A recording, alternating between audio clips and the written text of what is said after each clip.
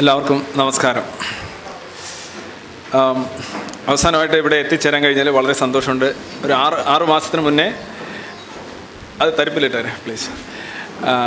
6 മാസത്തിന് മുന്നേ ബിനു ഒരു പരിപാടി പറഞ്ഞാണ്.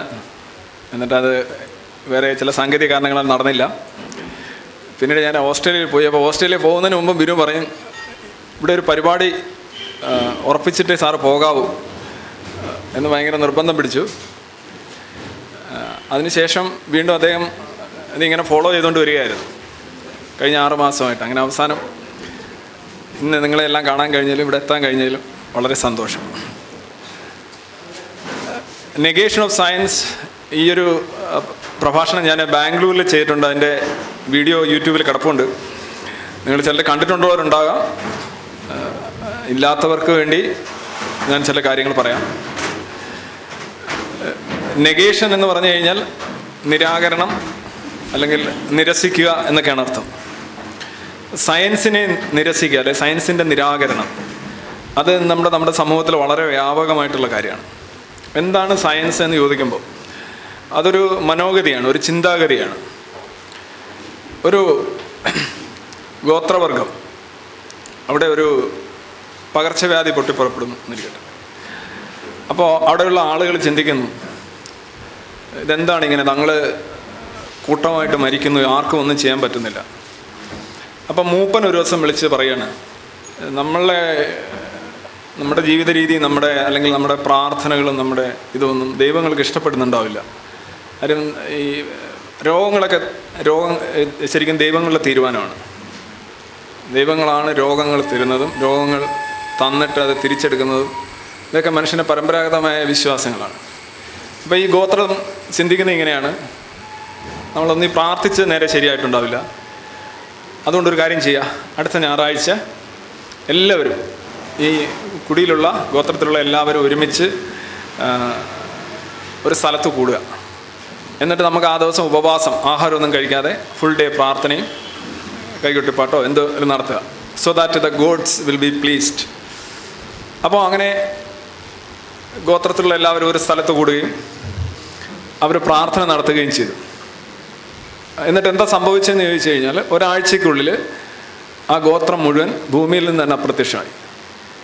കാരണം ആദ്യം കുറച്ച് പേർക്കേ ഉണ്ടായിരുന്നുള്ളൂ പകർച്ചവ്യാധി. ഈ പകർച്ചവ്യാധി ഉള്ളവരും ഇല്ലാത്തവരും എല്ലാം കൂടെ ഒരിടത്തിരുന്ന് പ്രാർത്ഥിച്ചപ്പോൾ അതിൻ്റെ ഫലം വളരെ ഇമ്മീഡിയറ്റ് ആയിട്ട് കിട്ടി. എല്ലാവർക്കും പകർച്ചവ്യാധി വന്നു, എല്ലാവരും മരിച്ചു. ആ ഗോത്രം തന്നെ ഇല്ലാതായി. ഇവിടെ നിങ്ങൾ കാണുന്നത് മനുഷ്യൻ്റെ പരമ്പരാഗതമായിട്ടുള്ള വിശ്വാസങ്ങളും ധാരണകളും യാഥാർത്ഥ്യമായി പൊരുത്തപ്പെടാതിരിക്കുക എന്നുള്ളതാണ്. സയൻസ് എന്ന് പറയുന്ന അടിസ്ഥാനപരമായിട്ട് ഏറ്റവും യാഥാർത്ഥ്യപരമായിട്ടുള്ള പരിഹാരങ്ങൾ നിർദ്ദേശിക്കുന്നു എന്നുള്ളതാണ്. പകർച്ചവ്യാധി എന്നൊന്നുണ്ടെന്നും അതിൽ അണുക്കളാണ് പടർത്തുന്നതെന്നും മനസ്സിലാകുന്ന ഒരു ജനത ഒരിക്കലും രോഗമുള്ളവരും ഇല്ലാത്തവരും കൂടെ ചേർന്ന് കൂട്ടപ്രാർത്ഥന നടത്തില്ല.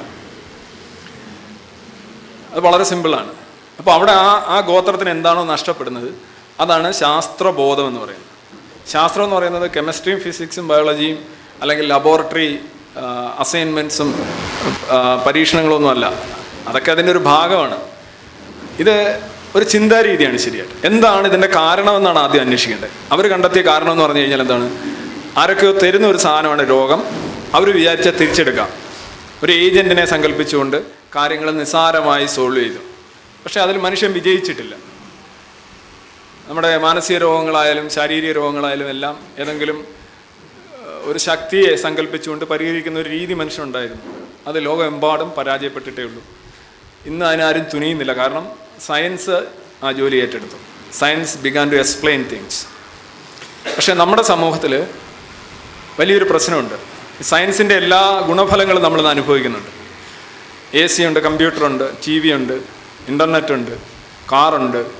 ഇതെല്ലാം അനുഭവിക്കുമ്പോഴും നമ്മളുടെ സോഫ്റ്റ്വെയർ എന്ന് പറയുന്നത്, നമ്മുടെ തലച്ചോറ് മസ്തിഷ്കം എന്ന് പറയുന്നത് ഒരു ഗോത്ര മനുഷ്യൻ്റെ മസ്തിഷ്കം തന്നെയാണ് നമുക്കിപ്പോഴും ഭൂരിഭാഗം ആൾക്കാരുടെയും.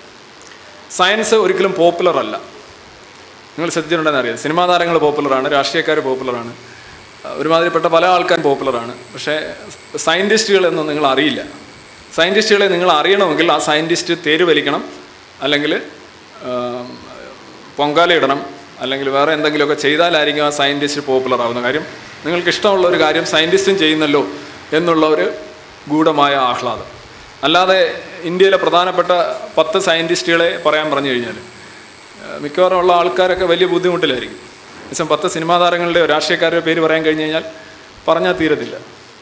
അപ്പോൾ സയൻസിനെ മൊത്തത്തിൽ പരിത്യജിച്ച ഒരു സമൂഹമാണ് നമ്മുടേത് എന്നുള്ളത് അംഗീകരിക്കാൻ പലർക്കും ബുദ്ധിമുട്ടായിരിക്കും. പക്ഷേ അതാണ് വാസ്തവം. പക്ഷേ അതേസമയം സയൻസിൻ്റെ എല്ലാ നേട്ടങ്ങളും നമ്മൾ നിർലജ്ജം ഉപയോഗിക്കാറുണ്ട്. എന്നിട്ട് സയൻസിനെ കുറ്റം പറയാറുമുണ്ട്. അതിലൊരു കുറ്റമാണ് സയൻസ് എല്ലാം അറിയാൻ സയൻസിന് സാധിക്കുമോ. ഇത് കേട്ടാൽ തോന്നും എല്ലാം അറിയുന്ന എന്തോ സാധനം അവൻ്റെ കയ്യിലിരിപ്പുണ്ടെന്ന്. ചോദിച്ചു കഴിഞ്ഞാൽ പറയുന്ന കുറേ പൊട്ടക്കഥകളും യക്ഷി കഥകളും ഒക്കെ പറഞ്ഞിട്ട് സയൻസിന് എല്ലാം അറിയാൻ സാധിക്കുമോ. എന്ത് ചോദ്യമാണ് യഥാർത്ഥത്തിൽ. എന്തെങ്കിലും അറിയാൻ സാധിക്കുമെങ്കിൽ അത് സയൻസിന് മാത്രമേ സാധിക്കൂ. സയൻസ് എന്ന് ഞാൻ ആദ്യമേ പറഞ്ഞ ഒരു വിഷയമല്ല, ഇതൊരു മനോഗതിയാണ്. തെളിവിൻ്റെയും യുക്തിയുടെയും അടിസ്ഥാനത്തിൽ നടത്തുന്ന അന്വേഷണങ്ങളാണ് സയൻസിൻ്റെ കാതൽ. കണ്ണുടച്ചുകൊണ്ട് ചെയ്യുന്ന കാര്യങ്ങളല്ല, യുക്തിരഹിതമായി ചെയ്യുന്ന കാര്യങ്ങളല്ല, തെളിവില്ലാതെ ചെയ്യുന്ന കാര്യങ്ങളല്ല, താർക്കിക യുക്തി കൊണ്ട് സ്ഥാപിക്കുന്ന കാര്യങ്ങളുമല്ല, കാണുന്നത് അംഗീകരിക്കലും അല്ല സയൻസ്. ഇപ്പോൾ കാണുന്നത് ആകാശം കാണുന്നു എന്ന് പറഞ്ഞാൽ ആകാശം എന്ന് പറയുന്ന സാധനം ഉണ്ടെന്ന് അംഗീകരിക്കലല്ല സയൻസ്. ആകാശമൊന്നുമില്ല. അല്ലെങ്കിൽ സൂര്യൻ ഉദിച്ചു വരുന്നതായി കാണുന്നു അതുകൊണ്ട് സൂര്യൻ ഉദിക്കുന്നു എന്ന് സയൻസ് പറയില്ല. സയൻസ് പറയുക ഭൂമി കറങ്ങുന്നു എന്നാണ് പറയുക. പലപ്പോഴും നമ്മുടെ സാമാന്യ യുക്തിയെ പോലും വെല്ലുവിളിക്കുന്ന പല കാര്യങ്ങളും സയൻസിന് പറയാനുണ്ട്. നമ്മൾ കണ്ണുകൊണ്ട് കാണുന്നു എന്ന് സാധാരണ ഇതിൽ പറയുമ്പോൾ സയൻസ് പറയുന്നത് എന്താണ്? കണ്ണില്ലാതെയും കാണാൻ സാധിക്കും. കണ്ണടച്ചുകൊണ്ട് കണ്ടൂടെ? സ്വപ്നം കാണുന്നത് കണ്ണ് തുറന്നു പിടിച്ചാണോ? അതായത് കാഴ്ച എന്ന് പറയുന്നത് ഒരു മസ്തിഷ്ക പ്രക്രിയയാണ്. It's A cerebral event. അതിന് നമ്മളെ പ്രകാശം പുറത്തു നിന്ന് ശേഖരിക്കാനായിട്ടുള്ള ഒരു വെന്റിലേഷൻ മാത്രമാണ് കണ്ണ്.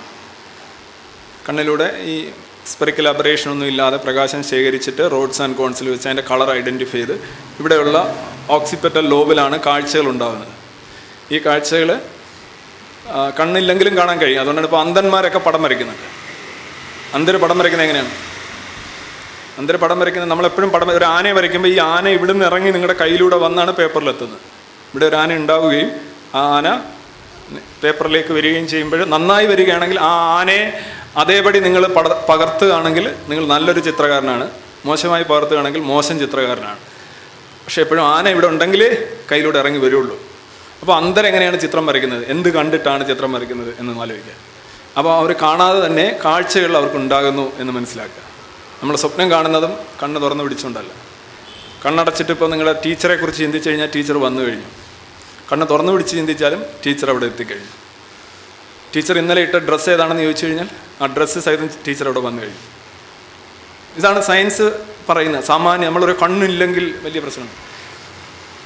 കണ്ണല്ല പ്രധാനം, കാഴ്ച നിർമ്മിക്കുന്ന കേന്ദ്രങ്ങളാണ്. കണ്ണ് നമുക്ക് മാറ്റിവെക്കാം. പക്ഷേ മസ്തിഷ്കപരമായ ന്യൂനതകളാണെങ്കിൽ കണ്ണ് മാറ്റിവെച്ചിട്ടും കാര്യമില്ല. അതാണ് നമ്മൾ പറയുന്നത് കണ്ണൊന്നും മാറ്റിവെച്ചിട്ടും കാര്യമില്ല എന്ന് പറയുന്നത്. അപ്പോൾ സയൻസ് കുറച്ചൊരു ഉൾക്കാഴ്ച നൽകുന്ന ചില സിദ്ധാന്തങ്ങളും കുറേ തിരിച്ചറിവുകളുമാണ്. അതാണ് ഞാൻ പറയാൻ ആഗ്രഹിക്കുന്നത്. സയൻസിനെക്കുറിച്ച് ഞാൻ പൊതുവിൽ പറയുന്നൊരു കാര്യം, ഈ നമ്മൾ ഇടിയും മിന്നലുണ്ടാകുമ്പോൾ സാധാരണ ഇതിൽ മനുഷ്യർ ഇടി കേട്ട് ഞെട്ടിത്തെറിക്കും. ഭയങ്കരമായിട്ട് അമ്മയുടെ അടുത്തോട്ടൊക്കെ ഓടും ഇടി കേൾക്കുമ്പോൾ. യഥാർത്ഥത്തിൽ അങ്ങനെ ഓടേണ്ട കാര്യമുണ്ടോ എന്ന് ചോദിച്ചു കഴിഞ്ഞാൽ ഇല്ല. കാരണം ഓരോ ഇടിയും നിങ്ങളെ ബോധ്യപ്പെടുത്തുന്നത് തൊട്ട് മുന്നേ ഉണ്ടായിട്ടുള്ള മിന്നലിൽ നിന്ന് നിങ്ങൾ രക്ഷപ്പെട്ടു എന്നുള്ളതാണ്. മിന്നൽ ആദ്യം സംഭവിക്കുകയും അതിൻ്റെ പ്രകാശം നിങ്ങൾ കാണുകയും അതിൻ്റെ ശബ്ദം വളരെ കുറഞ്ഞ വേഗതയിലാണ് സഞ്ചരിക്കുന്നത്. അതുകൊണ്ട് ശബ്ദം പിന്നീട് കേൾക്കുകയും ചെയ്യുന്നു. അപ്പം ഇടി കൊണ്ട് ഞെട്ടുന്നതിന് പകരം ഇടി കേൾക്കുമ്പോൾ നമ്മളത് തുള്ളിച്ചാടുകയാണ് വേണ്ടത്. കാര്യം എന്താണ്? തൊട്ട് മുന്നേ ഉള്ള മിന്നലിൽ നിന്ന് നിങ്ങൾ രക്ഷപ്പെട്ട് കഴിഞ്ഞു എന്നുള്ളതിൻ്റെ കത്താണ്, ഒരു ലെറ്ററാണ് ഈ ഇടി. പക്ഷെ നമ്മൾ ചിന്തിക്കുന്നത് നേരെ തിരിച്ചാണ്. ഇടി എന്ന് പറയുന്ന വലിയ പ്രശ്നമാണ്, മിന്നലെന്ന് പറയുന്നത് നമ്മളെ ആരോ ഫോട്ടോ എടുക്കുകയാണ്, ക്ലിക്ക് വെളിയിൽ നിന്നാരണ്ട്. ഇതാണ് സയൻറ്റിഫിക് തിങ്കിങ് എന്ന് പറയുന്നത്. ഇതാണ് മിന്നലാണ് പ്രധാനമെന്നും അതാണ് പഠിക്കേണ്ടതെന്നും അതിനാണ് പരിഹാരം ഉണ്ടാകേണ്ടതെന്നും ചിന്തിക്കുന്ന രീതിയാണ് സയൻസിൻ്റെ ചിന്താരീതി. അത് ഭൂരിപക്ഷം ആൾക്കാർക്കും അത് സാധിക്കുന്നില്ല. അത് സാധിക്കാനായിട്ട് സയൻറ്റിസ്റ്റ് ആവേണ്ട കാര്യമൊന്നുമില്ല. സയൻറ്റിസ്റ്റ് ആയാലും ഇത് ഉണ്ടാവണമെന്നുമില്ല. നമ്മൾ ISROയിലൊക്കെ കണ്ടിട്ടില്ലേ, തേര് വലിക്കുകയും പൊങ്കാല ഇടുകയൊക്കെ ചെയ്യുന്ന ശാസ്ത്ര അജ്ഞന്മാരാണ് അവിടെ ഉള്ളത്.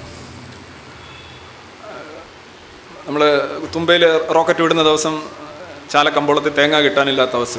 ഈ തേങ്ങയെല്ലാം അമ്മമാർ വാങ്ങിച്ചുകൊണ്ട് അടിക്കും. സയൻറ്റിസ്റ്റ് എന്ന് പറയുന്നതുകൊണ്ട് പ്രത്യേകിച്ച് സയൻറ്റിഫിക് ആവണമെന്നില്ല. ഇനി സയൻറ്റിഫിക് ആവാനായിട്ട് സയൻറ്റിസ്റ്റ് ആവേണ്ട കാര്യമില്ല. 10ാം ക്ലാസ് വരെ മര്യാദയ്ക്ക് പഠിക്കാമെന്നുണ്ടെങ്കിൽ നല്ല സയൻറ്റിഫിക്കായിട്ട് ജീവിക്കാൻ പറ്റും. ഇനി PhD എടുത്താലും സയൻറ്റിഫിക് ആവണമെന്ന് യാതൊരു നിർബന്ധമില്ല. ഇപ്പോൾ എൻ്റെ കോളേജിലോട്ടൊക്കെ വന്നു കഴിഞ്ഞാൽ അവിടെ ഫിസിക്സ് ഡിപ്പാർട്ട്മെൻറ്റും കെമിസ്ട്രി ഡിപ്പാർട്ട്മെൻറ്റും തമ്മിൽ വലിയ സംഘർഷത്തിലും മത്സരത്തിലുമാണ്. എന്തിനാണെന്നറിയോ? ഏറ്റവും നന്നായി പൊങ്കാല ഇടുന്നത് ആരാണ് എന്ന് തെളിയിക്കുക. ഞങ്ങൾ ഇത്ര ഇട്ടു, മറിച്ചിട്ടു, കൂടുതലിട്ടു. അതിനാണ് അവർക്ക് മത്സരം. കയ്യിൽ നിറച്ച് ചരടും കുറിയും ചാമ്പലും മറ്റ് സാധനങ്ങളും ചിഹ്നങ്ങളും ഒക്കെ വെച്ചുകൊണ്ടാണ് ഓരോ അധ്യാപകനും ക്ലാസ്സിലേക്ക് പോകുന്നത്. പഠിപ്പിക്കുന്നത് സയൻസാണ്. അപ്പോൾ സയൻസ് പഠിപ്പിക്കുന്നതും സയൻസ് പഠിക്കുന്നതും സയൻറ്റിഫിക് ആവുന്നതുമായിട്ട് വലിയ ബന്ധമില്ല എന്നാണ് ഞാൻ ആദ്യം പറഞ്ഞത്. ഒരു കർഷകന് അല്ലെങ്കിൽ ഒരു റിക്ഷാ പുള്ളറിന്, ഒരു തൊഴിലാളിക്ക് സയൻറ്റിഫിക്കായിട്ട് സംസാരിക്കുകയും ജീവിക്കുകയും ചെയ്യാൻ കഴിയും. അല്ല മറ്റേ ഈ പഠനം കൊണ്ട് പ്രയോജനമുണ്ട്. സയൻറ്റിഫിക് ആവാൻ പഠനം സഹായകരമാണ്. പക്ഷേ നോട്ട് നെസസറിലി ഇറ്റ് എന്നാണ് പറയാനുള്ളത്. അങ്ങനെ ആയിക്കൊള്ളാൻ നിർബന്ധമൊന്നുമില്ല. അപ്പോൾ എൻ്റെ മകളെ ഞാൻ MSc ഫിസിക്സിന് വിട്ടു, അതുകൊണ്ട് അവൾ ഭയങ്കര സയൻറ്റിഫിക് ആയിരിക്കും എന്ന് ചിന്തിക്കരുത്. ഒന്നാം തരം കൂടോത്ര ലൈഫായിരിക്കും അവളുടേത്. പക്ഷെ അവൾ ഉത്തരങ്ങളൊക്കെ കാണാതെ പഠിച്ച് എഴുതുകയും മാർക്ക് വാങ്ങിക്കുകയും ചെയ്യുന്നുണ്ടാവും. എല്ലാ സമവാക്യങ്ങളും ഇക്വേഷൻ ബാലൻസ് ചെയ്യുന്നുണ്ടാവും, പടങ്ങൾ വരയ്ക്കുന്നുണ്ടാവും. ഷി മേ ബി ഞാനതിലേക്ക് വരുന്നുണ്ട്. അപ്പം ഞാൻ തണ്ടർ ആൻഡ് ലൈറ്റനിങ്ങിനെ കുറിച്ച് പറഞ്ഞപ്പോൾ ഡോക്കിൻസിൻ്റെ ഒരു ഫേമസ് ആയിട്ടുള്ള ഒരു സ്റ്റേറ്റ്മെൻ്റ് ഉണ്ട്. അദ്ദേഹം പറയുന്നുണ്ട്, there is real poetry in the real world, science is A poetry of reality എന്നാണ്. സയൻസിനെ കുറിച്ചുള്ള ലോകത്ത് എനിക്ക് ഏറ്റവും ഇഷ്ടപ്പെട്ടൊരു ഡെഫിനിഷനാണിത്. Science is the poetry of reality. ശാസ്ത്രം എന്ന് പറയുന്നത് യാഥാർത്ഥ്യത്തിൻ്റെ കവിതയാണ്. യാഥാർത്ഥ്യത്തെ ഏറ്റവും കാവ്യാത്മകമായി വിശദീകരിക്കുന്ന എന്തോ അതാണ് സയൻസ്. സയൻസും ഇന്ത്യക്കാരുമായിട്ട് വലിയ ബന്ധവുമില്ല. അതാണ് അതിനെക്കാട്ടി രസം. കാര്യം നമ്മുടെ ശാസ്ത്രം എന്ന് പറയുന്നത് ശാസിക്കപ്പെട്ടതെന്തോ അതാണ് ശാസ്ത്രം. എന്താണ് ശാസന? ശാസനം എന്ന് പറഞ്ഞു കഴിഞ്ഞാൽ വിവാഹത്തിൻ്റെ തലേ ദിവസം മുതലക്കളത്തിലിറങ്ങി മുങ്ങിക്കഴിഞ്ഞാൽ വരൻ അല്ലെങ്കിൽ നല്ല കുട്ടികളുണ്ടാകും എന്ന് മുതിർന്നവർ ശാസിച്ചിട്ടുണ്ട് എങ്കിൽ, പറഞ്ഞു തന്നിട്ടുണ്ടെങ്കിൽ അതൊരു ശാസ്ത്രമാണ്. അതാണ് ശാസ്ത്രം. പക്ഷിശാസ്ത്രം, ഗൗളിശാസ്ത്രം, ജ്യോതിശാസ്ത്രം, അങ്ങനെ ഒരുപാട് ശാസ്ത്രങ്ങൾ നമുക്കുണ്ട്. നമ്മുടെ ശാസ്ത്രം സയൻസ് അല്ല. അതാണ് ഫസ്റ്റ് പോയിന്റ്. നമ്മളുടെ ശാസ്ത്രം എന്ന് പറഞ്ഞു കഴിഞ്ഞാൽ മിക്കവാറും 99% കൊടിയ അന്ധവിശ്വാസങ്ങളാണ്. ഒരു ശാസ്ത്രം, അതാണ് ശാസ്ത്രം എന്നൊക്കെ പറയും. ശാസ്ത്രം എന്നാൽ ഇത്രയേ ഉള്ളൂ, പണ്ടേ ശാസിച്ചിരിക്കുന്നു, പറഞ്ഞിരിക്കുന്നു എന്നേ ഉള്ളൂ. അപ്പോൾ പക്ഷെ വേറൊരു വാക്ക് മലയാളത്തിലില്ല സയൻസിന് പകരം വെക്കാൻ. ശാസ്ത്രം എന്ന് വെച്ചാൽ നമ്മൾ ഉള്ളതുകൊണ്ട് അഡ്ജസ്റ്റ് ചെയ്ത് പോകുന്നു. അതിന് പകരം ബെറ്റർ സയൻസ് എന്ന് തന്നെ പറയുന്നതായിരിക്കും കുറച്ചുകൂടെ നല്ലത് എന്ന് എനിക്ക് തോന്നുന്നു. പക്ഷേ anyway, science is A poetry of reality. ഒരു പക്ഷേ നിങ്ങൾക്ക് അറിയാവുന്നറിയില്ല, നമ്മളുടെ ഭരണഘടനയാണ് ലോകത്തെ ഏക ഭരണഘടന അതിൻ്റെ പൗരന്മാരോട് ശാസ്ത്രീയമായ മനോവൃത്തി ഉണ്ടായിരിക്കണമെന്ന് ആവശ്യപ്പെടുന്ന ഏക ഭരണഘടനയും ഏക രാജ്യവും ഇന്ത്യയാണ്. അതാണ് രസം. അന്ധവിശ്വാസങ്ങളുടെ ലോക തലസ്ഥാനമായ ഇന്ത്യയിലെ ഭരണഘടന അതിൻ്റെ പൗരന്മാരോട് ആവശ്യപ്പെടുന്നത് എന്താണ്? It shall be the duty of every citizen of India to develop scientific temper, humanism, spirit of enquiry and reform. ശാസ്ത്രീയ മനോവൃത്തി, മാനവികത, അന്വേഷണത്വര, അതുപോലെ തന്നെ പരിഷ്കരണ ബോധം, ഇത്രയും കാര്യങ്ങൾ പൗരന്മാർക്ക് ഉണ്ടാവണമെന്ന് ഭരണഘടന പറഞ്ഞിരിക്കുകയാണ്. ഈ രാജ്യത്ത് ചിരി വരും അല്ലേ? ചിരിക്കുന്നു, ഓൾറെഡി ചിരിക്കുന്ന ആളുകൾ. ഇത് ഇവിടുത്തെ ഏറ്റവും വലിയ യുക്തിവാദി നേതാവ് തൊട്ട് ആൾദൈവം വരെ ചെയ്യേണ്ട കാര്യമാണിത്. ഡ്യൂട്ടിയാണ്, ഫണ്ടമെൻ്റൽ ഡ്യൂട്ടിയാണ്. അപ്പോൾ നിങ്ങൾ ചോദിക്കും ഞാനെന്താ ചെയ്യുന്നത്? ഞാനതാ ചെയ്യുന്നത്. ഞാനിതൊക്കെ ചെയ്യുന്ന എൻ്റെ പരിപാടി എന്ന് വെച്ചാൽ ഈ കോൺസ്റ്റിറ്റ്യൂഷണൽ ഡ്യൂട്ടി നിർവഹിക്കുക എന്നുള്ളത്, വേറെ ഒന്നും ചെയ്യുന്നില്ല. ജസ്റ്റ് ലൈക്ക് ഇതെല്ലാവരും ചെയ്യണമെന്നാണ് പറയുന്നത് ഇന്ത്യൻ ഭരണഘടന. ഈ സയൻറ്റിഫിക് ടെമ്പർ എന്നുള്ള വാക്ക് കണ്ടുപിടിച്ച നെഹ്റുവാണ്, പണ്ഡിറ്റ് നെഹ്റു. സയൻസും ടെമ്പറും ഒക്കെ ഉണ്ടായിരുന്നു, പക്ഷേ ആ വാക്ക് വളരെ കാര്യമായിട്ട് ആദ്യം ഉപയോഗിക്കുന്ന നെഹ്റുവാണ്. നെഹ്റുവിൻ്റെ ഒരു ഉൾക്കാഴ്ച അതിനകത്ത് കാണാൻ കഴിയും. ഇത് മിസ്സസ് ഗാന്ധിയാണ് ഈ പ്രൊവിഷൻ 42ാമത്തെ ഭേദഗതിയിലൂടെ ഇന്ത്യൻ ഭരണഘടനയിൽ എഴുതി ചേർത്ത്. It shall be the duty of every citizen to develop scientific temper, humanism, spirit of enquiry and reform.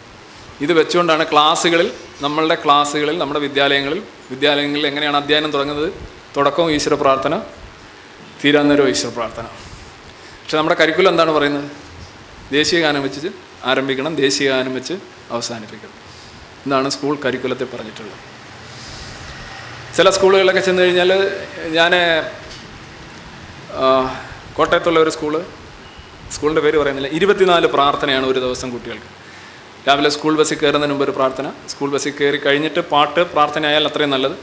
School ബസ്സിൽ നിന്ന് ഇറങ്ങുമ്പോൾ പ്രാർത്ഥന, ഫസ്റ്റ് ബെല്ലടിക്കുമ്പോൾ പ്രാർത്ഥന, സെക്കൻഡ് ബെല്ലടിക്കുമ്പോൾ വേറെ പ്രാർത്ഥന, അധ്യാപകൻ വരുന്നതിന് മുമ്പ് പ്രാർത്ഥന, വിഷയം തുടങ്ങുന്നതിന് മുമ്പ് പ്രാർത്ഥന, അധ്യാപകൻ ഇറങ്ങി പോകുമ്പോൾ പ്രാർത്ഥന, അടുത്ത അധ്യാപകൻ വരുമ്പോൾ പ്രാർത്ഥന, മൊത്തം 24 പ്രാർത്ഥന ഒരു സ്കൂളിലാണ്. പ്രാർത്ഥന തൊഴിലാളികളാണ്.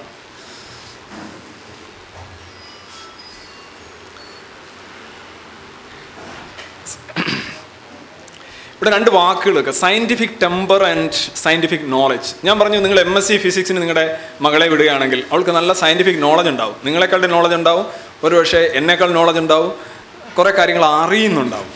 മനസ്സിലായില്ലേ? ഒരു കാര്യം അറിയുന്നു എന്നുള്ളത് അതനുസരിച്ച് പെരുമാറുന്നു എന്നുള്ളതിൻ്റെ ഗ്യാരണ്ടി ഒന്നുമല്ല. പല കാര്യങ്ങളും നിങ്ങൾ അറിയുന്നുണ്ടാവും, പക്ഷെ നിങ്ങൾ കണ്ണടക്കുകയാണെങ്കിലോ? അറിയുക എന്ന് പറയുന്നത് ഒരു പ്രോസസ്സ്, അങ്ങനെ ഒരു മനോഗതി ഉണ്ടാകുക എന്ന് പറയുന്നത് വേറൊരു പ്രോസസ്സ്. സംതിങ് ലൈക്ക് നിങ്ങൾ മീൻ പിടിക്കാൻ പോവുക. മീൻ എങ്ങനെ നിങ്ങൾക്ക് സ്വന്തമാക്കാൻ പറ്റും? ചന്തയിൽ പോയി ഇങ്ങനെ വാങ്ങിച്ചു കൂട്ടാം. ഒരുപാട് മീൻ പൈസ ഉണ്ടെങ്കിൽ മീൻ വാങ്ങിച്ചു കൂട്ടാം.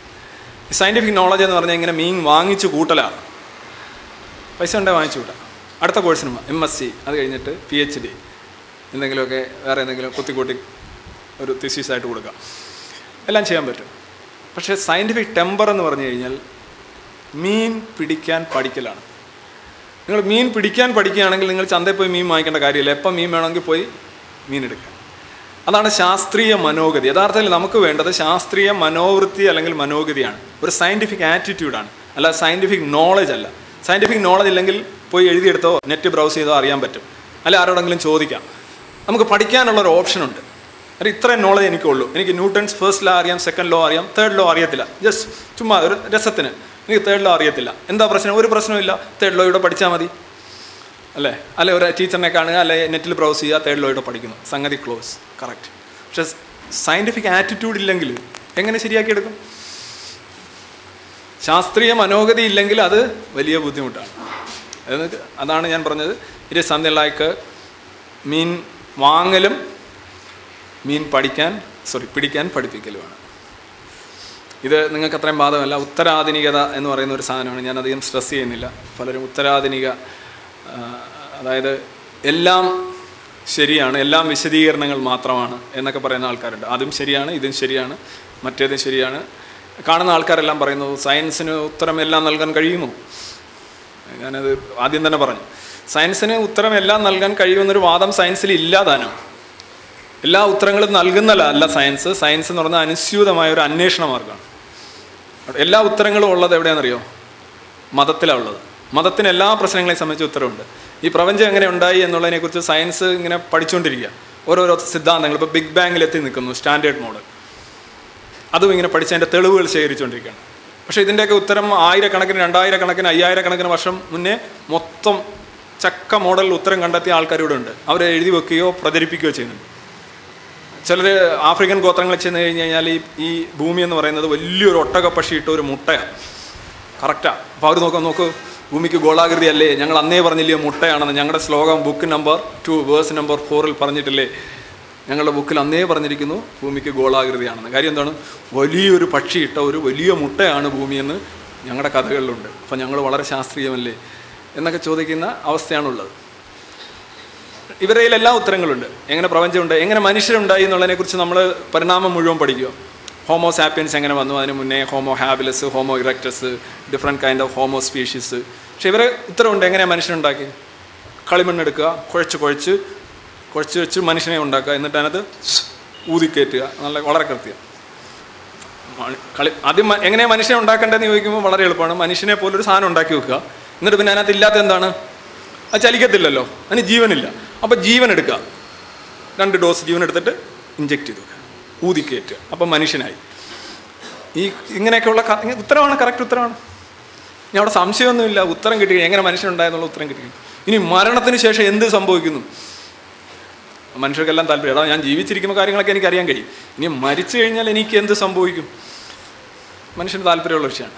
മരിച്ചു കഴിഞ്ഞാൽ ഞാൻ എന്ന് പറയുന്ന സാധനം ഉണ്ടോ, എനിക്ക് എന്ന് പറയുന്ന സാധനം ഉണ്ടോ എന്നുള്ളത് ചിന്തയൊന്നുമില്ല. മരിച്ചു കഴിഞ്ഞാലും ഞാൻ ഉണ്ടാകുമെന്നങ്ങ് ചിന്തിക്കുക. അതാണല്ലോ ഒരു സുഖം. അതൊരു സുഖമാണ്, ഒരു കംഫർട്ടബിൾ ഫീലിംഗ് ആണ്. അപ്പോൾ എനിക്ക് എന്ത് സംഭവിക്കും? എനിക്ക് അന്ന് സോഡ നാരങ്ങ ആയിരിക്കുമോ കിട്ടുന്നത്, അതോ ഉപ്പിട്ട നാരങ്ങ വെള്ളമായിരിക്കുമോ? അത് എവിടെ നിന്ന് കിട്ടും? അതായിരിക്കും. ഞാൻ അവിടെ ചെല്ലുമ്പോൾ എനിക്ക് എത്ര ഹൂറിമാരെ കിട്ടും? എനിക്ക് അവിടെ നിന്ന് മദ്യം കിട്ടുമോ? അതായത് ജീവിതത്തിൻ്റെ ഒരു തുടർച്ച എന്ന പോലെ ജീവിതത്തിന് ശേഷവും ചിന്തിക്കാനായിട്ടുള്ള ഒരു അത്യാഗ്രഹം മനുഷ്യന് ലോകമെമ്പാടുമുണ്ട്.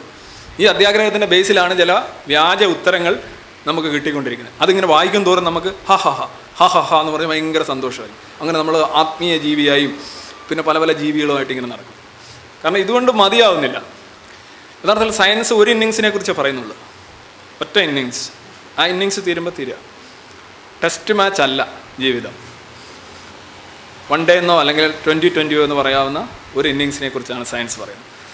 അപ്പോൾ എല്ലാ ഉത്തരങ്ങളും കയ്യിലുള്ള മതത്തിന് ഉത്തരമുണ്ട് കേട്ടോ. മരിച്ചു കഴിഞ്ഞാൽ എന്ത് സംഭവിക്കുന്ന മതത്തിന് ഇഷ്ടം പോലെ ഉത്തരങ്ങളുണ്ട്, ക്ലാസിക്കൽ ഉത്തരങ്ങൾ. പക്ഷെ സയൻസിന് അതിന് ഉത്തരവൊന്നുമില്ല.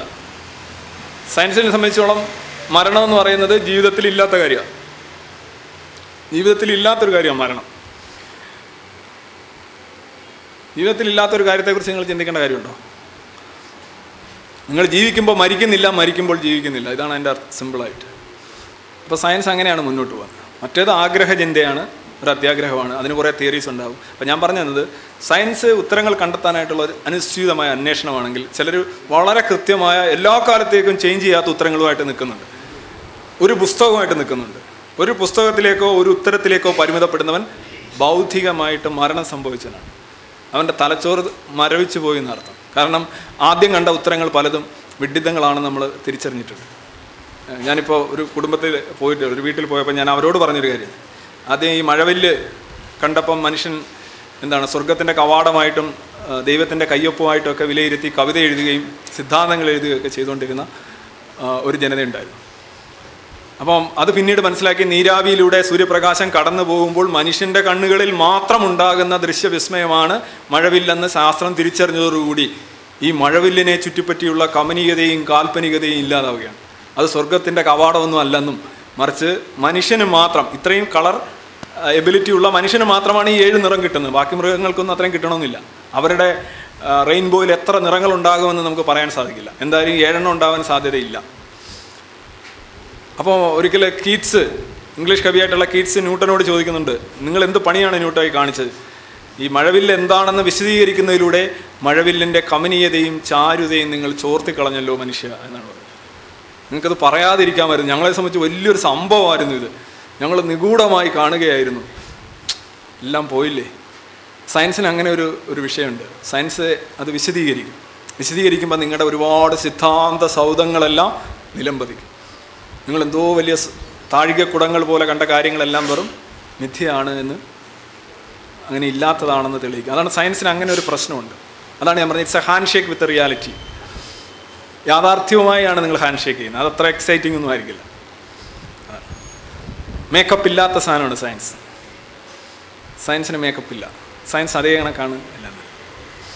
അപ്പോൾ ഈ ഉത്തരാധുനികയുടെ ഒരു പ്രശ്നം എന്ന് പറഞ്ഞു കഴിഞ്ഞാൽ അവർ സയൻസിനെയും മറ്റുള്ള ഉദാഹരണമായിട്ട് പാമ്പിൻ്റെ വിഷം ഏറ്റുകഴിഞ്ഞാൽ ആൻറ്റിവനം കുത്തിവെക്കാം. അതാണ് സയൻറ്റിഫിക്കായിട്ടുള്ള മെത്തേഡ്. ചില പറയും വിഷചികിത്സകനുണ്ട്, അവിടെ കൊണ്ടുപോയാൽ മതി ആളിനെ.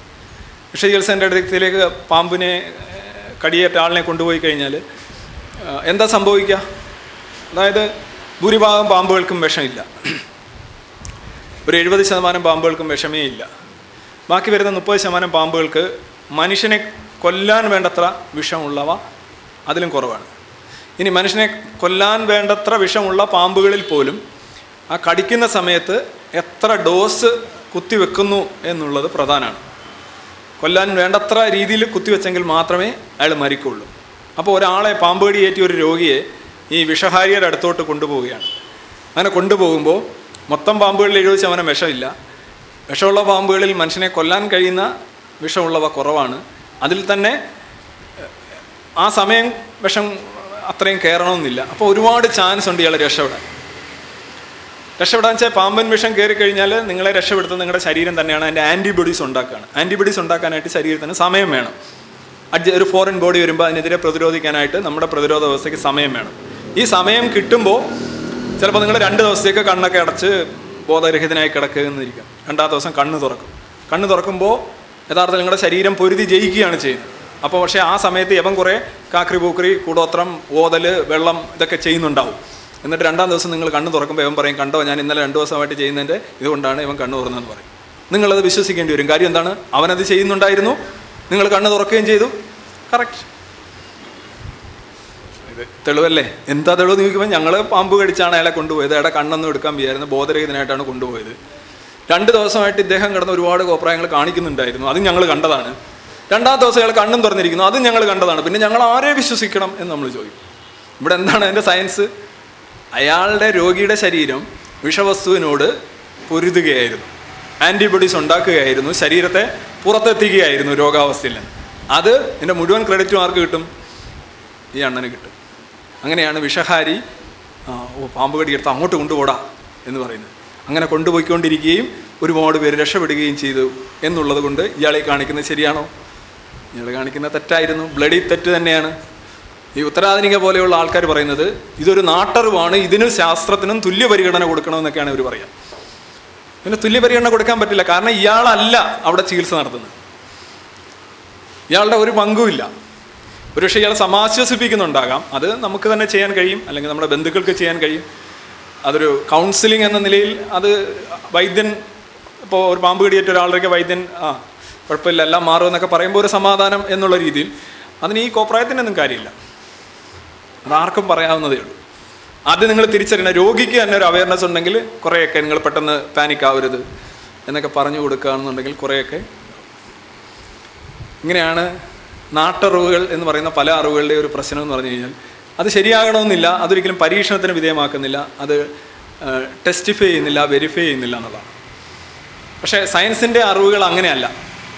ഇപ്പോൾ ഗ്രാവിറ്റേഷണൽ ഫോഴ്സിനെ കുറിച്ച് സയൻസ് പറയുമ്പോൾ നിങ്ങൾക്ക് വേണമെങ്കിൽ അത് തെറ്റാണെന്ന് തെളിയിക്കുക. എങ്ങനെയാണ്? നിങ്ങളുടെ 3ാമത്തെ നിലയിൽ നിന്ന് താഴോട്ട് ചാടി നോക്കിയാൽ മതി. ജസ്റ്റ് നിങ്ങൾക്ക് തന്നെ പ്രൂവ് ചെയ്യുക അത് ശരിയാണോ തെറ്റാണോ. സയൻസ് ഇങ്ങനെ പറയുന്നുണ്ടല്ലോ, സയൻസിനെ ഒന്നും അങ്ങനെ വിശ്വസിക്കാൻ പറ്റില്ല. ചെയ്യാം, യു കൺ ഡു ഇറ്റ്. ഇതാണ് ഉത്തരാധുനികത. ഞാൻ അധികം ഇവിടെ സ്ട്രെസ് ചെയ്യുന്നില്ല, കാര്യം നിങ്ങൾ എത്ര പേര് ഉത്തരാധുനികത എന്ന് പറയുന്ന ഒരു ബൗദ്ധിക ആഭാസവുമായി ബന്ധപ്പെട്ട് പ്രവർത്തിക്കുന്നുണ്ടെന്ന് എനിക്കറിയില്ല. പക്ഷേ യഥാർത്ഥത്തിൽ ആധുനികത എന്ന് പറയുന്ന ഒരു അനുഭവം പോലും ഇല്ലാത്തൊരു സമൂഹത്തിലാണ് ഉത്തരാധുനികത എന്ന് പറയുന്ന ഒരു എന്താ പറയുക നൂലില്ലാത്ത പട്ടം പറത്തൽ എന്ന് പറയാവുന്ന അത് പലപ്പോഴും അവതരിപ്പിക്കുന്നത്. അതിവിടെ സയൻസിൻ്റെ ഒരു പ്രത്യേകത ഞാൻ പറഞ്ഞത്, സയൻസ് എപ്പോഴും പറയുന്നത് ഒരു കാര്യം എന്താണ് എന്നാണ്, എങ്ങനെ ആവണമെന്നല്ല. അതാണ് സയൻസിൻ്റെ ഒരു പ്രത്യേകത. സയൻസ് പറയുന്നത് ഒരു കാര്യം വിശദീകരിക്കുകയാണ്, ഇറ്റ് എക്സ്പ്ലെയിൻസ് തിങ്സ്. അല്ലാതെ എങ്ങനെ ആയിരിക്കണം, നീ അത് ചെയ്യണം, നിൻ്റെ അമ്മാവൻ്റെ മകളെ വിവാഹം കഴിക്കണോ, അല്ലെങ്കിൽ നീ അയൽപക്കത്തെ കുട്ടിയെ വിവാഹം കഴിക്കണോ എന്ന് സയൻസ് പറയത്തില്ല. മറിച്ച് അമ്മാവൻ്റെ മകളെ വിവാഹം കഴിച്ചാലുള്ള പ്രശ്നങ്ങൾ ജനിതകപരമായി ഇന്നതിന്നതൊക്കെയാണ്, മറ്റേത് ഇന്നതിന്നതൊക്കെയാണെന്ന് എക്സ്പ്ലെയിൻ ചെയ്ത് വെക്കത്തേ ഉള്ളൂ. അല്ല നീ അതായിരിക്കും നിനക്ക് നല്ലത് എന്ന് സയൻസ് പറയുന്നില്ല. സയൻസ് അങ്ങനെ നിർദ്ദേശങ്ങളൊന്നും നൽകുന്നില്ല, മറിച്ച് കാര്യങ്ങൾ നിങ്ങളുടെ മുന്നിൽ അതേ കണക്ക് തുറന്നു വെക്കുക. ഇപ്പം ചക്കപ്പഴം ഒരു കൊണ്ടുവച്ച് കഴിഞ്ഞാൽ സയൻസ് അത് പൊളിച്ച് നിങ്ങളുടെ മുന്നിൽ വെക്കുകയാണ്. അല്ലാതെ ഏത് ചുള നിങ്ങൾ കഴിക്കണമെന്ന് സയൻസ് പറയുന്നില്ല. സയൻസ് ഓൾമോസ്റ്റ് മോറലി ന്യൂട്രൽ കൂടിയാണ്. പക്ഷേ അതാണ് എക്സ്പ്ലെയിൻസ് ചെയ്യുന്നത്, ഓട്ട് ടു ബി എന്ന് പറയുന്നില്ല.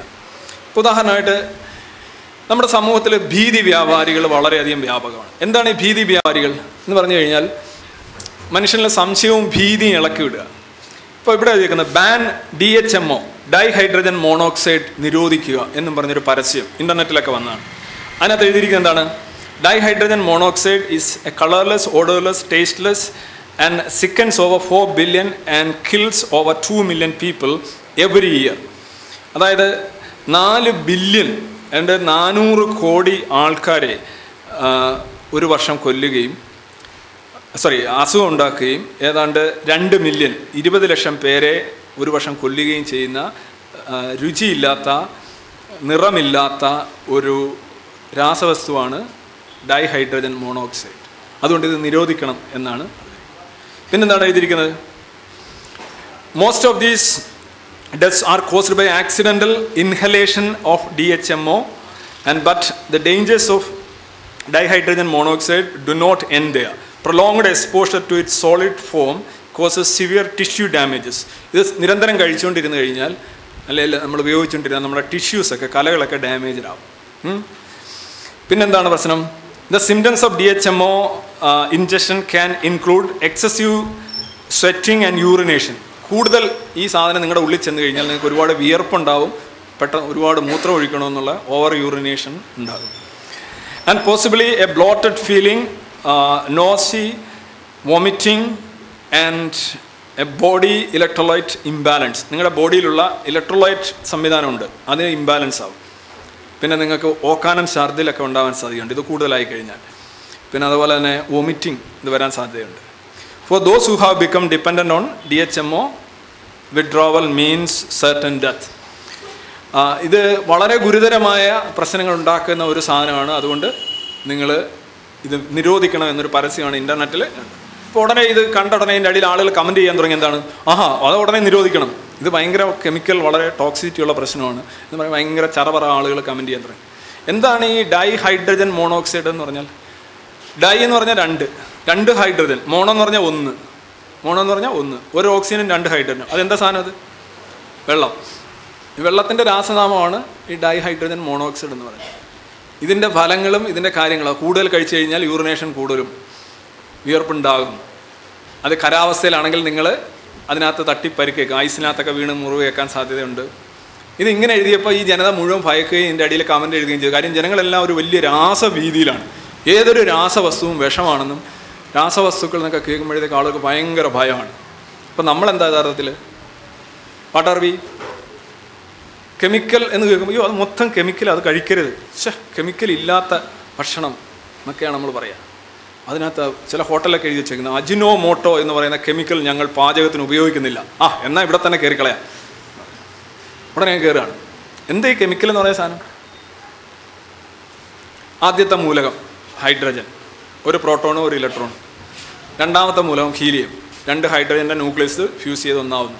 പിന്നീട് ഹയർ ആയിട്ടുള്ള എലിമെൻറ്റ്സ് 92 എലിമെൻറ്റ്സ്, പിന്നെ കുറച്ച് കൃത്രിമ എലിമെൻറ്റ്സ് നമുക്കുണ്ടാക്കാൻ കഴിയുന്നവ. ഇവയുടെ കോമ്പിനേഷൻസ്, ഹൈഡ്രജനും ഓക്സിജനും ചേർന്ന വെള്ളമാവും അല്ലേ. ഇതിൻ്റെ എല്ലാം കോമ്പൗണ്ട്സ് എന്ന് പറഞ്ഞാൽ ഇലക്ട്രോൺ എക്സ്ചേഞ്ചസ് ആണ്. ഇലക്ട്രോൺ എക്സ്ചേഞ്ച് ചെയ്തൊരു ഒരു പൊസിഷനിൽ ഈ മൂലകങ്ങൾ എത്തുന്നതിനെയാണ് നമ്മൾ കോമ്പൗണ്ട്സ് എന്ന് പറയുന്നത്. ഈ പ്രകൃതിയിൽ, ഈ പ്രപഞ്ചത്തിൽ, നമ്മളിൽ, നിങ്ങളിൽ, ഇവിടെ എല്ലാം ഉള്ളത് ഈ രാസമൂലകങ്ങളോ അവയുടെ കോമ്പൗണ്ടുകളോ അയോണുകളോ മാത്രമാണ്. നിങ്ങൾ കഴിക്കുന്നതും രാസപദാർത്ഥങ്ങൾ തന്നെയാണ്. നിങ്ങൾ പുറത്ത് കളയുന്നതും രാസപദാർത്ഥങ്ങളാണ്, നിങ്ങളും രാസപദാർത്ഥങ്ങളാണ്. രാസമല്ലാത്ത ഒന്നും നിങ്ങളിൽ ഇല്ല, എന്നിലും ഇല്ല, നിങ്ങളിലും ഇല്ല. അങ്ങനെ ഒരു സാധനം ഉണ്ട് എങ്കിൽ അതിങ്ങോട്ട് മാറ്റിവെക്കുന്ന ഒരാൾക്ക് അടുപ്പിച്ചൊരു 15 നോബൽ പ്രൈസും ഒരു രാജ്യം തന്നെ വേണമെങ്കിൽ അയക്ക് കിട്ടും. അത് ഭീകരമായ അറിവായിരിക്കും. രാസമല്ലാത്ത എന്തെങ്കിലും ഒന്ന്, പിന്നെ എല്ലാം കൂടെ കൂടി ചേർന്നിരിക്കുമ്പോൾ വേറെ എന്തെങ്കിലും തോന്നുന്നതിന് സയൻസ് കുറ്റക്കാരനല്ല. ഉദാഹരണമായിട്ട് ഓക്സിജൻ ഗ്യാസാണ്, ഹൈഡ്രജൻ ഗ്യാസാണ്, ഇത് രണ്ടും കൂടെ ചേരുന്ന വെള്ളം എന്തുകൊണ്ടു ദ്രാവകമായി, അപ്പോൾ ഇതിനകത്തും ഇല്ലാത്ത വേറെ എന്തോ ഇതിനകത്തില്ലേ എന്നൊക്കെ ചോദിച്ചു കഴിഞ്ഞാൽ അത് അൺസയൻറ്റിഫിക്കാണ്. കാരണം 2 വസ്തുക്കൾ തമ്മിൽ ചേരുമ്പോൾ അതിനകത്തുള്ള എമർജൻറ്റ് പ്രോപ്പർട്ടീസ് ഉണ്ടാവും. ആ വസ്തുക്കൾ പുറത്ത് കാണിക്കാതിരുന്ന ചില ഗുണങ്ങൾ ഈ കോമ്പിനേഷനിൽ വരും. മനസ്സിലായത്? ഇപ്പോൾ ഒരു താന്തോന്നിയായിട്ട് നടക്കുന്ന ഒരുത്തനും താന്തോന്നിയായിട്ട് നടക്കുന്ന ഒരു പെണ്ണും കൂടെ കല്യാണം കഴിച്ചിട്ട് അവർ വളരെ ഉത്തരവാദിത്വബോധത്തോടെ ജീവിച്ചു കഴിഞ്ഞാൽ നിങ്ങൾ ചോദിക്കും, അവൻ താന്തോന്നിയായിരുന്നു, അവൾ താന്തോന്നിയായിരുന്നു, പക്ഷേ ഇപ്പോൾ ഭയങ്കര ഉത്തരവാദിത്വബോധം, അത് എവിടെ നിന്ന് വന്നു എന്നൊക്കെ ചോദിക്കുന്നത്. കാര്യം വെച്ചെന്താണ്? പൊതുവിൽ അവൻ്റെ ഉത്തരവാദിത്വബോധം പുറത്തു വരാതിരിക്കുകയായിരുന്നു, അവളുടെയും പുറത്തു വരാതിരിക്കുകയായിരുന്നു. പക്ഷെ അവരൊന്നിച്ച് ഒരു കോമ്പിനേഷൻ ഉണ്ടാക്കിയപ്പോൾ അവർക്ക് മനസ്സിലായി ഇതുണ്ടെങ്കിൽ കാര്യം നടക്കൂ. അങ്ങനെ അവരുടെ ആ ഡോർമെൻ്റായിട്ട് ഉറങ്ങിക്കിടന്ന ഗുണം പുറത്തു വരികയാണ്. രാസവസ്തുക്കളും തമ്മിൽ ചേരുമ്പോഴും നിങ്ങൾ മൂന്നാമതൊരു ഗുണം ഉണ്ടാവും. ഹൈഡ്രജനും ഓക്സിജനും ചേർന്നാൽ എപ്പോഴും വെള്ളം ഉണ്ടാവില്ല. ഹൈഡ്രജനും ഓക്സിജനും ചേർച്ചാൽ ഹൈഡ്രജൻ പെറോക്സൈഡ് ഉണ്ടാവും, അതൊരു വിഷവാതകമാണ്. ഹൈഡ്രോക്സിലുകൾ ഉണ്ടാവും, അത് വെള്ളം പോലും അല്ല. പല കോമ്പിനേഷനിൽ പല സാധനങ്ങളുണ്ടാവും. പക്ഷെ മനസ്സിലാക്കേണ്ട ഇതാണ്, നിങ്ങൾ രാസമാണ്. രാസമല്ലാതെ ഒന്നുമല്ല. രാസമല്ലാതെ വേറെ എന്തൊക്കെയാണെന്ന് നിങ്ങൾക്ക് ധരിക്കാം. ഞാൻ ഇന്നലെ ഒരു ബുക്ക് വായിച്ചു, അതിനകത്ത് പറയുന്നുണ്ട് അത്. ഇതൊക്കെ ആഗ്രഹ ചിന്ത എന്നല്ലാതെ അതിനകത്ത് പ്രത്യേകിച്ചൊന്നും പറയാനില്ല. ഇതായിരുന്നു സാധനം, വെള്ളം. ഒരു ഓക്സിജൻ 2 ഹൈഡ്രജൻ. ഈ ഓക്സിജൻ 1 ഹൈഡ്രജൻ 2 ആകാനുള്ള കാര്യം എന്താണ്? വെള്ളത്തിനകത്ത് അങ്ങനെ ഒരു കോമ്പിനേഷനേ നടക്കുള്ളൂ. ഓക്സിജന് 2 എണ്ണം വേണം, 2 ഇലക്ട്രോൺ വേണം. 2 6 എന്നുള്ളതാണ് ഓക്സിജൻ്റെ. ഈ 2 ഇലക്ട്രോൺ കൊടുക്കുന്ന ഒരു സാധനം ഹൈഡ്രജൻ്റെ പുറത്ത് ഒരെണ്ണം ഇരിപ്പുണ്ട്. ആ ഓരോന്ന് പങ്കിട്ടുകൊണ്ട് 2 ഹൈഡ്രജനും 1 ഓക്സിജനും ആകുമ്പോൾ ഓക്കെ ആയി. അതൊരു കോമ്പിനേഷനാണ്.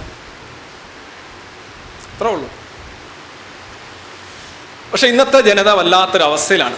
ഈ ഭീതി ചില വാക്സിനെതിരെയുള്ള ഭീതി, രാസപദാർത്ഥങ്ങൾക്കെതിരെയുള്ള ഭീതി, ഇതൊക്കെ ഇങ്ങനെ ഇളക്കി വിട്ടുകൊണ്ട് ഇപ്പം ആളുകൾ പറയുന്നില്ല മൊത്തം ക്യാൻസറാണ്, അത് ക്യാൻസർ, ഇത് ക്യാൻസർ, മറ്റേത് ക്യാൻസർ. ഇതിനെല്ലാം കാരണം എന്താണ്? കെമിക്കൽ, മൊത്തം കെമിക്കൽ. അതുകൊണ്ട് നമ്മൾ എന്ത് ചെയ്യണം? ജൈവകൃഷി. എന്ത് ജൈവകൃഷി? അത് ഭയങ്കര വിറ്റാണ്. ഞാൻ ഇന്നലെ തൃശ്ശൂർ സാഹിത്യ അക്കാദമി ഹാളിൽ ഈ സാധനത്തെക്കുറിച്ചാണ് ക്ലാസ് എടുത്തത്, മൊത്തം ജൈവകൃഷിയെക്കുറിച്ചാണ്. അത് നെറ്റിൽ വരുമ്പോൾ നിങ്ങളൊന്ന് കണ്ടുപോക്കുക.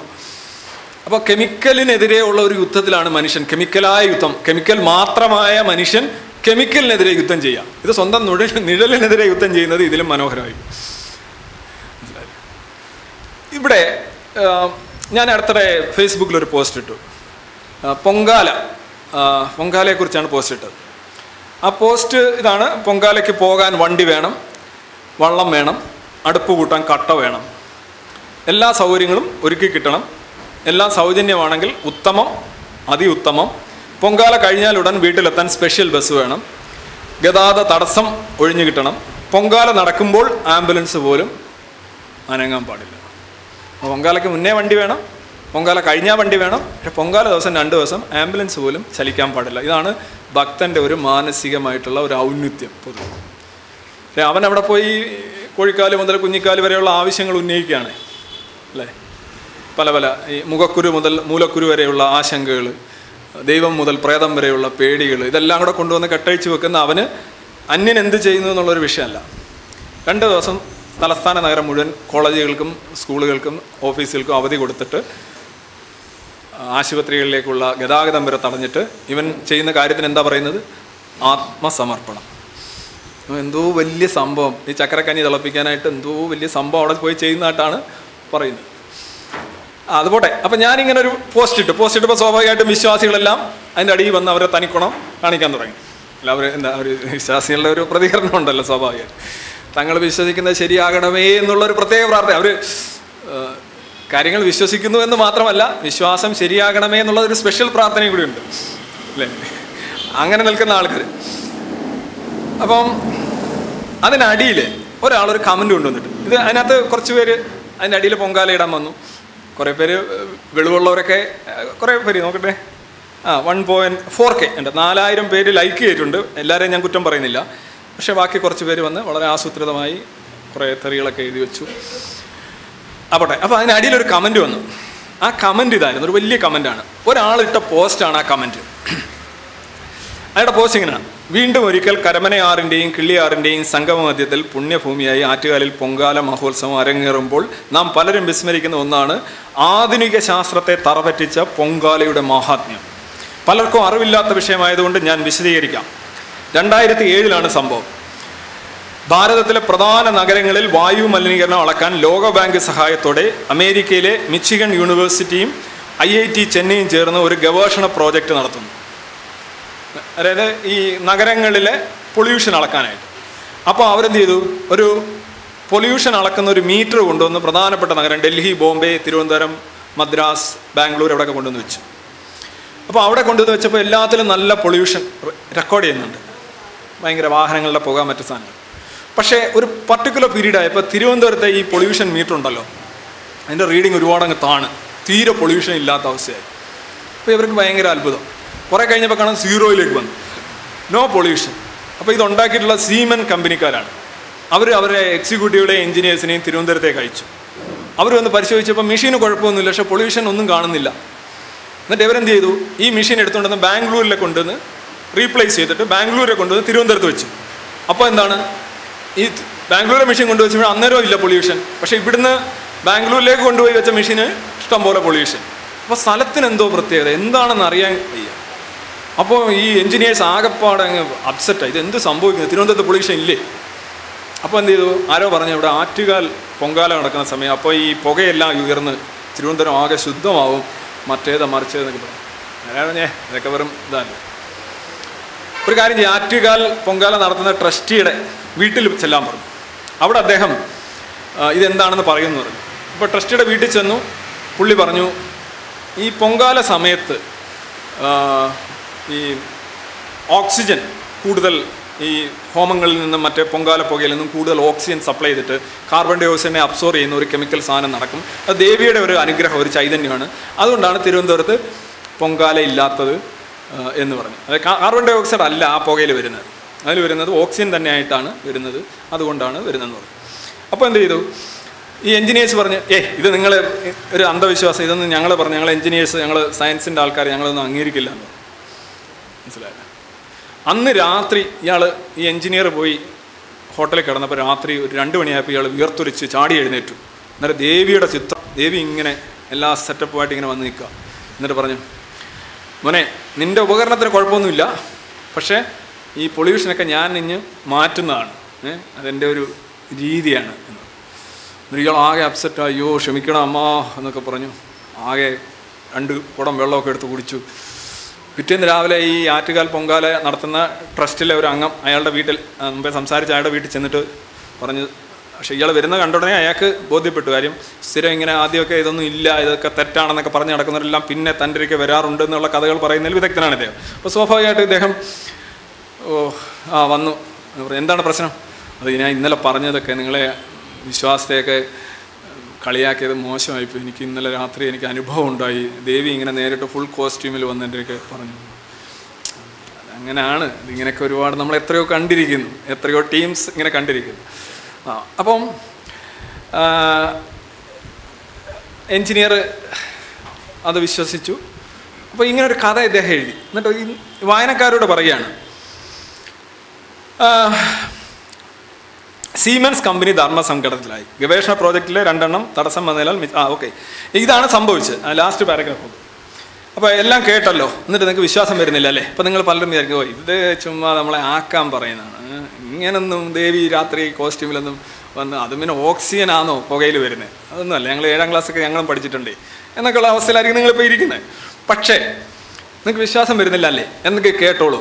എല്ലാ വർഷവും ആറ്റുകാൽ ഭഗവതിയുടെ താലപ്പൊലി കമ്മിറ്റിക്ക് ഏറ്റവും കൂടുതൽ സംഭാവന നൽകുന്നത് സീമെൻസ് എന്ന ബഹിരാഷ്ട്ര കുത്തകയാണ്.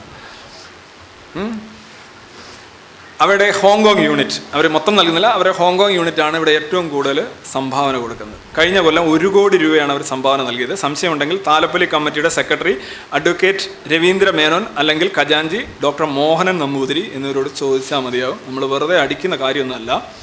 ഇനി സീമെൻസ് ഈയിടെ ഒരു പുതിയ കാർബൺ മോണോക്സൈഡ് ഡിറ്റക്ടർ പുറത്തിട്ട് അവർ സ്വന്തമായിട്ടൊരു മെഷീൻ ഉണ്ടാക്കിയിട്ടുണ്ട്. അതിനവർ കൊടുത്ത പേരെന്താണെന്ന് അറിയാമോ? സീമെൻസ് ആറ്റുകാൽ CO487 സീരീസ് എന്നാണ്. ഇതൊക്കെ നിങ്ങൾക്ക് പരിശോധിച്ചറിയാവുന്ന കാര്യമാണ്, അല്ലാതെ വെറുതെ ഉണ്ടാക്കിയ കഥയൊന്നുമല്ല എന്ന് ഈ പോസ്റ്റിൽ പറയുന്നു. ഈ പോസ്റ്റ് അങ്ങോട്ട് ഇറങ്ങിയപ്പോൾ എന്താ ചെയ്ത വിശ്വാസികൾ? ഇവരെടുത്തത് ഘോരം ഷെയർ ചെയ്യാൻ തുടങ്ങി, വാട്സപ്പ് മുഴുവൻ. ഇത് എഴുതിയത് ആരാന്നറിയാവോ?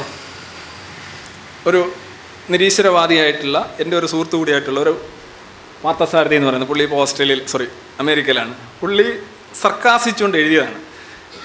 പുള്ളി സർക്കാസിക്കുക എന്ന് പറഞ്ഞു കഴിഞ്ഞാൽ ഇവരെ ആക്കിക്കൊണ്ട് ഇങ്ങനെയൊക്കെയുള്ള സാധനം എവിടെയെങ്കിലും കിട്ടിക്കഴിഞ്ഞാൽ ഈ വിശ്വാസികളെടുത്ത് ഇങ്ങനെ വാട്സപ്പ് വഴി ഇങ്ങനെ അങ്ങ് സർക്കുലേറ്റ് ചെയ്യും. അതിനകത്ത് എന്തോ പറഞ്ഞിരിക്കുന്നതെന്നൊന്നും നോക്കത്തില്ല. അവരുടെ വിശ്വാസം ന്യായീകരിക്കുന്ന എത്ര പൊട്ടക്കഥയാണെങ്കിലും സർക്കുലേറ്റ് ചെയ്യും. അപ്പം അദ്ദേഹം അവരെ കളിയാക്കിക്കൊണ്ട് എഴുതിയതാണ്. പക്ഷേ 10,000 ലക്ഷക്കണക്കിന് എല്ലാത്തിനും കണ്ടോ, ആറ്റുകാലമ്മയുടെ ഒരു ഇത് കണ്ടില്ലയോ, ഇപ്പോൾ സീമെൻസ് കമ്പനിയുടെ സാധനത്തിന് അതാണ് എന്ന് പറഞ്ഞ് ഇങ്ങനെ ഭയങ്കര സർക്കുലേഷനായിരുന്നു. അവസാനം നമ്മൾ തന്നെ ഇവനോട് പറയേണ്ടി വന്നു, അതായത് ഇങ്ങനെ സർക്കാസിച്ച് എഴുതിയാലും അല്ലാതെ എഴുതിയാലും വിശ്വാസികൾക്ക് ഇതൊന്നും മനസ്സിലാവില്ല. അവർക്ക് അവരുടെ വിശ്വാസം ന്യായീകരിക്കുന്ന സാധനമാണെന്ന് പറഞ്ഞ് അവരെടുത്ത് വ്യാപകമായി പ്രചരിപ്പിക്കും. അവരല്ലാതെ പരിശോധിക്കൊന്നുമില്ല. അതുകൊണ്ട് ദേവി ഇതിനിങ്ങനെ ചെയ്യരുത് എന്ന് പറയേണ്ടി വന്നു. അല്ലേ സിനിമയിൽ പറയുന്നോ, അളിയൻ ദേവി ഏത് ഈ വീട്ടിൽ അലുവ കൊണ്ടുവരരുത് എന്ന് പറയേണ്ടി വന്നത് വേണം ഇവനോട് പറയേണ്ടി വന്നു. ഇപ്പോൾ അദ്ദേഹം അത് എഴുതുന്നില്ല. അദ്ദേഹം ഭയങ്കര സർക്കാസമായിട്ട് ഇത് കഴിഞ്ഞ് വേറെ സർക്കാസം എഴുതി അത് ഇത് കണക്ക് അവരെടുത്ത് ഭയങ്കരമായിട്ട് ഞങ്ങളുടെ ശാസ്ത്രം അംഗീകരിച്ചിരിക്കുന്നു ഞങ്ങളുടെ വിശ്വാസം എന്നാണ്. കാര്യം അവരെ സംബന്ധിച്ചതില്ല ഒരുമാതിരിയില്ല ഗ്രഹണി പിടിച്ച് കിടക്കുന്ന കുട്ടികൾക്ക് ചക്കക്കറി കിട്ടുന്നോണം ഉള്ള ഒരു ഇതാണ്. വെറും അന്ധവിശ്വാസം ഒന്നുമല്ല കേട്ടോ, ശാസ്ത്രം അംഗീകരിച്ചിരിക്കുന്നു ഇന്നത്. അപ്പോൾ അതെടുത്ത് നാസ മുട്ടുമടക്കി എന്നൊക്കെ പറഞ്ഞ്. ഈ സയൻസിൻ്റെ ഒരു പ്രത്യേകത, science taking science for granted because it does hello. ഇപ്പോൾ നമ്മൾ ഈ ഒരു ആശുപത്രിയിൽ പോവുകയാണ്, നിങ്ങൾ ഹോമിയോപ്പതി എന്ന് പറയുന്ന ലോകോത്തര തട്ടിപ്പ് ഈ കേരളത്തിൽ ഭയങ്കര പേരൊന്നും ഇപ്പം മെഡിക്കൽ കോളേജും മറ്റ് സാധനങ്ങളൊക്കെ ഉണ്ട്. ഹോമിയോപ്പതിക്കാരും ഡോക്ടർ എന്ന് പറഞ്ഞ് നടക്കുന്നുണ്ട്. നിങ്ങൾ ഏതെങ്കിലും അല്ലെങ്കിൽ സിദ്ധ, യുനാനി, കൂടോത്രം അങ്ങനെ പല ഐറ്റംസ് ഉണ്ട്. സാധാരണ ഇതിൽ നമ്മൾ ഈ മോഡേൺ മെഡിസിൻ്റെ ഹോസ്പിറ്റലിൽ എന്തെങ്കിലും അസുഖമായിട്ട് പോയി കഴിഞ്ഞാൽ അവിടെ ചെന്ന് കഴിഞ്ഞാൽ നമുക്ക് ചികിത്സ തൃപ്തികരമല്ല എന്ന് തോന്നുകയാണെങ്കിൽ അത് ഭയങ്കര രസമാണ്. ചികിത്സ നടത്തി വിജയിച്ചു കഴിഞ്ഞാൽ എന്താണ് അതിൻ്റെ അർത്ഥം? ദൈവത്തിൻ്റെ അനുഗ്രഹം, അതുകൊണ്ട് രോഗത്തിൽ നിന്ന് ഭേദമായി. ചികിത്സ ഫലിക്കാതെ വന്നാലോ ഡോക്ടറെ ഉടുപ്പ് വലിച്ചു കീറുക, അവൻ്റെ കർണത്തടിക്കുക, ആശുപത്രി തല്ലിപ്പൊളിക്കുക. ഇത് രണ്ടും തമ്മിൽ എങ്ങനെ പൊരുത്തപ്പെടുന്നത്? എന്നാൽ വിജയിച്ചു കഴിഞ്ഞാൽ ആശുപത്രിയിലെയും നഴ്സിനെയും എല്ലാവരും, അപ്പം നഴ്സിനെ നമ്മൾ ചെന്ന് അഭിനന്ദിക്കാൻ ചെന്ന് കഴിഞ്ഞാൽ നഴ്സ് പറയും അയ്യോ എല്ലാം മേലോട്ട് എന്ന് പറയും. ഡോക്ടറേക്ക് പറയും ഡോക്ടർ എൻ്റെ ജീവിതം കാത്തു നന്നായിട്ട്, അതൊന്നുമല്ല മേലോട്ടെന്ന് പറയും. ഇതെല്ലാവരും മേലോട്ട് വിടുന്നതിൻ്റെ ഗുണമെന്നറിയാം. ഇത് ഡോക്ടറുടെ ഒരു ടെക്നിക്കാണ്. കാര്യം വെച്ച് കഴിഞ്ഞാൽ നിങ്ങളുടെ പരിപാടി എന്താണ്? രോഗം ഭേദമായി കഴിഞ്ഞാൽ ദൈവത്തിന് നന്ദി പറയലും രോഗത്തിന് പ്രശ്നം ഉണ്ടായി കഴിഞ്ഞാൽ ആശുപത്രി തല്ലിപ്പൊളിക്കലുമാണ് നിങ്ങളുടെ ഒരു പൊതു മൈൻഡ് സെറ്റ്. അപ്പോൾ എന്ത് ചെയ്യും? ഡോക്ടർ ആദ്യമേ ഫിക്സ് ചെയ്യും പ്രശ്നം ഇച്ചിരി ഗുരുതരമാണ്, ഇത് നമ്മുടെ കൈ നിൽക്കുന്ന കാര്യമല്ല എന്ന് പറഞ്ഞാൽ ചികിത്സയിൽ എന്തെങ്കിലും കുഴപ്പം വന്നാൽ എന്നെ ഒന്നും ചെയ്യരുത്, ഇത് നമ്മുടെ കൈ നിൽക്കുന്ന കാര്യമല്ല, അതെല്ലാം ഒരു ആകാശമാമനുണ്ട്, അദ്ദേഹത്തിൻ്റെ കോർട്ടിൽ നിൽക്കുന്ന കാര്യങ്ങളാണ്. പിന്നെ ഞാനിതൊക്കെ ഒന്ന് നോക്കുന്നതേ ഉള്ളൂ, ഞാൻ പഠിച്ച മരുന്നെടുത്ത് തരുന്നതേ ഉള്ളൂ. എത്ര സേഫ് പൊസിഷനാണ്, നിങ്ങൾക്ക് മനസ്സിലാവുന്നുണ്ടോ? വളരെ സേഫാണ് അയാൾ. ഡോക്ടർമാർ പരമ്പരാഗതമായി ഡോക്ടർമാരും നഴ്സുമാരും അനുവർത്തിച്ച് വരുന്ന സാധനമാണ് shifting the responsibility to an unknown ഡെല്യൂഷണറി higher force. ആളുകൾ വിചാരിക്കും അവർ ഭയങ്കര ഈശ്വരവിശ്വാസികൾ ആയിരിക്കാം, പക്ഷേ ഇവർ പരമ്പരാഗതമായി ഈ ടെക്നിക്ക് തുടങ്ങിയത് ഈ അക്രമാസക്തമായ ജനം അല്ലേ. ഇപ്പം ബ്രിട്ടനിൽ ഈ വർഷം തന്നെ അത്യാസന്ന നിലയിൽ കിടക്കുന്ന ഒരു രോഗിയോട് പ്രാർത്ഥിച്ചാൽ രോഗസൗഖ്യം ഉണ്ടാക്കും എന്ന് പറഞ്ഞ് നഴ്സിനെ പിരിച്ചുവിടുകയും അവരുടെ ലൈസൻസ് റദ്ദാക്കുകയും ചെയ്തു. അതാണ് വിവരമുള്ള ആൾക്കാർ ചെയ്യുന്നത്. ഇവിടെയാണെങ്കിലോ ആ സമയത്ത് കൊന്തയും കൊണ്ട് കൊടുക്കും, ചന്ദനവും കൊണ്ട് കൊടുക്കും, മറ്റേതും കൊണ്ട് കൊടുക്കും, വേണമെന്നുണ്ടെങ്കിൽ ആ സമയത്തങ്ങ് മതവും മാറ്റും. ഇതാണ് ഇവിടുത്തെ ഒരു ഇൻ്റലക്ച്വൽ ഗ്രേഡ്. ആ സമയത്ത് കാര്യം ആകെപ്പാടെ അപ്സെറ്റായിട്ട് കിടക്കുന്ന സമയമാണ്. ഒരുമാതിരി വളരെ ദ്രാവകാവസ്ഥയിലാണ് മനുഷ്യൻ, അവൻ്റെ ബുദ്ധിയും ആത്മവിശ്വാസവും എല്ലാം. അപ്പോൾ എന്ത് നടക്കും? പക്ഷേ നിങ്ങൾ ശ്രദ്ധിച്ചിട്ടുണ്ടെന്നറിയാം, നിങ്ങളൊരിക്കലും ഈ അസുഖം ഭേദമാകാനായിട്ടൊരു ഹോമിയോപ്പതിക്കാരൻ്റെയോ അല്ലെങ്കിൽ സിദ്ധൻ്റെയോ യുനാനിയുടെയോ പ്രകൃതി ചികിത്സകൻ്റെയോ ആശുപത്രിയിൽ പോയി അവിടെ കിടന്ന് ചത്ത് കഴിഞ്ഞ് നിങ്ങൾ ഏതെങ്കിലും ഹോമിയോക്കാരൻ്റെ കഴുത്തിന് പിടിക്കുന്നതായിട്ട് കേട്ടിട്ടുണ്ടോ? അസുഖം ഭേദമാകാത്തതിന് ഹോമിയോക്കാരനെതിരെ പരാതി കൊടുക്കുന്നതായിട്ട് കേട്ടിട്ടുണ്ടോ? ഹോമിയോക്കാരന് അസുഖം ഭേദമാക്കിയില്ല ആരും പരാതിയൊന്നും കൊടുക്കത്തില്ല, അവർ മറ്റേ ആശുപത്രിയിലോട്ട് പോകും. അസുഖം ഭേദമാക്കിയാലോ അവൻ്റെ വായ്ത്താരിയും പറഞ്ഞ് പാണനിസമായിട്ട് ഇങ്ങനെ നടക്കും. അവിടെ ഞാൻ പോയി, ആശുപത്രിയിൽ നിന്ന് തള്ളിയ കേസാണ്, മെഡിക്കൽ കോളേജിൽ നിന്ന് തള്ളിയ കേസാണ്. മെഡിക്കൽ കോളേജിൽ അങ്ങ് ഭയങ്കര തള്ളിയ കേസാണ്. ആ തള്ളിയ കേസ് അദ്ദേഹത്തിൻ്റെ അടുത്ത് പോയി 2 നേരം പൊടി കഴിച്ചു. അപ്പോഴത്തേക്ക് പിന്നെ എനിക്ക് വന്നിട്ടേ ഇല്ല, എൻ്റെ അരിമ്പാറ പോയി, അത് പോയി, ഇത് പോയി. ഒരിക്കലും മോഡേൺ സയൻസിൽ നിന്ന് നമ്മൾ മറ്റൊരു ഫലം പ്രതീക്ഷിക്കുന്നില്ല, നമ്മൾ അനുകൂല ഫലം മാത്രമേ പ്രതീക്ഷിക്കുന്നുള്ളൂ. You take it for granted. അതേസമയം ഈ കപട ചികിത്സകളിൽ നിന്നൊന്നും തന്നെ തിരിച്ച് ഒരു മോശം ഫലം ഉണ്ടായാലും നമ്മൾ വളരെ പാൽപ്പായസം പോലെ അനുഭവിക്കും. ആയുർവേദ അവിടെ വൈദ്യരേക്ക് പോയി, വൈദ്യർ ശരിയായില്ല. ഇനി ആയുർവേദ ചികിത്സയ്ക്ക് പോയി എന്തെങ്കിലും ഒരു പാർശ്വഫലം ഉണ്ടായാൽ, ഫലമുള്ള ചികിത്സയ്ക്കെല്ലാം പാർശ്വഫലം ഉണ്ടാവും ഉറപ്പായിട്ടും. അത് ഞാൻ ആദ്യമേ പറയാം. പാർശ്വഫലമില്ലാത്ത ഒറ്റ ചികിത്സയേ ഉള്ളൂ ഹോമിയോപ്പതി. ബാക്കി എല്ലാ ചികിത്സയ്ക്കും പാർശ്വഫലമുണ്ട്. കാര്യം ഫലം ഉണ്ടെങ്കിലെല്ലാം പാർശ്വഫലം ഉണ്ടാവും. ഫലം ഉണ്ടെന്നുള്ള ധാരണയും ഫലം ഉണ്ടാകലും രണ്ടും രണ്ടാണേ. ഫലം ഉണ്ടാകുന്നുള്ള ധാരണ ഒരുപാട് പേർക്ക് ഉണ്ടാകാറുണ്ട്. പക്ഷേ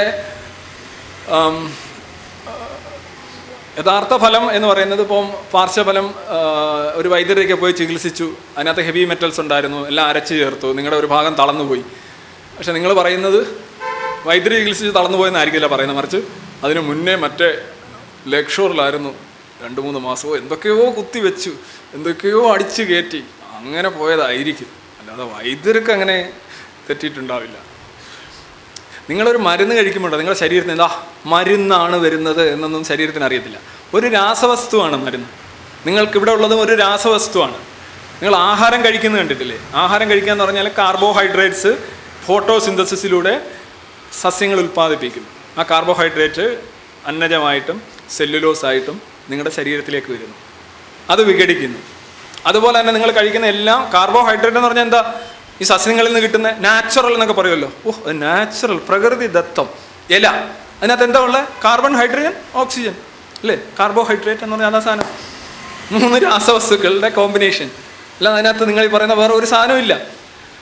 അപ്പം ഇതേപോലെയാണ് എല്ലാ മരുന്നും രാസവസ്തുക്കളാണ്. ആ രാസവസ്തുക്കൾ നിങ്ങളുടെ ശരീരത്തിൽ ചെല്ലുന്നു, അനുകൂലമായ രാസപ്രവർത്തനങ്ങൾ ഉണ്ടാക്കുകയാണെങ്കിൽ അതിനെ നിങ്ങൾ ആരോഗ്യം എന്ന് പറയും. പ്രതികൂലമാണെങ്കിൽ രോഗം. അപ്പോൾ സയൻസിനെ സംബന്ധിച്ചുള്ള ഒരു പ്രശ്നം എന്ന് പറഞ്ഞു കഴിഞ്ഞാൽ സയൻസ് എപ്പോഴും ഫലം ചെയ്യണമെന്നൊരു നിർബന്ധം എല്ലാവർക്കും ഉണ്ട്. സയൻസിനോട് വലിയ കാര്യമൊന്നുമില്ല, സയൻസ് ആകെ കുഴപ്പമാണെന്ന് പറയും. പക്ഷേ അത് ചെയ്യണം. എങ്ങനെയാണ്? ഒരു സ്റ്റഡി പാർട്ണർ കണക്കാണ്. നമ്മളുടെ അച്ഛനും അമ്മയും പോലെയാണ് നമ്മൾ യഥാർത്ഥ സയൻസിനെ കാണുന്നത്. അതായത് അച്ഛനും അമ്മയും എല്ലാം ചെയ്തിരിക്കണം.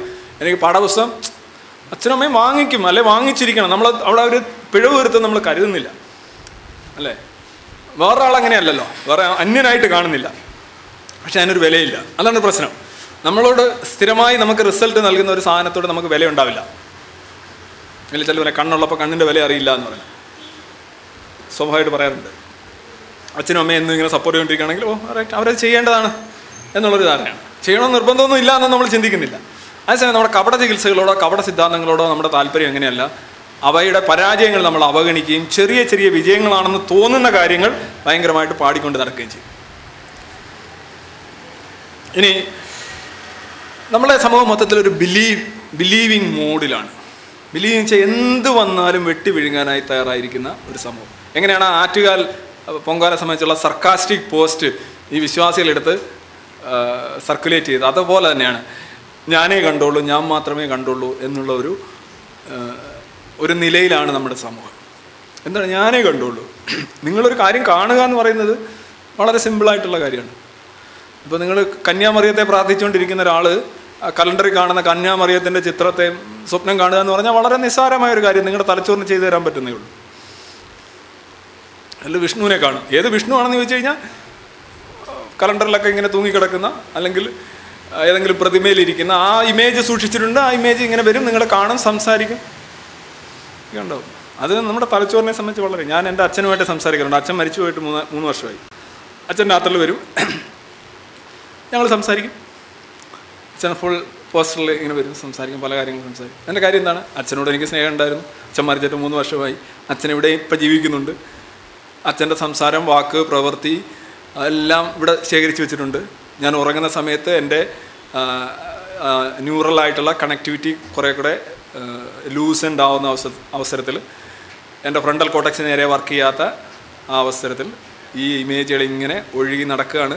അപ്പോൾ ഞാൻ അച്ഛനെ കാണുന്നു, ഇന്നാരെ കാണുന്നു, സംസാരിക്കുന്നു. ഇതൊക്കെ വളരെ സിമ്പിളായിട്ടുള്ള കാര്യമാണ്. ഞാൻ ഇപ്പോഴും ചെയ്യാറുണ്ട്. ഇനി വന്നാലും എനിക്കറിയാം എന്താ സംഭവിക്കുന്നതെന്ന്. ഇത് ഞാൻ മനസ്സിലാക്കിയിട്ടില്ലെങ്കിൽ എന്ത് സംഭവിക്കും? ഇനി എൻ്റെ വരാൻ പോകുന്ന 100 കണക്ക് തലമുറകളെ അന്ധവിശ്വാസികളായി നിലനിർത്താനായിട്ടുള്ള പരിശീലനമായിരിക്കും ഞാൻ കൊടുക്കുക, എനിക്കിത് എന്താണെന്ന് മനസ്സിലായില്ലെങ്കിൽ. ഞാൻ എങ്ങനെയാണ് എൻ്റെ അച്ഛനെ കാണുന്നതെന്നോ അച്ഛനോട് സംസാരിക്കുന്നതെന്നോ എനിക്ക് മനസ്സിലാക്കാൻ കഴിഞ്ഞില്ലെങ്കിൽ ഞാനേ കണ്ടോളൂ, ഞാൻ മാത്രമേ കണ്ടോളൂ എന്ന് പറഞ്ഞുകൊണ്ട് ഗുരുവായൂരോട്ട് വണ്ടി പിടിക്കും. ഗുരുവായൂരോട്ട് വണ്ടി പിടിക്കുന്ന അതിനെക്കാട്ട് രസമാണ്. നാട് നീള കൃഷ്ണൻ്റെ അമ്പലങ്ങളുണ്ടാവും. പക്ഷെ അവിടെയുള്ള കൃഷ്ണനൊന്നും പവറില്ല. അതായത് അന്ധവിശ്വാസങ്ങൾക്കുള്ളിലെ ഒരു അന്ധവിശ്വാസം. പൂവിനുള്ളിൽ പൂ വിരിയും പൂക്കാലം വന്നു എന്ന് കേട്ടിട്ടില്ലേ? അതുപോലാണ് കൃഷ്ണൻ. ഭയങ്കര ദൈവമാണ്. പക്ഷേ ഇവിടെ അത് പറഞ്ഞു അവിടുത്തെ കൃഷ്ണനാണ് ശരിക്കും നല്ല വൈഫൈ കണക്ഷനൊക്കെ ഉള്ള കൃഷ്ണൻ. എന്നിട്ട് അങ്ങോട്ട് പോവുക. ഇത് കാര്യം എന്താണ്? അവിടെ പോയപ്പോൾ ഇത് കിട്ടിയെന്നപ്പോൾ ഇന്നാര് പറഞ്ഞായിരുന്നല്ലോ, അവിടെ സിനിമാ താരങ്ങൾ പോകുന്നുണ്ടല്ലോ, ഈ ആൾക്കൂട്ടങ്ങളുണ്ടാവും. നോക്കില്ല, ഈ ബക്രീദിനെ കാളയടിക്കുന്നതാണ് ഈ ആളുകൾ ഇങ്ങനെ പോകുന്നു. ഈ അന്ധവിശ്വാസങ്ങൾക്കുള്ളിൽ ഒരുപാട് അന്ധവിശ്വാസങ്ങളുണ്ട്. അതാണ് രസം. അതാണ് ഞാൻ പറഞ്ഞത്, ഒരു പൂവിനുള്ളിൽ കൊച്ചു കൊച്ചു പൂക്കളുണ്ടെന്ന് പറഞ്ഞു. ഇപ്പോൾ ഗുരുവായൂർ അമ്പലത്തിൽ പോയാൽ മാത്രമല്ല, രാവിലെ തൊഴുതെങ്കിലേ ശരിക്കും ഫലം കിട്ടും എന്നൊരു അന്ധവിശ്വാസം വരികയാണെങ്കിൽ അത് ഹിറ്റാവും. ചില പറയാം രാവിലെ അല്ല, അർദ്ധരാത്രിക്ക് 12:45 ഒരു പൂജയുണ്ട്. അതാണ് എളുപ്പം പറഞ്ഞാൽ എല്ലാവരും പിന്നെ 12:45 ഇങ്ങനെ കേട്ടിരിക്കും. എന്തായാലും കിട്ടണം. അത്യാഗ്രഹത്തിൻ്റെയും ആസക്തിയുടെയും പാരമ്യതയാണ് യഥാർത്ഥത്തിൽ ഈ ഭക്തി എന്ന് പറയുന്നത്. ഭക്തി എന്നുള്ള വാക്കുണ്ട്, ഭൗതികമായ ആസക്തി, ഭക്തി. ആരും അറിയുന്നില്ല, എല്ലാവരും അത് പറയുന്നത് വലിയ സാധനമായിട്ടാണ്.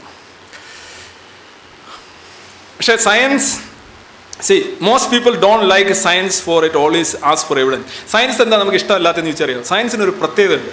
നിങ്ങളിപ്പോൾ സ്കൂളിൽ പോവുകയാണ്, ചോദ്യം ചോദിക്കുന്ന അധ്യാപകരെ നിങ്ങൾക്ക് ഇഷ്ടമാണോ? സത്യം പറ അല്ല അല്ലേ? ചോദ്യം ചോദിക്കുന്ന അധ്യാപകർ സ്ഥിരന്തരം ചോദിക്കുന്നത്, ഒന്നിൽ കോളേജിലാണെങ്കിൽ നമുക്ക് ക്ലാസ് കട്ട് ചെയ്യാം, സ്കൂളിലാണെങ്കിൽ എന്ത് ചെയ്യും? സഹിക്കും, അല്ല എന്ത് ചെയ്യും? അല്ലേ? അതിലേ സംഭവിക്കാം. അതെ. പക്ഷെ ചോദ്യം ചോദിക്കാതെ ഇങ്ങനെ കഥയൊക്കെ പറഞ്ഞ് നിങ്ങളുടെ അജ്ഞതയെക്കുറിച്ചോ നിങ്ങളുടെ പ്രശ്നങ്ങളെക്കുറിച്ചോ ഒരു പ്രശ്നവും ഉന്നയിക്കാത്ത അധ്യാപകൻ ചക്കര അധ്യാപകനായിരിക്കും, അല്ലേ? നിങ്ങളെ അലട്ടാത്ത അധ്യാപകൻ, അലോരസപ്പെടുത്താത്ത അധ്യാപകൻ. അതായത് നിങ്ങൾക്കൊരാളെ സഹായിക്കണമെങ്കിൽ നിങ്ങൾ അയാളുടെ സത്യം പറയും. വസ്തുത എന്താണെന്ന് പറയും. നിങ്ങൾക്ക് അയാളെ സഹായിക്കണമെന്നുണ്ടെങ്കിൽ എന്തെങ്കിലും മാത്രമേ അവനെന്തെങ്കിലും ചെയ്യാൻ പറ്റൂ, നിങ്ങൾക്ക് എന്തെങ്കിലും ചെയ്യാൻ പറ്റും. പക്ഷേ അവനെ കൊണ്ട് നിങ്ങൾക്കൊരു സഹായം ഉണ്ടാകണം എന്നാണ് നിങ്ങളുടെ ആഗ്രഹമെങ്കിൽ അവൻ എന്ത് കേൾക്കാൻ ആഗ്രഹിക്കുന്നു അത് നിങ്ങൾ പറയും. അതാണ് രാഷ്ട്രീയക്കാർ പൊതുവെ പറയുന്നത്. അവർ സത്യം വസ്തുത എന്നൊക്കെ പറയുന്നത് അവർ ഒരിക്കലും പരിഗണിക്കില്ല. മറിച്ച് ജനം എന്ത് കേൾക്കാൻ ആഗ്രഹിക്കുന്നുവോ അത് പറയും. ഇപ്പോൾ ചുംബന സമരമൊക്കെ എങ്ങോട്ടാണ് പോകുന്നതെന്ന് അറിയാനായിട്ട് കാത്തിരിക്കും 3-4 ദിവസം. അപ്പം കൂടുതൽ ആളുകൾക്ക് അതിന് എതിർപ്പാണെങ്കിൽ അങ്ങോട്ടങ്ങ് ചാടും, അനുകൂലമാണെങ്കിൽ ഇങ്ങോട്ട് ചാടി പുരോഗമനവാദിയാവും. ഇതൊക്കെയാണ് ആളുകൾ ചെയ്യുന്നത്. ഇപ്പോൾ എൻഡോസൾഫാൻ, കാസർഗോഡ് ചെന്ന് എൻഡോസൾഫാൻ വലിയ പ്രശ്നമാണെന്ന് പറഞ്ഞു കഴിഞ്ഞാൽ 4 വോട്ടും 4 കയ്യടിയും കിട്ടുമെന്നുണ്ടെങ്കിൽ എല്ലാവരും എൻഡോസൾഫാൻ ആണോ പ്രശ്നം എന്നുള്ളൊരു അന്വേഷണം ആവശ്യമില്ല. Okay, right. എൻഡോസൾഫാനെ കുറിച്ച് കേട്ടിട്ടുണ്ടോ? 300-ൽ പരം രോഗങ്ങളാണ് എൻഡോസൾഫാൻ കാസർഗോഡ് ഉണ്ടാക്കുന്നത്. ചൊറി തൊട്ട് ക്യാൻസർ വരെ. മനുഷ്യൻ അറിയപ്പെടുന്ന എല്ലാ രോഗങ്ങളും ഉണ്ടാക്കുന്ന രാസവസ്തുവാണ് എൻഡോസൾഫാൻ. ഭയങ്കര സംഭവമല്ലേ അത്? 300-ൽ പരം രോഗങ്ങൾ. ഈ 300-ൽ പരം രോഗങ്ങൾ വരുന്നവർ എൻഡോസൾഫാൻ്റെ ഇരകളാണെന്നും പറഞ്ഞ് എഴുതി സർട്ടിഫിക്കറ്റ് വാങ്ങിച്ചിട്ട് മാസം 4000 രൂപ വെച്ച് വാങ്ങിച്ചുകൊണ്ടിരിക്കുകയാണ്. ഇപ്പോൾ എത്രയാണെന്ന് അറിയില്ല, 2800 തൊട്ട് തുടങ്ങിയതാണ്. ലംസമായിട്ട് 3 ലക്ഷവും 4 ലക്ഷവും വാങ്ങിക്കുന്നവരുണ്ട്. എന്തസുഖം ഉണ്ടായാലും അവിടെ എൻഡോസൾഫാനാണ്. എല്ലാവരും ഹാപ്പിയാണ്, മാസവരുമാനമുണ്ട്, നോ പ്രോബ്ലം. ആരും എതിരെയൊന്നും പറയാൻ പാടില്ല. ബാൻ ചെയ്തിട്ട് 10-15 കൊല്ലമായി, ഇപ്പോഴും എൻഡോസൾഫാനാണ് അവിടെ പ്രശ്നം. എത്ര നാൾ ഈ എൻഡോസൾഫാനെയും കൊണ്ട് അവർ ജീവിക്കും? ആർക്കും ഒരു പ്രശ്നമില്ല. എന്താ എൻഡോസൾഫാൻ? നമുക്കൊരു എതിരാളി വേണം, നമുക്ക് പൈസയും വേണം. ഒരു ശാസ്ത്രബോധവും ഇല്ലാത്തൊരു സമൂഹത്തിൽ മാത്രമേ ഇത്തരത്തിലുള്ള കെട്ടുകഥകൾ, ഞാൻ കെട്ടുകഥ എന്നൊക്കെ പറയുമ്പോൾ നിങ്ങൾ പലരും ഞെട്ടുന്നുണ്ടാവും, ഞാൻ വെറുതെ പറയുന്നതല്ല. ഓക്കെ, അവിടെ പൈസ വല്ലതും കിട്ടുന്നുണ്ടാവും, കാര്യങ്ങളൊക്കെ പോകുന്നുണ്ടാവും. പക്ഷേ സമൂഹം കുറേ കഴിയുമ്പോൾ നിങ്ങളുടെ അടുത്ത തലമുറയെങ്കിലും ബോധമുള്ള തലമുറ വിലയിരുത്തും എന്തുമാത്രം അധപ്പതിച്ച ചിന്താരീതിയുള്ള ഒരു സമൂഹത്തിലാണ് ഇത്തരത്തിലുള്ള കഥകളും മുന്നോട്ട് പോകുന്നത്. ഇപ്പോൾ അവിടെ ഒരു പ്രശ്നം വന്നിട്ടുണ്ട് കാസർഗോഡ്. എന്താ അറിയോ? അവിടെ പെണ്ണ് കിട്ടുന്നില്ല ആർക്കും. കാര്യം ഇവിടെ വന്ന് പെണ്ണ് കിട്ടിയ അസുഖങ്ങൾ, തല വലുതാവുന്നു, മറ്റേത് മറിച്ച് എന്നൊക്കെ പറഞ്ഞ പരസ്യങ്ങളൊക്കെ. അത് അവിടുത്തെ തല ഒന്നും അല്ല കേട്ടോ യഥാർത്ഥത്തിൽ, അതാ രസം.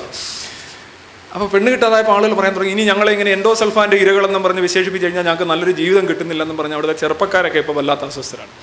വേറെ പുറത്തു പോയി പെണ്ണ് വാങ്ങിക്കുന്നു. പൈസ കിട്ടുന്നതെന്ന് പറയുമ്പോൾ അതിനൊരു ഓപ്പോസിറ്റ് സൈഡും കൂടെ ഉണ്ട് കേട്ടോ. ചുമ്മാതെ കിട്ടത്തില്ല ഒന്നും. പൈസ കിട്ടും, അപ്പോൾ അതനുസരിച്ച് തന്നെ നിങ്ങളുടെ സമൂഹത്തിനും ഒരു പ്രശ്നം ഉണ്ടാവും. അതിപ്പോൾ ആളുകൾക്ക് മനസ്സിലായിട്ടുണ്ടാവും. 300 രോഗങ്ങൾ, എൻ്റെ അമ്മോ! ലോകത്ത് വേറെ എങ്ങും ഒരു പ്രശ്നമില്ല കേട്ടോ. എൻഡോസൾഫാൻ 10-100 രാജ്യങ്ങളിലോളം തളിച്ചുകൊണ്ടിരുന്നത്. കേരളത്തിൽ തന്നെ വേറെ തളിക്കുന്നുണ്ട്, ഇന്ത്യയിൽ തന്നെ വേറെ തളിക്കുന്നുണ്ട്. അവിടെ എങ്ങും ഇത് പ്രശ്നമില്ല. 300 രോഗങ്ങൾ പോയിട്ട് 3 രോഗങ്ങൾ പോലും ഇല്ല. അതുണ്ടാക്കുന്ന ഫാക്ടറിയിലെ ജീവനക്കാർക്കും ഒരു പ്രശ്നമില്ല, അത് അടിക്കുന്നവർക്കും പ്രശ്നമില്ല. പക്ഷെ ഇവിടെ മാത്രം 300 രോഗങ്ങൾ. മേളിൽ നിന്ന് അടിക്കുന്നതുകൊണ്ടാണ്. മേളിൽ നിന്ന് അടിക്കുന്നിടത്തും പ്രശ്നമില്ല. ഇത്ര നല്ല കെട്ടുകഥകളൊക്കെ വിശ്വസിക്കും. ഞാൻ എന്തായാലും നിരോധിച്ച് കഴിഞ്ഞിട്ട് കുറേ വർഷങ്ങളായ കാര്യമാണ് ഞാൻ പറയുന്നത്. ഇപ്പോൾ നിങ്ങൾ പറയുന്നത് ഞങ്ങൾ എൻഡോസൾഫാൻ്റെ കയ്യിൽ നിന്ന് പൈസ വാങ്ങിച്ചിട്ട് ഇയാൾ വന്ന് പറയുകയാണെന്നാണ്. ഇത് പറയാൻ സ്കോപ്പില്ല. ആരും എൻഡോസൾഫാൻ ഇല്ല ഇപ്പോൾ അവിടെ. 10-15 കൊല്ലമായിട്ട് ആ സാധനം ഇല്ല. ആ കമ്പനി പുറത്തൊക്കെയാണ് ഓപ്പറേറ്റ് ചെയ്യുന്നത്. അതാണല്ലോ നമ്മുടെ സ്റ്റോക്ക് ഉത്തരം. ആരെങ്കിലും എന്തെങ്കിലും സത്യം പറയുകയാണെങ്കിൽ അയാൾ ഏതിൻ്റെങ്കിലും ഏജൻ്റ് ആക്കുക. ഇപ്പോൾ ജൈവ കൃഷിയെക്കുറിച്ച് എന്തെങ്കിലും പറഞ്ഞാൽ പറയും നിങ്ങൾ രാസവള കീടനാശിനി ലോബിയുടെ ഏജൻ്റാണെന്ന് പറയും. അപ്പോൾ തീർന്നു, അവനെ സംബന്ധിച്ച് ബാക്കിയല്ല ശരിയാണ്. അവിടെ സോൾവ് ചെയ്തു പ്രശ്നം മുഴുവൻ. എന്താ അയാൾ അങ്ങനെയൊക്കെ പറയുന്നത്? അയാൾ രാസവള കമ്പനി കീടനാശിനിയുടെ ഏജൻ്റാണ്. ഓ ആണോ, എങ്കിൽ പിന്നെ ഒന്നും നോക്കണ്ട. ഒരൊറ്റ ഉത്തരം കൊണ്ട് എല്ലാം പരിഹരിക്കുക. പണ്ട് എന്ന് പറയുന്നത് അയാൾ അമേരിക്കൻ ഏജൻ്റാണെന്ന് പറയും. പിന്നെ പറയും രാഷ്ട്രീയത്തിൽ ഉത്തരം കൊണ്ട് സാമ്രാജ്യത്തിൻ്റെ ഏജൻ്റാണ്, ഡോളേഴ്സ്, അമേരിക്കൻ ഡോളേഴ്സ് കിട്ടുന്നത്. പിന്നെ പറയും ഇപ്പോൾ ഗണേശൻ രാജിവെച്ചപ്പോൾ ഗണേശൻ പറഞ്ഞല്ലോ, എൻ്റെ പതനത്തിന് കാരണം വനം മാഫിയാണ്. നമ്മൾ നോക്കി ആരെയും കാണുന്നില്ല, അപ്പം പറയും വനം മാഫിയ. അതാരാ? അങ്ങനെയോ ഏതോ കേന്ദ്രത്തിൽ നിന്ന് കുറേ ആളുകൾ ഇങ്ങനെ ഗൂഢാലോചന ചെയ്യുകയാണ്. ആരാ? അതൊന്നും അറിയത്തില്ല. ആരെങ്കിലും വേണമല്ലോ. അത് ഈ ഒരു മതവിശ്വാസത്തിനാണ് കാണാം. എന്തെങ്കിലും നിങ്ങൾക്ക് മോശം അനുഭവം ഉണ്ടാവണമെങ്കിൽ എന്താ പറയുക, അത് പിശാചാണ് തോന്നിപ്പിച്ചത്. എവിടെ പിശാച്? പിശാച് ഉണ്ടായിരിക്കണം, അല്ലെ പിന്നെ എനിക്കങ്ങനെ തോന്നേണ്ട കാര്യം എന്താ? നിങ്ങൾക്ക് തോന്നിയതാണ് പിശാച് ഉണ്ടെന്നുള്ളതിൻ്റെ തെളിവ്. മനസ്സിലായില്ലേ? ഇതാണ് അതിൻ്റെ അവസ്ഥ. ഇനി മറ്റൊന്നാണ് നിങ്ങൾ സയൻസ് എന്നൊക്കെ പറയുമ്പോൾ നിങ്ങൾ ഈ മൊറാലിറ്റി എന്ന് പറയുന്ന സാധനമില്ലേ, ധാർമ്മികത, സ്നേഹ, ദയ, കരുണ, ഇതൊക്കെ എങ്ങനെയാണ് സയൻസ് ഉള്ള ഒരാൾക്കുണ്ടാവുന്നത്? സയൻസ് ബോംബല്ലേ? സയൻസ് കീടനാശിനിയല്ലേ? സയൻസ് നാശമല്ലേ? ഹിരോഷിമയല്ലേ? നാഗസാക്കി അല്ലേ? ഈ ഹിരോഷിമയും നാഗസാക്കിയും ആയുധങ്ങളൊന്നും സയൻസ് അല്ല. അതായത് ആദ്യത്തെ മനുഷ്യൻ, ഇപ്പോൾ ബൈബിളിൻ്റെ കഥ അനുസരിച്ച് ഒരു കഥയാണെങ്കിൽ പോലും അതിനകത്ത് പറയുന്നത് ആബേൽ എന്ന് പറയുന്ന ആളിനെ കായൻ എന്ന് പറയുന്ന സഹോദരൻ കൊന്നു എന്നാണ് പറയാം, അല്ലേ? അപ്പോൾ ആബേൽ എന്ന് പറയുന്ന ആളിനെ കായൻ എന്ന് പറയുന്ന സഹോദരൻ, ആദ്യത്തെ 2 സഹോദരന്മാർ പരസ്പരം ഒരാൾ മറ്റൊരാളെ കൊല്ലുകയാണ്. അതിന് അദ്ദേഹം ഉപയോഗിച്ചത് ഒന്നിലൊരു കല്ലോ അല്ലെങ്കിൽ ഒരു വടിയോ ആയിരിക്കും. മനസ്സിലായില്ലേ? ഈ കല്ലും വടിയും ഉപയോഗിക്കാൻ കാരണം അത് രണ്ട് ലഭ്യമായിരുന്നുള്ളൂ എന്നുള്ളതാണ്. ഇന്ന് അതിൻ്റെ ആവശ്യം ഉണ്ടാവില്ല. ഇന്ന് പല പല നവീനമായിട്ടുള്ള ഉദാഹരണമായിട്ട് പോയിസൺ ചെയ്യാൻ പറ്റും. അയാൾ കഴിക്കുന്ന ആപ്പിളിനകത്തൊരു ചെറിയ എന്തെങ്കിലും കൊടുത്ത് അങ്ങനെ വേണമെങ്കിലും കൊല്ലാൻ പറ്റും. മുഖത്ത് തേച്ച് കൊന്ന ഈ അടുത്തിടെ നോർത്ത് കൊറിയയിലെ ഒരു സംഭവം, നോർത്ത് കൊറിയൻ ഒരു ലീഡറിനെ കൊന്നതുണ്ട്. നമ്മളുടെ ആയുധങ്ങൾ പരിഷ്കരിക്കപ്പെടുകയാണ്. നമ്മുടെ ബുദ്ധി, ഈ കല്ല് തന്നെയാണ് ബോംബായിട്ട് മാറുന്നത്. മനസ്സിലായില്ലേ? പണ്ടത്തെ മത സംഘടനത്തിലൊക്കെ മുഹമ്മദ് എത്ര പേരെ കൊന്നു, 840 പേരെ കൊന്നുള്ളൂ, നിങ്ങൾ ഇത്ര 1000 പേരെ കൊന്നു എന്ന് ചോദിക്കുമ്പം ഈ വെട്ടിക്കൊല്ലാനും ചവിട്ടിക്കൊല്ലാനും ഒക്കെ എത്ര പേരെ സാധിക്കും ഒരു ദിവസം? അതിനൊക്കെ ഒരു പരിധിയില്ല. രാവിലെ തൊട്ട് വെട്ടാൻ തുടങ്ങിക്കഴിഞ്ഞാൽ എത്ര പേരെ കൊല്ലാൻ പറ്റും? സംഗതിയില്ല, ആയുധം ഉണ്ടായിരുന്നില്ല എന്നുള്ളതാണ് ഇവരുടെയൊക്കെ കാര്യം. ആ ഹിംസാത്മകത അന്നും ഉണ്ട് ഇന്നും ഉണ്ട്. ഈ കഥയിൽ തുടങ്ങുന്ന ആദ്യത്തെ മനുഷ്യൻ മറ്റൊരു മനുഷ്യനെ കൊന്ന ആ ഒരു ചിന്ത, ആ ഹിംസാത്മകത അന്നും ഇന്നും നിലനിൽക്കുന്നുണ്ട്. മനുഷ്യൻ്റെ മസ്തിഷ്കം മാറുന്നില്ല, പക്ഷെ അവനതിന് ഉപയോഗിക്കുന്ന ഉപകരണങ്ങൾ മാറി മാറി വരികയാണ്. ഇന്ന് നിങ്ങൾക്ക് ഒരാളെ പറഞ്ഞു വിട്ട് കൊല്ലിക്കാൻ സാധിക്കുന്നുണ്ട്. പണ്ട് നിങ്ങൾക്കത് സാധിക്കണമെന്നില്ല. ആദ്യത്തെ മനുഷ്യൻ അവന് വേണ്ടി തന്നെ കൊല ചെയ്യേണ്ടി വന്നിട്ടുണ്ട്. ഇത് കാലികമായ പരിഷ്കരണം ഈ ഹിംസാത്മകതയിൽ ഉണ്ടാകുന്നു. പക്ഷെ ഹിംസ പോകുന്നില്ല. അതിന് ഞാൻ പറഞ്ഞതിൻ്റെ അർത്ഥം ഇത് സയൻസ് അല്ല കൊല്ലുന്നത്. സയൻസ് കൊല്ലാൻ ഏറ്റവും നല്ല ഓപ്ഷൻസ് കൊടുക്കുന്നു എന്നുള്ളതാണ്. നിങ്ങൾക്കുള്ളിലുള്ള ഒരു ഹിംസാത്മകതയ്ക്ക് അതിൻ്റെ മാനിഫെസ്റ്റേഷന് ഏറ്റവും നല്ല സാധനം സയൻസ് കൊടുക്കും. സയൻസ് അതിന് മാത്രമല്ല, എല്ലാത്തിനും ഏറ്റവും നല്ല ഓപ്ഷൻ സയൻസ് കൊടുക്കും. നിങ്ങൾക്ക് സ്നേഹിക്കണമെങ്കിലും കൊല്ലണമെങ്കിലും ചിന്തിക്കണമെങ്കിലും ഓടണമെങ്കിലും ചാടണമെങ്കിലും കുറേ കാലം ജീവിക്കണമെങ്കിലും എല്ലാം ദ ബെസ്റ്റ് ഓപ്ഷൻ സയൻസ് തരും. അത് വേണോ വേണ്ടതെന്ന് നിങ്ങൾ തീരുമാനിക്കണം. അപ്പോൾ എന്താണ് ഈ മൊറാലിറ്റി എന്ന് പറയുന്ന സാധനം? ധാർമ്മികത. മനുഷ്യന് ധാർമ്മിക ബോധം ഉണ്ടാവണം. ഇപ്പോൾ ധാർമ്മികത എന്ന് പറയുമ്പോൾ കരുണ, ദയ, സ്നേഹം, അങ്ങനെ ഒരുപാട് സാധനമാണ്. ഇത് മനുഷ്യൻ സയൻസ് പഠിച്ചുണ്ടാക്കുന്ന സാധനമല്ല. സയൻസ് പഠിക്കേണ്ട കാര്യമില്ല. ലിറ്ററേച്ചർ ചില പറയും, ഞാൻ മകളെ ലിറ്ററേച്ചറിന് വിട്ടു, കാര്യം ഒരു മനുഷ്യപ്പറ്റുള്ള സ്ത്രീയായി മാറുമല്ലോ. ലിറ്ററേച്ചർ പഠിച്ചു കഴിഞ്ഞാൽ മനുഷ്യപ്പറ്റാവാനായിട്ട് ഒരു സാധ്യതയില്ല. ഞാൻ ലിറ്ററേച്ചർ അധ്യാപനമായതുകൊണ്ട് ഞാൻ പറയും, ഒരു സാധ്യതയില്ല. മനസ്സിലായില്ലേ? കാര്യം മനുഷ്യപ്പറ്റോ അല്ലെങ്കിൽ മനുഷ്യ ഗുണങ്ങളോ ഉണ്ടാവാനായിട്ട് ലിറ്ററേച്ചർ പഠിക്കേണ്ട കാര്യവും ഇല്ല. നിങ്ങൾക്ക് ദിവസം ലബോറട്ടറി എക്സ്പെരിമെൻറ്റ് ചെയ്യുന്ന ഒരു സയൻറ്റിസ്റ്റിന് നല്ല മനുഷ്യനാവാൻ കഴിയും. കാരണം ഈ മനുഷ്യത്വം എന്നൊക്കെ പറയുന്ന നമ്മൾ പറയുന്ന ഗുണങ്ങളൊക്കെ നമ്മുടെ തലച്ചോറിൽ സ്വാഭാവികമായിട്ടുള്ള സാധനമാണ്. അത് കുത്തിവെക്കുന്നതോ പഠിച്ചെടുക്കുന്നതൊന്നുമല്ല. അത് പരിഷ്കരിക്കാൻ സാധിക്കും, പക്ഷേ ഇത് ഉള്ളതാണ്. അതിനൊരു സയൻസ് ഉണ്ട്. ഇപ്പോൾ ഈ പട്ടി, ഇത്രയും കുട്ടികൾ, ഈ ഇതിലേതെങ്കിലും ഒരു കുട്ടിയെ നിങ്ങൾ എടുത്തുകൊണ്ട് പോകാൻ തുടങ്ങിക്കഴിഞ്ഞാൽ ഈ പട്ടി നിങ്ങളെ കടിച്ചു കയറും. കാര്യം എന്താണ്? മാതൃസ്നേഹം. ഈ മാതൃസ്നേഹം നമ്മൾ അംഗീകരിക്കില്ല. പട്ടിക്ക് കുട്ടിയോടുള്ള സ്നേഹത്തെ മാതൃസ്നേഹമായിട്ട് നമ്മൾ കാണത്തില്ല. മറിച്ച് മനുഷ്യൻ അതിൻ്റെ കുട്ടിയോടുള്ള സ്നേഹമാണ് മാതൃസ്നേഹം. നമ്മുടെ ചിന്ത എങ്ങനെയാണ്? പക്ഷേ ഇതൊരു ഇവല്യൂഷണറി ടൂളാണ്. ഇങ്ങനെയാണ് എല്ലാ ഓർഗനിസവും അതിജീവിക്കുന്നത്. ഈ ദയ എന്ന് പറയുന്നത്, ഇപ്പോൾ ഒരു കാക്കയെ നിങ്ങൾ ആക്രമിക്കുകയാണെന്നുണ്ടെങ്കിൽ എല്ലാ കാക്കകളും നിങ്ങൾക്ക് തലയ്ക്ക് ചുറ്റും കൂടുന്നത് എന്തുകൊണ്ടാണ്? അതിൻ്റെ വർഗ്ഗബോധമാണ്. മനുഷ്യർ ഇത് തന്നെയാണ് ചെയ്യുന്നത്. എന്തുകൊണ്ടാണ് മാനുകൾ കൂട്ടം കൂടി സഞ്ചരിക്കുന്നത്? ഒരുമിച്ച് നിന്ന് കഴിഞ്ഞാൽ ഒരുപാട് ഗുണങ്ങളുണ്ട്. മനുഷ്യനും ഇങ്ങനെ കൂട്ടം കൂടുന്നത് ഇതേ കണക്കുള്ള വായനശാലകൾ, ജാതി, മതം, കൂട്ടം കൂടുന്നത് ഒരു സംരക്ഷണ ബോധത്തിൻ്റെ ഭാഗമായിട്ടാണ്. പിന്നെ അതുപോലെ ദയ.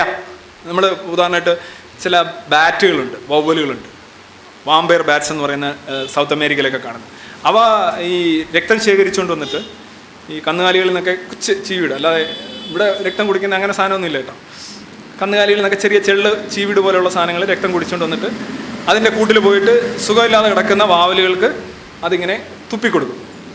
ഈ തുപ്പിക്കൊടുത്തു കഴിഞ്ഞാൽ ഈ അസുഖം പിടിച്ച് കിടക്കുന്ന വാവൽ ഈ രക്തം ശേഖരിച്ച് ആഹാരമൊക്കെ കഴിച്ച് കുട്ടപ്പനായിട്ട് വന്നിട്ട് പോയി ആഹാരം സമ്പാദിച്ചിട്ട് വന്ന് എത്ര അളവ് രക്തം തനിക്ക് തുപ്പി കിട്ടിയോ അത് തിരിച്ച് അയാൾക്ക് കൊടുക്കും, ആ വാവലിന് കൊടുക്കും. ലോൺ വിത്ത് റീപേയ്മെൻറ്റ്. ഇത് പക്ഷി നിരീക്ഷകർ നിരീക്ഷിച്ചിട്ടുള്ള ഒരു ശാസ്ത്ര സത്യമാണ്. അപ്പോൾ അതിനെക്കാട്ടി വലുതൊന്നുമല്ല നമ്മുടെ ബാങ്കിങ്ങും നമ്മുടെ ഫിനാൻഷ്യൽ സ്ഥാപനങ്ങളും ഒന്നും. അതായത് നമ്മളുടെ സമൂഹ ജീവിതത്തിലും നമ്മുടെ വൈകാരിക അവസ്ഥയിലുള്ള എല്ലാ ഗുണങ്ങളും ഏറിയും കുറഞ്ഞും മറ്റുള്ള എല്ലാ ജീവികളിലും ഉണ്ട്.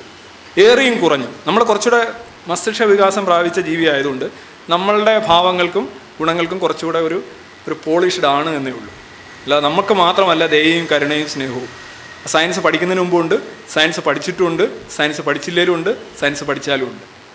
മൊറാലിറ്റി എന്ന് പറയുന്നത് ഇൻബിൽറ്റാണ്. മനസ്സിലായി? സയൻസ് പഠിച്ചു കഴിഞ്ഞാൽ അത് പോവുകയില്ല, സയൻസ് പഠിക്കാതിരുന്നാൽ അത് വരികയില്ല. That's all. ഇത് നിങ്ങൾ കണ്ട, ഇത് ബവർ വേർഡ്സ് എന്ന് പറയുന്ന നികുഞ്ച പക്ഷികളെന്ന് പറയുന്ന പക്ഷികൾ ഉണ്ടാക്കുന്ന കൂടുകളാണ്. ഈ കൂടുകളെന്ന് പറഞ്ഞാൽ ഒരു കൊച്ചു കിളിയാണ്. ആ കിളിയുടെ ഒരു തലച്ചോറ് എന്ന് പറഞ്ഞാൽ ഇത്രേ ഉണ്ടാവുള്ളൂ. ഈ തലച്ചോറ് വെച്ചാണ് ഇത്ര മനോഹരമായ ചെറിയ പൂക്കളും പഴങ്ങളും മറ്റുമൊക്കെ വെച്ചുകൊണ്ട് ആ കിളിയാണ് ഇത് ഉണ്ടാക്കുന്നത്. ഈ കിളിയെ ചിത്രത്തിൽ നിന്ന് മാറ്റിയിട്ട് നിങ്ങൾ ഈ കൂട് ഒരു പബ്ലിക് എക്സിബിഷന് കൊണ്ടുവച്ച് കഴിഞ്ഞാൽ ചിലപ്പോൾ അതിനൊരു 1ാം സമ്മാനം കിട്ടാൻ സാധ്യതയുണ്ട്. പക്ഷേ ഇതുണ്ടാക്കിയ ഈ കിളി ഒരുപക്ഷെ ഒരു തീപ്പെട്ടിയുടെ അത്രയും പോലും വലിപ്പമില്ലാത്ത ഒരു തലച്ചോറുമായി ഇരിക്കുന്ന ഒരു കിളി. തീപ്പെട്ടിയുടെ അത്രയും പോലും ഉണ്ടാവില്ല, അതിലും ചെറിയൊരു തീപ്പെട്ടി കമ്പിൻ്റെ അത്രയൊക്കെ ഉണ്ടാവുള്ളൂ. ആ കിളിയാണ് ഇത്ര മനോഹരമായൊരു കൂടുണ്ടാക്കിയെന്ന് പറഞ്ഞാൽ നിങ്ങൾക്കുണ്ടാക്കാൻ കഴിയും ഇത് എനിക്കൊരു കൂട്? അപ്പോൾ നമ്മൾ ഓരോരുത്തർ ആർക്കിടെക്ചർ അതുണ്ടാക്കുന്നു, പടം വരയ്ക്കുന്നു. ഇതൊന്നും നമ്മുടെ മാത്രം കുത്തകയല്ല. ഇതിനായിട്ടുള്ള ന്യൂറൽ പാത്വേസ്, മസ്തിഷ്ക ശേഷി ഏറിയും കുറഞ്ഞും. ഉദാഹരണം എക്കോ ലൊക്കേഷൻ എന്ന് പറയുന്ന സാധനമുണ്ട്. ശബ്ദം തിരിച്ചറിഞ്ഞിട്ട് ഒരു ഒബ്ജക്റ്റ് എവിടെയാണെന്ന് തിരിച്ചറിയാനായിട്ടുള്ള കഴിവ് നമ്മൾ കണ്ടുപിടിച്ചത് ആധുനിക ശാസ്ത്ര സാങ്കേതിക ഉപകരണങ്ങൾ വഴിയാണ്. നമ്മുടെ സോണാറായിട്ട് ശബ്ദ സങ്കേതങ്ങൾ വഴിയാണത്. ഈ ശബ്ദം വെച്ചുകൊണ്ട് ഒരു ഒബ്ജക്റ്റ് ചെന്ന് തട്ടി തിരിച്ചു വരുമ്പോൾ എത്ര അകലെയാണ്. ഇപ്പോൾ എങ്ങനെയാണ് നമ്മൾ സമുദ്രത്തിൻ്റെ ആഴം അളക്കുന്നത്? ഒരു റേ വിട്ടിട്ട് ആ റേ ചെന്ന് ഇടിച്ച് തിരിച്ചു വരുമ്പോൾ എത്ര ദൂരം സഞ്ചരിച്ചു എന്നറിഞ്ഞിട്ട് അങ്ങനെയാണ് നമ്മളത് എടുക്കുന്നത്. അതിനെ 2 കൊണ്ട് ഭാഗിച്ച് അല്ലേ? പക്ഷേ തിമിംഗലങ്ങൾക്ക് എക്കോ ലൊക്കേഷൻ കഴിവ് നൈസർഗികമായിട്ടുണ്ട്. വാവലുകൾ വലിയ ഓൾമോസ്റ്റ് ബ്ലൈൻഡാണ് അത് പറക്കുമ്പോൾ. അത് സോണാറായിട്ടുള്ള വേവ്സാണ് വിടുന്നത്. ശബ്ദതരംഗങ്ങൾ വിട്ടിട്ട് ഏതെങ്കിലും ഒബ്ജക്റ്റുകൾ എതിരെ വരികയാണെന്നുണ്ടെങ്കിൽ ഇടിച്ച് തിരിച്ചു വരും. തിരിച്ചു വരുമ്പോൾ അത് മാറി പറക്കും. അത് കണ്ണ് തുറന്ന് നോക്കിയല്ല പറക്കുന്നത്. Echo location. ഈ കഴിവ് നമുക്കില്ലല്ലോ. കാര്യം ഈ കഴിവ് നമുക്കുണ്ടാകേണ്ട കാര്യമില്ല. അതുകൊണ്ടാണ് നമുക്കത് വികസിക്കാത്തതെന്ന് പറയും. കാര്യം ഈ തിമിംഗലത്തിൻ്റെ കാര്യത്തിലും വാവലിൻ്റെ കാര്യത്തിലും എക്കോ ലൊക്കേഷൻ വളരെ പ്രധാനപ്പെട്ട കാര്യമാണ്. ഈ കഴിവ് നമ്മൾ കണ്ടുപിടിക്കുന്നത് എങ്ങനെയാണ്? നമ്മൾ ശാസ്ത്രം വികസിപ്പിച്ച് അതിനൊരു ഉപകരണം ഉണ്ടാക്കുകയാണ് ചെയ്യുന്നത്. മനസ്സിലായ? അപ്പം നമ്മൾ ഈ പറയുന്ന മൃഗങ്ങൾ എന്നൊക്കെ പറയുന്നത് എല്ലാ ജീവികൾക്കും അതിജീവിക്കാനായിട്ടുള്ള കഴിവുകളാണ് ഉള്ളത്. അതാണ് വിഷയം. നമുക്കിടെ സംബന്ധിച്ച് അതാണ്, നമുക്ക് അതിജീവിക്കാനുള്ള കഴിവുകൾ മാത്രമേ നമുക്കുള്ളൂ. ഇപ്പോൾ നമുക്ക് പരന്ന ഭൂമിയിലാണ് നമ്മൾ ജീവിക്കുന്നത്. ഭൂമി പരന്നിരിക്കുന്നതുകൊണ്ട് നമുക്കൊരു പ്രശ്നമില്ല. എന്താ പ്രശ്നം? ഒരു പ്രശ്നമില്ല. പരന്നിരിക്കുന്നു എന്ന് കാണുന്നത് തന്നെയാണ് നല്ലത്. പക്ഷെ നമുക്ക് പ്രശ്നം വരുന്നത് എപ്പോഴാണ്? നമ്മളൊരു ഗോളാന്തര യാത്ര നടത്തുമ്പോഴോ, നമ്മളൊരു ഉപഗ്രഹം വിടുമ്പോഴോ, അല്ലെങ്കിൽ ഒരു വിമാനത്തിൽ യാത്ര ചെയ്യുമ്പോഴോ ഒക്കെ ഭൂമി പരന്നതാണെന്നുള്ള സങ്കല്പം പണിയായിട്ട് വരും. പക്ഷേ പ്രാചീന മനുഷ്യന് ഒരിക്കലും പറക്കേണ്ടി വന്നിട്ടില്ല. അവന് ഭൂമി ചുറ്റി സഞ്ചരിക്കേണ്ടി വന്നിട്ടില്ല. ഭൂമിക്ക് പുറത്ത് പോകേണ്ടിയും വന്നിട്ടില്ല. അതുകൊണ്ട് അവൻ്റെ മസ്തിഷ്കത്തിൽ പരന്ന ഭൂമി ഓക്കെയാണ്. പരന്ന ഭൂമിയിൽ ജീവിച്ച നമ്മുടെ മുൻഗാമികളാണ് ഈ ഉരുണ്ട ഭൂമിയിൽ ജീവിക്കുന്ന നമ്മളെ ഉണ്ടാക്കിയതെന്ന് പറയുമ്പോൾ എല്ലാം കൃത്യമായില്ലേ? അവരാണ് നമ്മളെ ഉണ്ടാക്കിയത്. അപ്പോൾ നമുക്ക് ജീവിക്കാൻ ഉള്ള പരിസ്ഥിതി നീച്ചെന്ന് പറയും. ആ നീച്ചിനനുസൃതമായിട്ടുള്ള കാര്യങ്ങൾ മാത്രമേ നമുക്കുള്ളൂ. അതിനപ്പുറം നമുക്ക് ആവശ്യമില്ല. പക്ഷേ സയൻസ് എന്താ ചെയ്യുന്നത്? നീച്ചിനപ്പുറത്തേക്ക്, നമ്മുടെ സ്വാഭാവിക പരിധിക്കപ്പുറത്തേക്ക് നമ്മളെ കൊണ്ടുപോവുകയാണ് സയൻസ് ചെയ്യുന്നത്. അതാണ് നമ്മുടെ കോമൺ സെൻസുമായിട്ട് സയൻസ് ഇടിക്കുന്നത്. ചിലപ്പോൾ മനസ്സിലായില്ലേ? കോമൺ സെൻസ് നോക്കുമ്പോൾ സൂര്യൻ ഉദിച്ചു വരുന്നു, സയൻസ് പറയുന്നത് സൂര്യൻ ഉദിക്കുന്നില്ല. അതെന്താടാ ഏതോ സൂര്യൻ എന്തോ ഉദിക്കുന്നു, സയൻസ് പറയുന്നത് ഉദിക്കുന്നില്ല. അതായത് നമുക്ക് ആവശ്യമുണ്ടായിരുന്ന ഒരു ലെവലുണ്ടല്ലോ, ആ ലെവലിനപ്പുറത്തേക്ക് സയൻസ് നമ്മളെ കൊണ്ടുപോകുന്നത്. അതാണ് നമുക്ക് പെട്ടെന്ന് സയൻസ് അങ്ങോട്ട് പിടുത്തം വരാത്ത. മതം പറയുന്ന കാര്യങ്ങളൊക്കെ നമുക്ക് മനസ്സിലാവുന്ന കാര്യം. മതം പറയുന്ന എല്ലാം ഈ ബാലരമ കഥകളാണ്, നമുക്ക് പെട്ടെന്ന് മനസ്സിലാവും, സംശയമില്ല. ഇത് നമുക്ക് മനസ്സിലാവുന്നില്ല, നമ്മളെ വല്ലാത്ത സംഘർഷത്തിലാക്കുന്നു. ആകെ പ്രശ്നം, മഴവില്ല് അതാണ് ഇതാണെന്നൊക്കെ പറയാൻ വലിയ വിഷയമുണ്ട്. ഇത് ഞാൻ ജീവൻ ജോ തോമസുമായിട്ട് ഈ അടുത്തിടെ ലിറ്റററി ഫെസ്റ്റിൽ പോയപ്പോൾ ഒരു ഓപ്പൺ ഇൻട്രാക്ഷൻ ഉണ്ടായിരുന്നു. അതിൻ്റെ ഒരു വീഡിയോ യൂട്യൂബിൽ കിടപ്പുണ്ട്. അന്ന് അദ്ദേഹം എന്നോട് ചോദിച്ച ചോദ്യം, ഈ സയൻസൊക്കെ പഠിച്ചു കഴിഞ്ഞാൽ നിങ്ങൾ എങ്ങനെയാണ് ഈ ഇമോഷൻ, റീസൺ, ഇൻ്റലിജൻസ്, അതുപോലെ സ്നേഹം, പ്രണയം, സയൻസൊക്കെ പഠിക്കുന്നവർക്ക് അതൊക്കെ ഉണ്ടാകുമോ? യഥാർത്ഥത്തിലൊരു വളരെ അബദ്ധ ചോദ്യമാണ്. സയൻസ് ഇതുമായിട്ടൊരു ബന്ധമില്ല. ഞാൻ പറഞ്ഞില്ലേ, നിങ്ങളുടെ വൈകാരിക അവസ്ഥകളും നിങ്ങളുടെ ചിന്തകളും നിങ്ങളുടെ സഹജമായ ധാർമ്മികതയും സയൻസുമായിട്ട് ബന്ധമില്ല. സയൻസ് പഠിച്ചാലും ഇല്ലല്ലോ നിങ്ങൾക്ക് അത് ഉണ്ടാകുമെന്ന് ഞാൻ പറഞ്ഞു. അപ്പോൾ നിങ്ങൾ എന്താ ചെയ്യണം? സയൻസ് പഠിക്കുക, നല്ലൊരു മനുഷ്യനായിരിക്കുക, അത്രേ ഉള്ളൂ. B scientific and B A human being, that's all. Science നിങ്ങളുടെ ഇപ്പോൾ ഈ ഇത്തരം ഉപകരണങ്ങളെല്ലാം നോക്കുക. ഇപ്പോൾ സ്റ്റീഫൻ ഹോക്കിംഗ്, സയൻസിൻ്റെ ആധുനിക സംവിധാനങ്ങളില്ലെങ്കിൽ ഇങ്ങനെ ഒരു മനുഷ്യൻ ഇപ്പോൾ ജീവിച്ചിരിപ്പുണ്ടാവില്ല. പിന്നെ സയൻസിൻ്റെ നേട്ടങ്ങളെല്ലാം ഞാനത് സ്ക്രീനിൽ കൊള്ളിക്കാനാണെങ്കിൽ എനിക്ക് ആയിരക്കണക്കിന് സ്ക്രീനുകൾ വേണ്ടി വരും. ഞാൻ 1-2 എണ്ണം കാണിച്ചു എന്നേ ഉള്ളൂ. അപ്പോൾ നമ്മൾ പറയാറുണ്ട് ഹൃദയം, നിങ്ങൾ ഹൃദയം കൊണ്ട് സംസാരിക്കും മനുഷ്യ. ഞാൻ എൻ്റെ ഹൃദയത്തിൻ്റെ അടിത്തട്ടിൽ നിന്ന് എടുത്തു വരുന്ന സാധനമാണ് എൻ്റെ ഹൃദയത്തിൻ്റെ ഉടമ എന്നൊക്കെ പറയാറുണ്ടല്ലേ. ഹൃദയങ്ങൾ കൈമാറുന്നു, just like that, just like that. അപ്പോൾ മനുഷ്യൻ ഇതിങ്ങനെ കരുതാൻ കാര്യം, ഈ തലച്ചോറ് എന്ന് പറയുന്നതും ഹൃദയം എന്ന് പറയുന്നതും 2 സാധനമാണ്. ഹൃദയത്തിൽ നിന്നാണ് നല്ല വികാരങ്ങളും വിചാരങ്ങളും ഒക്കെ വരുന്നത്. ഈ സയൻസൊക്കെ പഠിക്കുന്നവർ ഭയങ്കര തലച്ചോറിസ്റ്റുകളായിട്ട് മാറും, അവരൊക്കെ വികാരമൊന്നും ഉണ്ടാവില്ല എന്നാണ് പറയുക. എന്നാൽ ഇത് 100% തെറ്റാണ്. കാര്യം ഹൃദയത്തിൽ നിങ്ങളുടെ വികാര വിചാരങ്ങളെ നിയന്ത്രിക്കുന്ന ഒന്നും തന്നെയില്ല. അതൊരു പമ്പാണ്. എന്താ ഒരു പമ്പാ സാധനം, രക്തം പമ്പ് ചെയ്യുകയാണ് ഒരു പ്രത്യേക ഇതിൽ.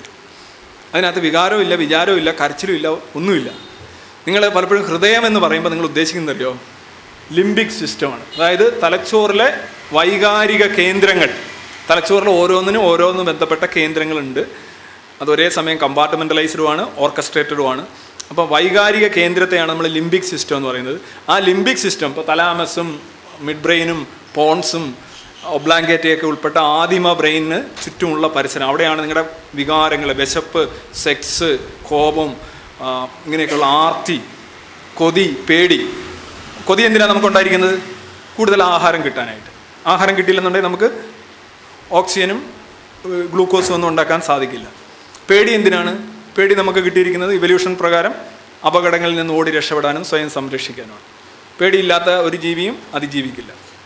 പേടിയില്ലാത്ത മനുഷ്യന് അപകടത്തിലേക്ക് ചെന്ന് കയറും. അതുകൊണ്ടാണ് പേടി ആദിമ റെക്കോർഡാണ്, ആദിമ മസ്തിഷ്കത്തിൽ രേഖപ്പെടുത്തിയിരിക്കുന്നതാണ് ഈ പേടി.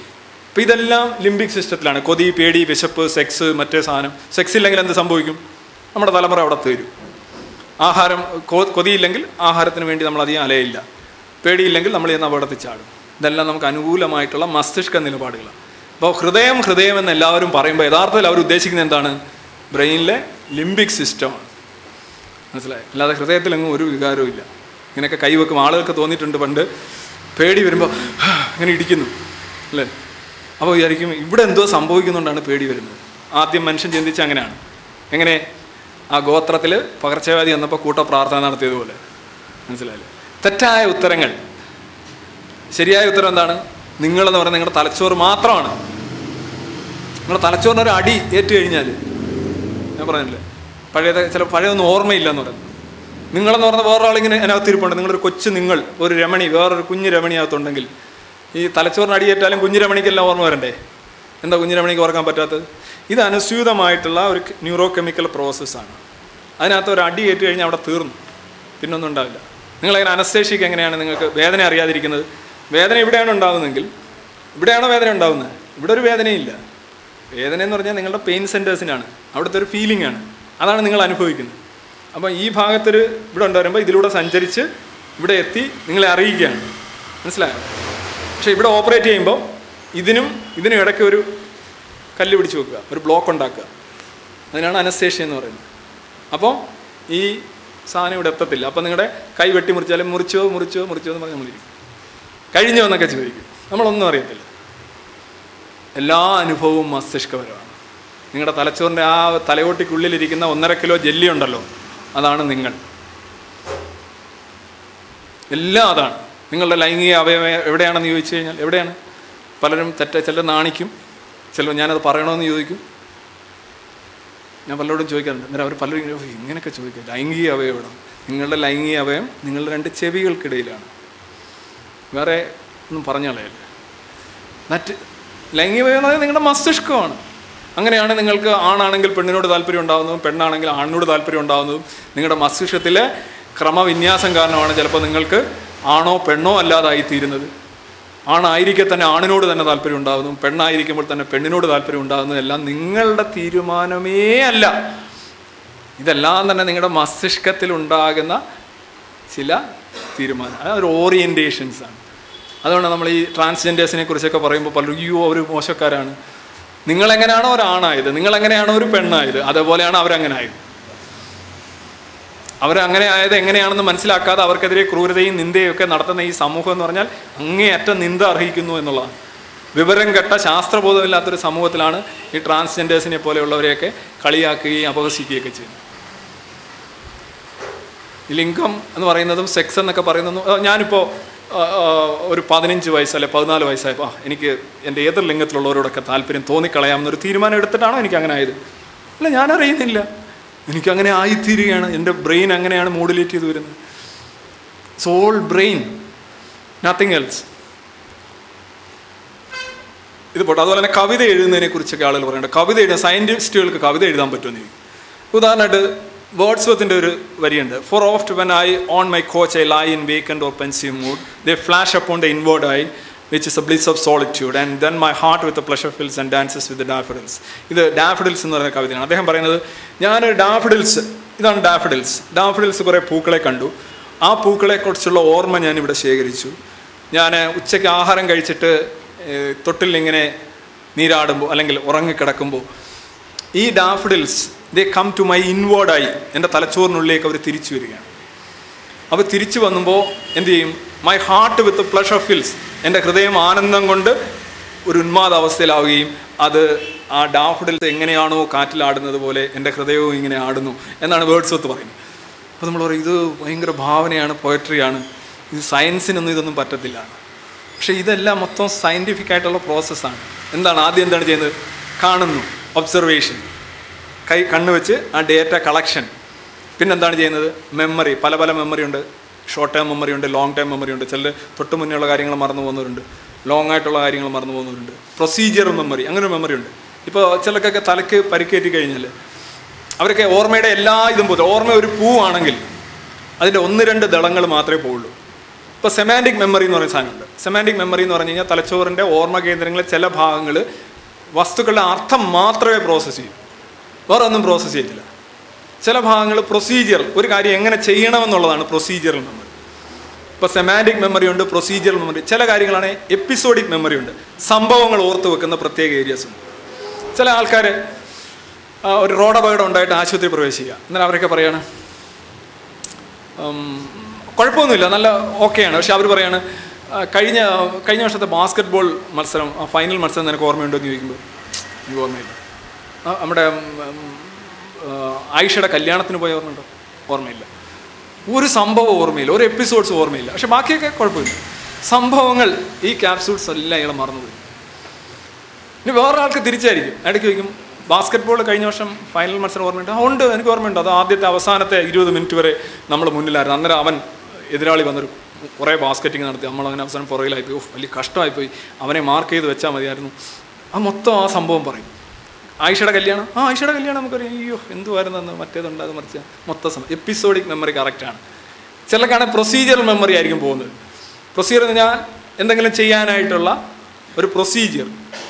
ഉദാഹരണമായിട്ട് പല്ല് തേക്കുക, ഒരു ബ്രഷ് എടുത്ത് കിട്ടിക്കഴിഞ്ഞാൽ നമ്മൾ ഓട്ടോമാറ്റിക്കലി പല്ല് തേക്കും, അതോ ചെവിയിലോട്ട് ഇട്ട് ചെയ്യും, കൊണ്ടിങ്ങനെ ചെയ്യും. അപ്പോൾ ഈ പ്രൊസീജിയറൽ മെമ്മറി പോയ ഒരാൾക്ക് നമ്മൾ ബ്രഷ് എടുത്ത് കൊടുത്തു കഴിഞ്ഞാൽ അയാൾ ഇങ്ങനെ ബ്രഷ് എടുത്തുകൊണ്ട് ഇങ്ങനെ എന്ത് ചെയ്യണം എന്നറിയാം, ഇങ്ങനെ താളമൊക്കെ പിടിച്ച് അറിയത്തില്ല. മറിച്ചാണെങ്കിൽ ഇങ്ങനെ തേച്ചുകൊണ്ടിരിക്കും. ആ പ്രൊസീജിയർ ചെയ്യാനുള്ള ഇത്. അപ്പോൾ ഓർമ്മ പോകുന്നത് മൊത്തത്തിലല്ല, ഈ ഒരു പൂവിൽ നിന്ന് അതിൻ്റെ ദളങ്ങൾ ഇങ്ങനെ കൊഴിഞ്ഞു പോകുന്നതാണ് എപ്പിസോഡിക് മെമ്മറി, സെമാൻറ്റിക് മെമ്മറി, മറ്റേ മെമ്മറി, മറിച്ച മെമ്മറി, ഇങ്ങനെ ഓരോരോ മെമ്മറികളാണ്. ഇതെല്ലാം കൂടെ ചേർന്നാണിത് ടോട്ടൽ ഓർമ്മ. നിങ്ങളുടെ ടോട്ടൽ ഓർമ്മ ഇപ്പോൾ വർക്ക് ചെയ്യുന്നത് കൊണ്ടാണ് നിങ്ങളെല്ലാം സംഭവങ്ങൾ ഓർക്കുന്നു, അർത്ഥങ്ങൾ ഓർക്കുന്നു, ഈവൻറ്റ്സ് ഓർക്കുന്നു, എല്ലാം ഓർക്കുന്നു. അപ്പം ഇവിടെ ചെയ്യുന്നത് എന്താണ്? ഈ വേർഡ്സ്വർത്ത് ചെയ്യുന്നതും ഡാഫഡിൽസിനെ കാണുന്നു, അതിൻ്റെ ഓർമ്മ സൂക്ഷിക്കുന്നു. ആഹാരം കഴിച്ചിട്ട് സോഫയിൽ കിടക്കുമ്പോൾ ഈ ഓർമ്മ റീകളക്ട് ചെയ്യുകയാണ്. ഓർമ്മ കേന്ദ്രങ്ങളിലൂടെ ഓക്സിജനേറ്റഡ് ബ്ലഡ് വീണ്ടും ഒഴുകുകയാണ്. അപ്പോൾ ആ ഭാഗങ്ങൾ ഉദ്ദീപിക്കപ്പെടുകയും നിങ്ങളുടെ വിഷ്വൽ കോർട്ടക്സിലേക്ക് ആ ഡാഫഡിൽസ് ഇങ്ങനെ വിരിഞ്ഞു വരികയും ചെയ്യുകയാണ്. ആ വിരിഞ്ഞു വരുമ്പോൾ നിങ്ങളുടെ പ്ലഷർ സെൻറ്റേഴ്സിലേക്ക് പോസിറ്റീവ് ഫീലിംഗ് ഉണ്ടാവുകയും നിങ്ങളുടെ മനസ്സെന്ന് പറഞ്ഞാൽ എന്താണ്? മസ്തിഷ്കത്തിൻ്റെ പ്രവർത്തന ഫലം ആണ് മനസ്സ്. അല്ലാതെ മനസ്സെന്ന് പറഞ്ഞൊരു ചക്കയോ മാങ്ങയോ ഒന്നുമില്ല, അങ്ങനെ ഒരു അവയവവും ഇല്ല, എങ്ങും ഇരിക്കുന്നുമില്ല. മനസ്സെന്ന് പറഞ്ഞു കഴിഞ്ഞാൽ വെള്ളത്തിൻ്റെ വെള്ളത്വം പോലെ, ജലത്തിൻ്റെ ജലത്വം പോലെ മസ്തിഷ്കത്തിൻ്റെ പ്രവർത്തനങ്ങളുടെ ആകത്തുകയായിട്ട് നമുക്കുണ്ടാകുന്ന ഒരു സമഗ്ര അനുഭവമാണ് മനസ്സ്. ആ മനസ്സെന്ന് പറയുന്ന സാധനമൊന്നുമില്ല. എവിടെ മനസ്സിരിക്കുന്നതെന്നൊക്കെ ചെയ്യും, മനസ്സൊന്നും ഇരിക്കുന്നില്ല. അപ്പം ഈ ഓർമ്മ റിവൈവ് ചെയ്താണ് ഇദ്ദേഹം കവിത എഴുതുന്നത്. ആ ഡാഫഡിൽസ് ഇവിടെ വരുന്നു, ഇദ്ദേഹം കവിത എഴുതുന്നു. അപ്പോൾ ഓർമ്മയിൽ എന്തെങ്കിലും പ്രശ്നം ഉണ്ടെങ്കിൽ പോയി, റീകളക്ട് ചെയ്യുന്നതിൽ എന്തെങ്കിലും പ്രശ്നം ഉണ്ടെങ്കിൽ പോയി, കാണുന്നതിൽ എന്തെങ്കിലും പ്രശ്നം ഉണ്ടെങ്കിൽ പോയി, എല്ലാം പോയി. അപ്പോൾ ഇത് ഫുൾ ന്യൂറൽ പ്രോസസ്സാണ്. അല്ലാതെ ഹൃദയത്തിൽ നിന്നല്ല കവിത വരുന്നത്. ഹൃദയത്തിൽ നിന്നും ഒരു ചക്കയും വരില്ല. ഹൃദയം മോശക്കാരനായിട്ടല്ല ഞാൻ പറഞ്ഞത്, ആളുകളുടെ തെറ്റായ ധാരണയാണ് സയൻസ്. ഇത് കണ്ടില്ലേ നിങ്ങൾ? ഈ വികാരം എങ്ങനെ വരുന്നു എന്ന് ചോദിച്ചു കഴിഞ്ഞാൽ, വികാരം വരുന്നത് ഒരു ന്യൂറോ കെമിക്കൽ റിയാക്ഷനാണ്. ഇതിനകത്ത് കാപ്ഗ്രാസ് സിൻഡ്രോം എന്ന് പറയുന്ന ഒരു അസുഖത്തെക്കുറിച്ച് ഞാൻ ദ ടെൽറ്റെയിൽ ബ്രെയിൻ എന്ന് പറയുന്നൊരു പുസ്തകം ഞാൻ മലയാളത്തിലേക്ക് ട്രാൻസ്ലേറ്റ് ചെയ്തിട്ടുണ്ട്, VS രാമചന്ദ്രൻ്റെ.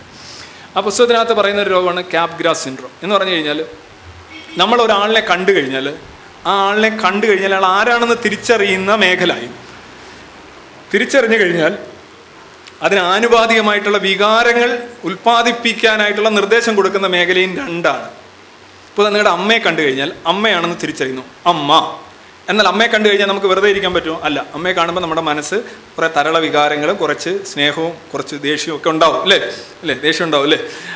ഈ സാധനം കൂടെ വന്നെങ്കിലേ അമ്മയെ കാണുമ്പോൾ നമുക്ക് ശരിക്കും ഒരു റെസ്പോൺസ് നടത്താൻ പറ്റും. അല്ല, അമ്മയെ കാണുമ്പോൾ നമ്മളൊരുമാതിരി പാറ പോലെ ഇരുന്ന് കഴിഞ്ഞാൽ അത് ശരിയാവത്തില്ല. അമ്മയ്ക്ക് ഇഷ്ടപ്പെടത്തില്ല, നമുക്ക് ഇഷ്ടപ്പെടത്തില്ല. ഓരോ വ്യക്തിയെ കാണുമ്പോഴും ഓരോ സംഗതി, ഇപ്പോൾ ആഹാരം കാണുമ്പോൾ നല്ല ചോക്ക്, ആഹാരം കാണുമ്പോൾ നമ്മൾ വെറുതെ ഒരു താല്പര്യമില്ലായിരിക്കും, ഇല്ല, നമ്മൾ ചാടി വീഴും, അല്ലേ?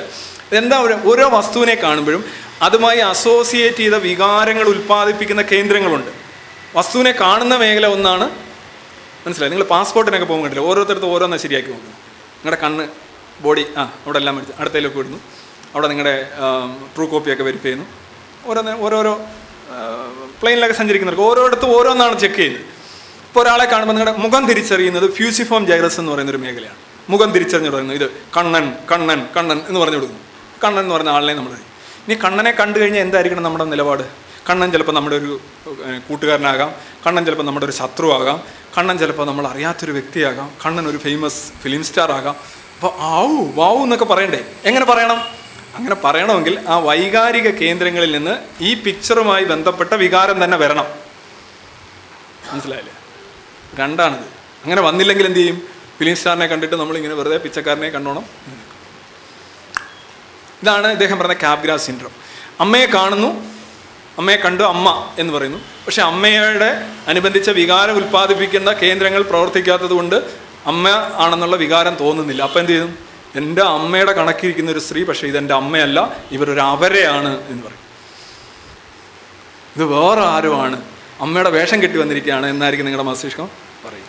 നോക്കിക്കോണേ. ഇനി നേരെ തിരിച്ചുണ്ട്. എന്താ അറിയാമോ? ഒരാളെ കാണുന്നു, നിങ്ങളുടെ ഈ ആളിനെ തിരിച്ചറിയാനായിട്ടുള്ള കഴിവ് ആ മേഖലകൾ വർക്ക് ചെയ്യുന്നില്ല, പക്ഷേ വികാര കേന്ദ്രങ്ങൾ ഈ ആളിനെ കണ്ട ഉടനെ തന്നെ വികാരം ഉൽപ്പാദിപ്പിച്ചു. അപ്പോൾ അയാളെ നമ്മൾ കയറി കെട്ടിപ്പിടിക്കും. ആഹാ ഇങ്ങനെ പറഞ്ഞു, എത്ര നാളായി കണ്ടെന്ന് നമ്മൾ കെട്ടിപ്പിടിക്കും. അപ്പം നമ്മൾ ചോദിക്കും, ഇത് ആരായത്?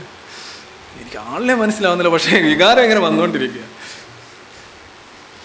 നമ്മുടെ മസ്തിഷ്കത്തെക്കുറിച്ച് നിങ്ങൾ പഠിച്ചു കഴിഞ്ഞാൽ നിങ്ങൾ ഈ അന്ധവിശ്വാസങ്ങളിൽ നിന്ന് പരമാവധി മോചനം ഉറപ്പാണ്. പരമാവധി. എങ്ങനെയാണ് മസ്തിഷ്കം പ്രവർത്തിക്കുക?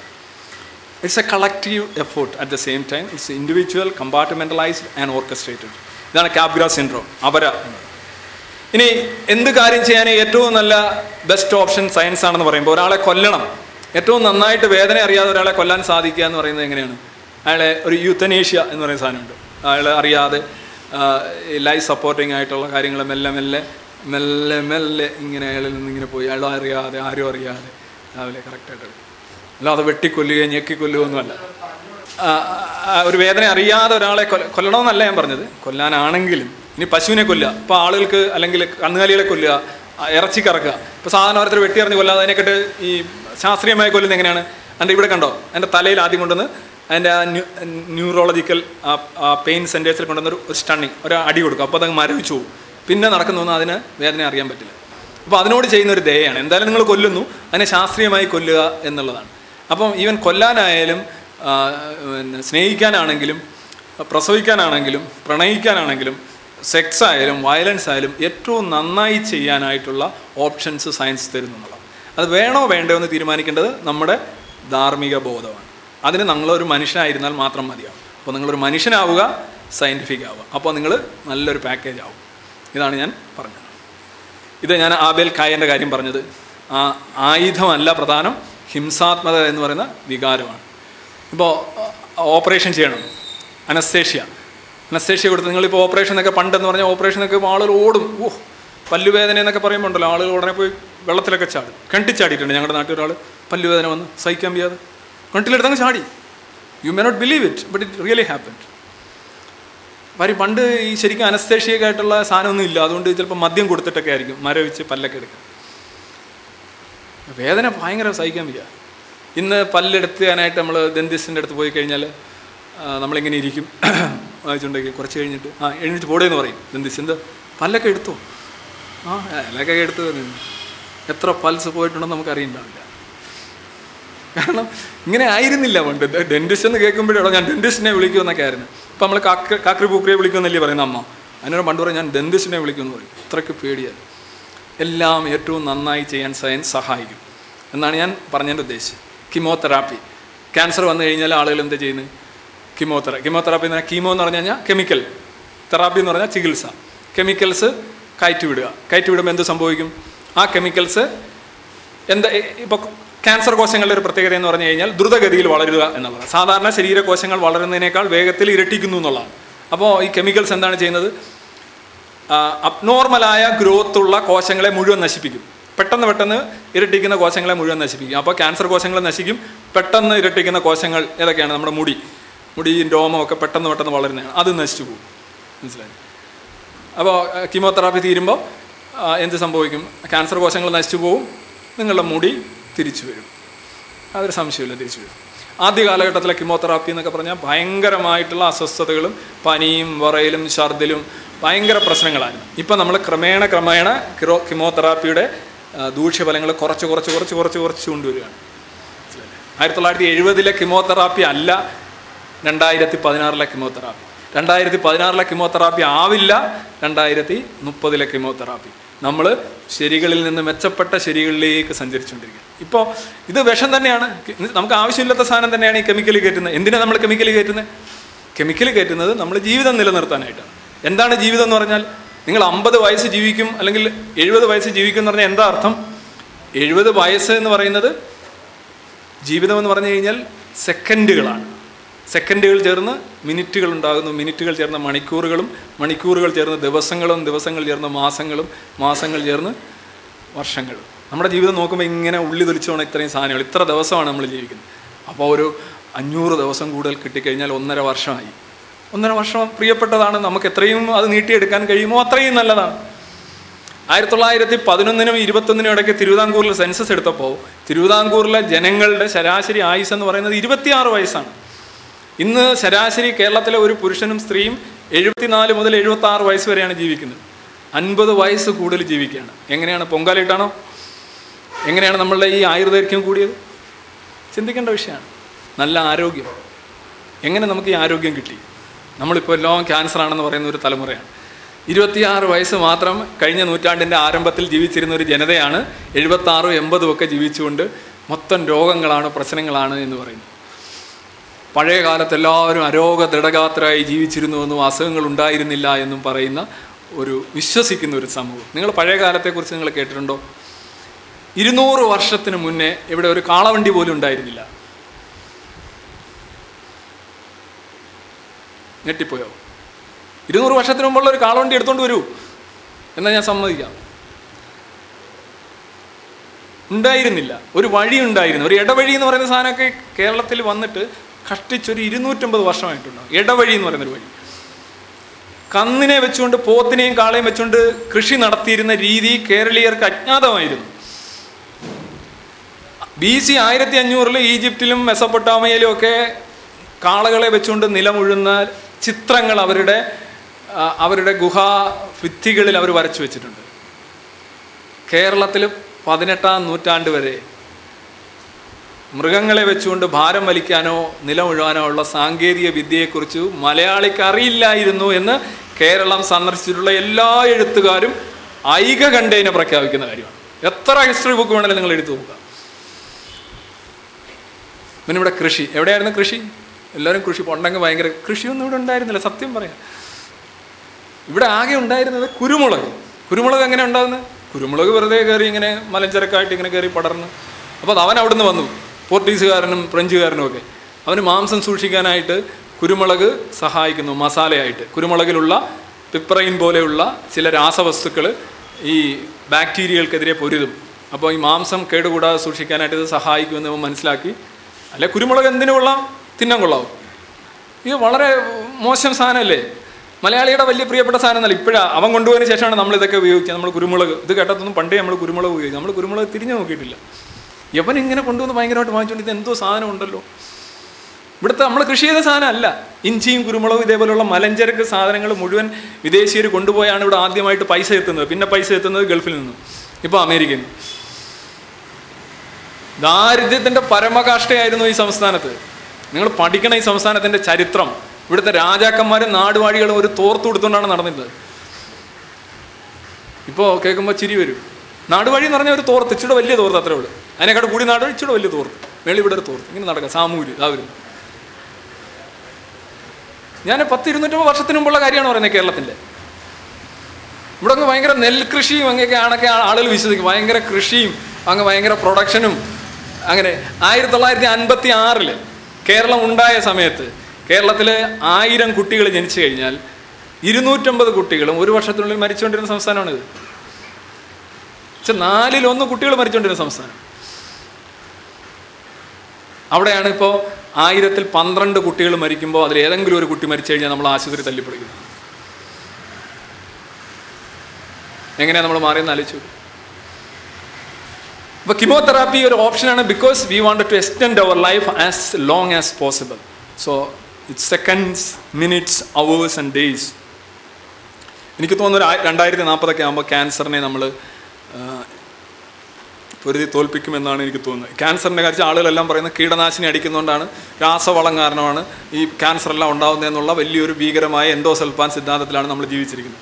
ഞാൻ ആദ്യമായിട്ട് പറയട്ടെ, ക്യാൻസർ ഉണ്ടാവാൻ 3 കാരണങ്ങളാണുള്ളത്. ചുരുക്കി പറയാം, എല്ലാവരും വറീഡ് ആയതുകൊണ്ട് പറയാം. ഒന്ന്, ഹെറിഡിറ്ററി ആയിട്ടുള്ള കാരണങ്ങൾ, വംശീയമായിട്ടുള്ള പാരമ്പര്യപരമായിട്ടുള്ള കാരണങ്ങൾ.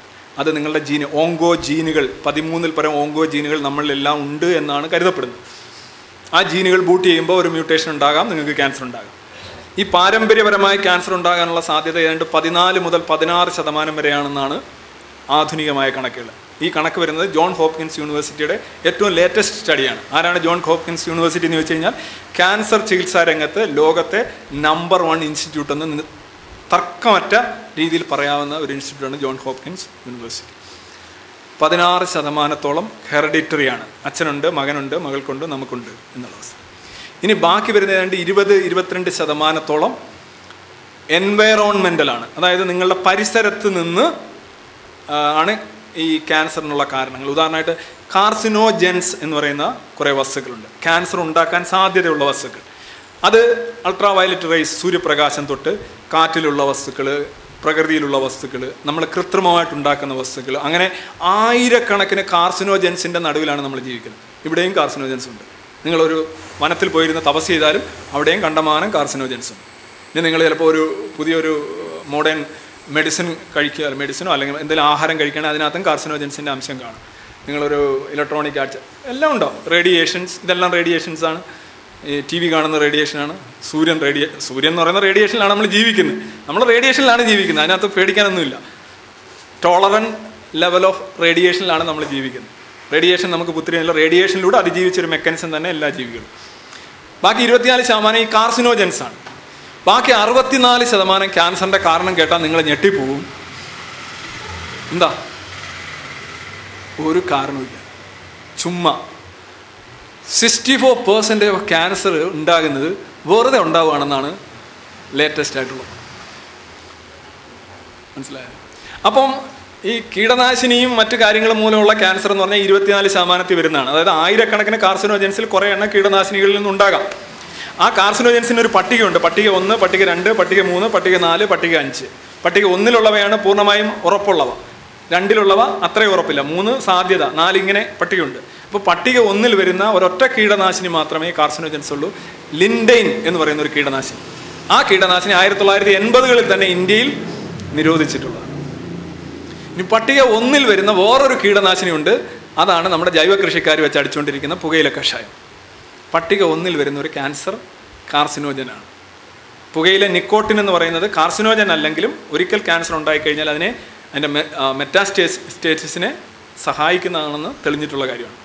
അപ്പോൾ കഴിഞ്ഞ 10-20 വർഷമായിട്ട് ഇവിടെ ജൈവ കൃഷി കൂടി വരുന്നുണ്ട്, 10-20 വർഷമായിട്ട് ഇവിടെ ക്യാൻസറും കൂടി വരുന്നുണ്ട്. അപ്പോൾ കാരണം എന്താ? അങ്ങനെയാണ് പറയേണ്ടത്. ഈ വടക്കാഞ്ചേരികമാരുടെയും വൈദ്യന്മാരുടെയും ഒക്കെ ഭാഷയിൽ പറയുകയാണെങ്കിൽ ഭീതി വ്യാപാരം ഇളക്കാൻ വളരെ എളുപ്പമാണ്, ജൈവകൃഷി മൂലമാണ് ഇവിടെ ക്യാൻസർ എന്നാണ് ഞാൻ പറയേണ്ടത്. ഞാനത് പറയില്ല. കാരണം എന്താണ്?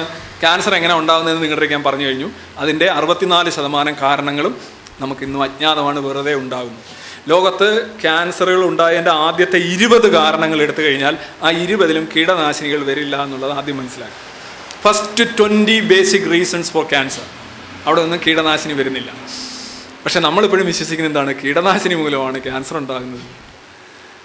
ക്യാൻസർ ഒരു ഏജ് ഡിസീസാണ് ശരിക്കും. നിങ്ങൾക്കറിയാമെന്നില്ല, ഏജ് കൂടുന്നതനുസരിച്ച് ക്യാൻസറിനുള്ള സാധ്യതയും വർദ്ധിക്കും.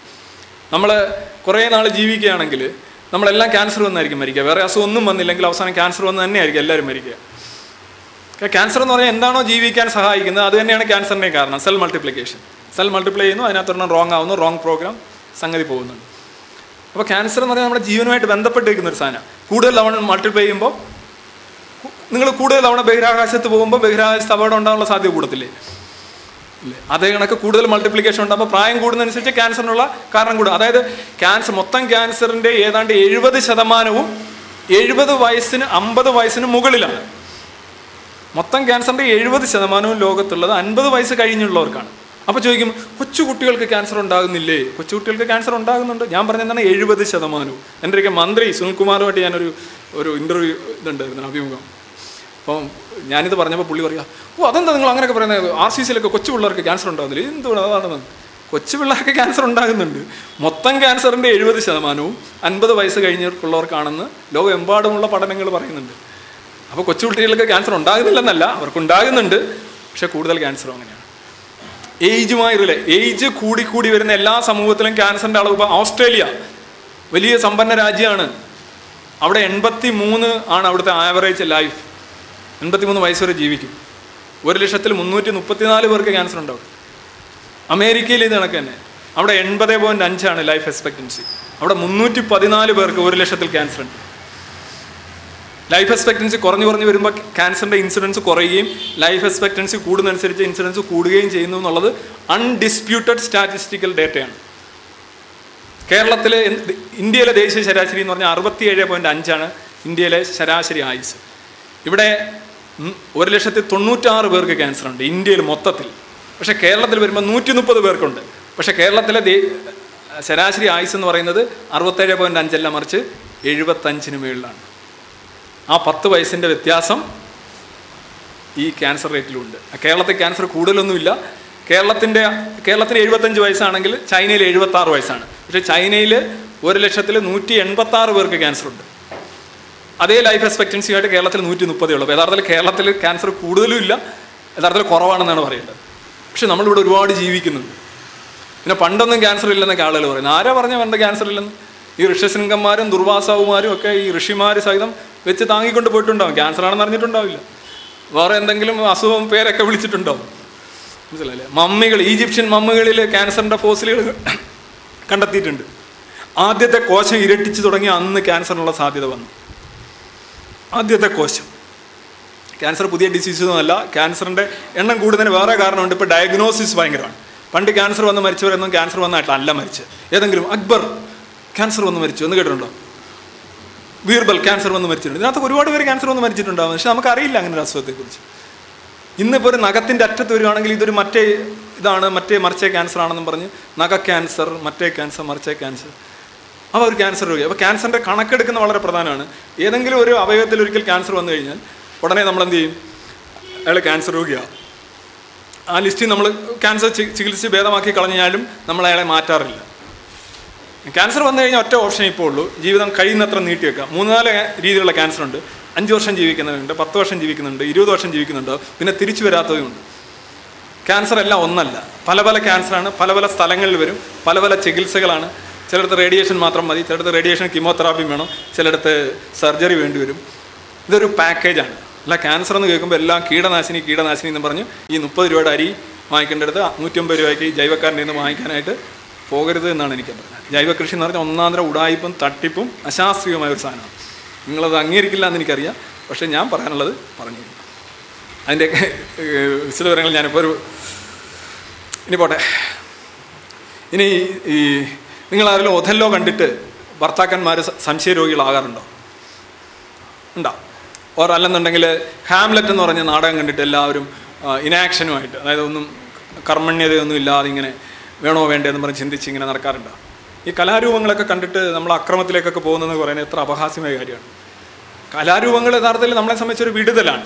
ഇപ്പോൾ അല്ലെന്നുണ്ടെങ്കിൽ നിങ്ങൾ എന്താ പറയുക, ഈ ഡിസ്നിയുടെ ഇതൊക്കെ കാണുന്നവരെല്ലാം വെറും ചൈൽഡിഷായിട്ട് മാറാറുണ്ടോ? ഉണ്ടോ? അങ്ങനെയാണെങ്കിൽ പിന്നെ എല്ലാവരും ചൈൽഡിഷാകും.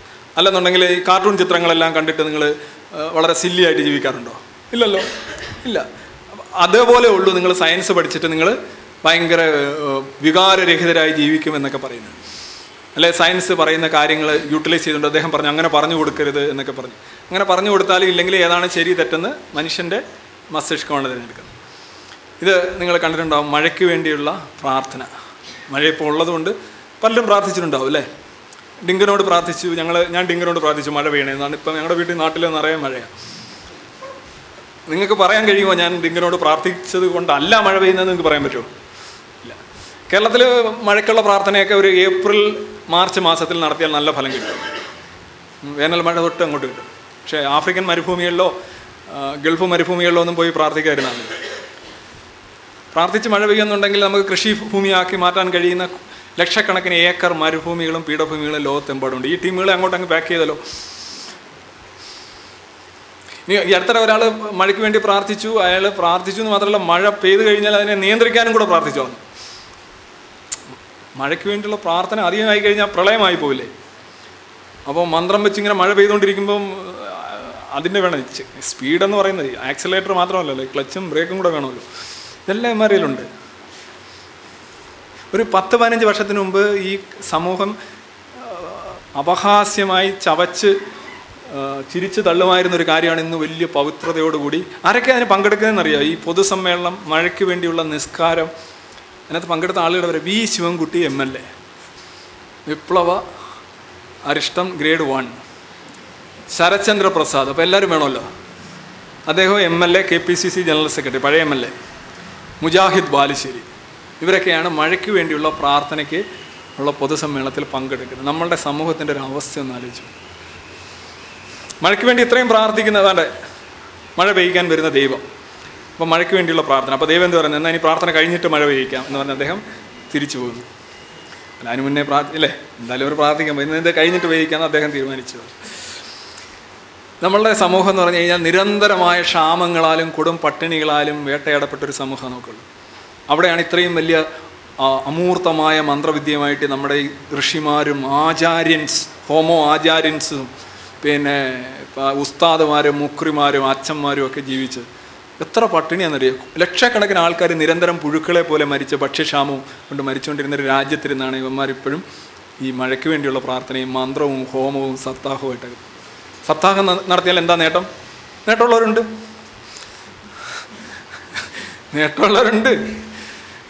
ഇപ്പോൾ ഞാൻ കുറേ സംസാരിച്ചു തോന്നുന്നു. ഇനി എന്ത് നിങ്ങളോട് എന്തെങ്കിലും ഒരുപാട് സമയം അല്ലേ? ഇതിൻ്റെ ബാക്കിയൊക്കെ ഞാൻ ചെയ്ത നെറ്റിൽ കിടപ്പുണ്ട്. പൊറോട്ട തൊട്ട് ഇനി എന്തെങ്കിലും നിങ്ങൾക്ക് ചോദ്യങ്ങളുണ്ടെങ്കിൽ ചോദിക്കാം. ഇനി കുറച്ച് സാധനങ്ങളുണ്ട്. അജിനോമോട്ടോ, പൊറോട്ടോ, പിന്നെ ഇങ്ങനെ സാധനങ്ങൾ. പിന്നെ അത് അപ്പോൾ ഏറ്റവും ലേറ്റസ്റ്റ് ആയിട്ട് അജിനോമോട്ടോ പൊറോട്ടയും ഞാൻ ചെയ്തതാണ്. എൻ്റെ കുറച്ച് ലേഖനങ്ങളിപ്പോൾ വനിതാ മനോരമ അതിനകത്തൊക്കെ അവരെടുത്ത് ഇട്ടിട്ടുണ്ട്. പൊറോട്ട കഴിക്കാം എന്നാണ് ഞാൻ പറഞ്ഞിട്ടുള്ളത്. അതിൻ്റെ ശാസ്ത്രീയമായിട്ടുള്ള 10 കാരണങ്ങൾ ഞാൻ പറഞ്ഞിട്ടുണ്ട്. അജിനോമോട്ടോ എന്ന് പറയുന്നത് നിങ്ങൾ പേടിക്കേണ്ട ഒരു കാര്യമില്ല. ചിലയിടത്തൊക്കെ കഴിച്ചു അജിനോമോട്ടോ ഇവിടെ ഞങ്ങൾ പാചകം ചെയ്യുന്നില്ല. സ്വസ്ഥമായി എന്നാൽ കഴിച്ചുകളെ. അജിനോമോട്ടോ എന്നൊക്കെ പറയാം. നിങ്ങൾ ജപ്പാനിലൊക്കെ ചെന്ന് കഴിഞ്ഞാൽ നിങ്ങൾ ഉപ്പ് എടുത്ത് വെച്ചേക്കുമല്ലോ, അതേ കണക്ക് ഈ ചെറിയ കൊച്ചു ഡപ്പി അല്ല എന്നാ പറയുന്നത്, അതിനകത്ത് ഉപ്പ് അജിനോമോട്ടോ ഇങ്ങനെ നിരത്തി വെച്ചേക്കും. വേണേൽ എടുത്ത് അതിനകത്ത് ഇട്ട് കഴിക്കാം. ലോകത്ത് ഇന്ന് അജിനോമോട്ടോയെക്കുറിച്ച് നടത്തിയിട്ടുള്ള എല്ലാ പഠനങ്ങളും വളരെ വസ്തുനിഷ്ഠമായിട്ട് സ്ഥിരീകരിക്കപ്പെട്ടിട്ടുണ്ട്. ഇത് മനുഷ്യന് ഒരു പ്രശ്നം ഉണ്ടാക്കുന്ന കാര്യം.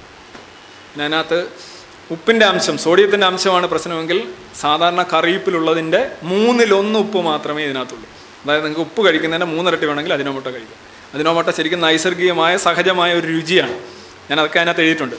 ഇപ്പോൾ വേറെ ഒരു ഇത് നമ്മുടെ ശാസ്ത്രബോധത്തിൻ്റെ പാരമ്യതയാണ്. നമ്മുടെ ഒരു ഹൈക്കോടതി ജഡ്ജി പറഞ്ഞിരിക്കുന്നതാണ്, ആൺമയിലുകൾ ബ്രഹ്മചാരികളാണ്. ആൺമയിലുകൾ ഇണ ചേരാറില്ല. എങ്ങനെയാണ് അപ്പോൾ അടുത്ത ജനറേഷൻ ഉണ്ടാകുന്നതെന്ന് ചോദിച്ചപ്പോൾ അദ്ദേഹം പറഞ്ഞത്, ആൺമയിൽ കരയുമ്പോൾ അതിൻ്റെ കണ്ണുനീര് പെൺമയിൽ കുടിക്കും, അങ്ങനെയാണത് അടുത്ത തലമുറ ഉണ്ടാകുക.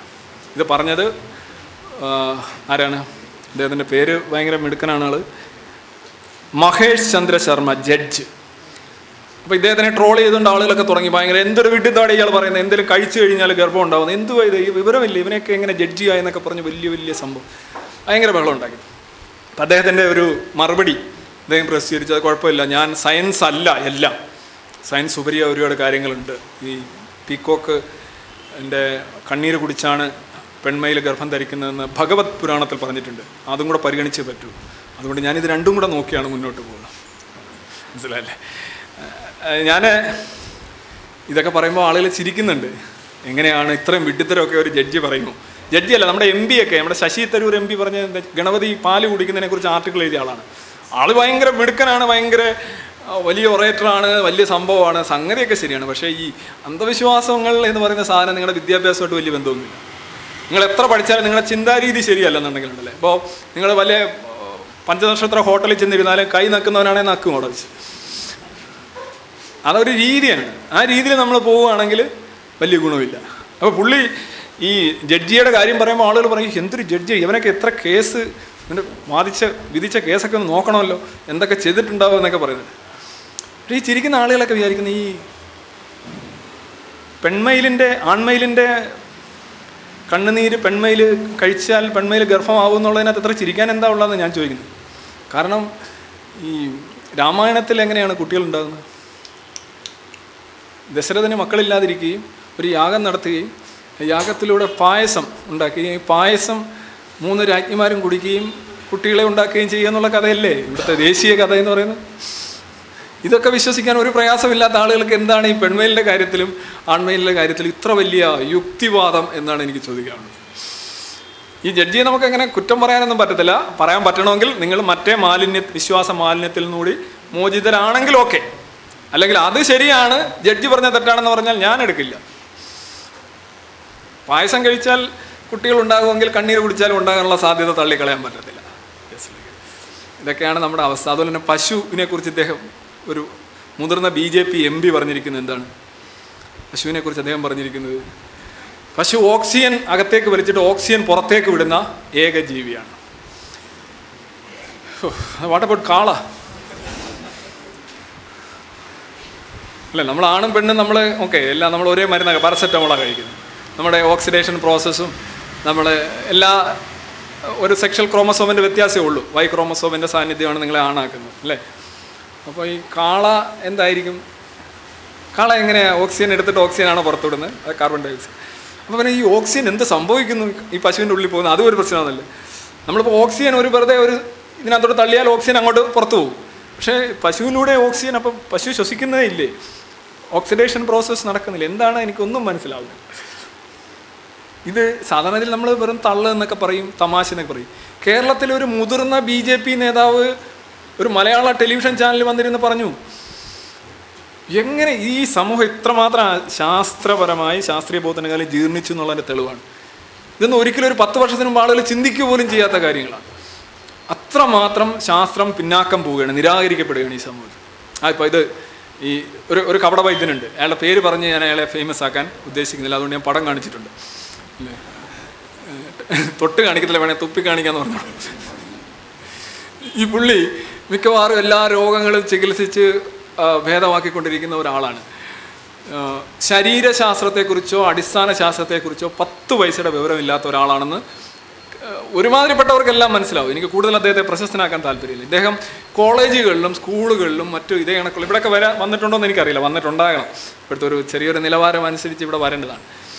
പുള്ളി ഇപ്പോൾ അടുത്തിടെ ഒരെണ്ണം ചെയ്തിരിക്കണം. ഈ RCC അവിടെ ഈ ആയുഷ് എന്ന് പറഞ്ഞൊരു പദ്ധതിയുണ്ട്. ആയുർവേദം, ഹോമിയോ, അതേ കണക്കുള്ള സർവ്വ ഉടായ്പകൾക്കെല്ലാം ഈ നമ്മുടെ ഈ പീക്കോക്ക് കേന്ദ്രമന്ത്രിസഭ ഇങ്ങനെ ഇത് കൊടുക്കുന്നുണ്ട്, സഹായം കൊടുക്കുന്നു എല്ലാ ഉടായ്പകൾക്കും എന്നുള്ള രീതിയിൽ.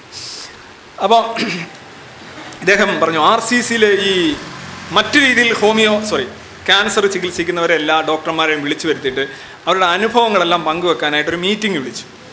അല്ലേ, നിങ്ങളെങ്ങനെയാണ് ചികിത്സിക്കുന്നത്, നിങ്ങളുടെ എന്തെങ്കിലും റെക്കോർഡഡ് കേസുകളുണ്ടോ? അതിന് ഈ വൈദ്യനെയും വേറെ വൈദ്യനെയും മറ്റേ വൈദ്യനെയും എല്ലാം കൂടെ വിളിച്ചു. എന്നിട്ട് അവരുടെ അനുഭവം പറയാൻ പറഞ്ഞു. ഈ അനുഭവം പറഞ്ഞപ്പോൾ എന്താണ്, എല്ലാവരും പറഞ്ഞു പോയി തിരിച്ചുപോയി. ഇയാൾ ഉടനെ ഒരു ഫേസ്ബുക്കിലൊരു പോസ്റ്റ് ഇട്ട്, എന്താണ്, ഞാനും RCCയും കൂടെ ചേർന്ന് ക്യാൻസർ രോഗികൾക്ക് ഭയങ്കരമായിട്ടുള്ള ക്ഷേമ വാർത്ത കൊണ്ടുവന്നിരിക്കുന്നു. RCC വൈദ്യന്മാരുടെ സഹായം തേടുന്നു.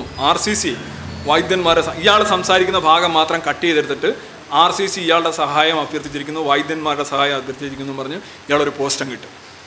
ഈ പോസ്റ്റ് ഞൊടിയിടയിൽ 6500 ലൈക്സോ ഒക്കെ ആയിട്ട് അങ്ങ് പടർന്ന് മൊത്തം കണ്ടോ, വൈദ്യനെ എല്ലാവരും അവസാനം അംഗീകരിച്ചിരിക്കുന്നു, അതാണെന്ന് പറഞ്ഞു.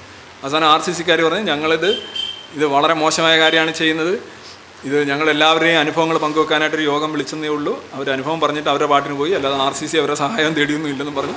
ഇവർ കൃത്യമായ അതിൻ്റെ എക്സ്പ്ലനേഷൻ വന്നു. പക്ഷേ ആ എക്സ്പ്ലനേഷൻ എത്ര പേർ അറിഞ്ഞു?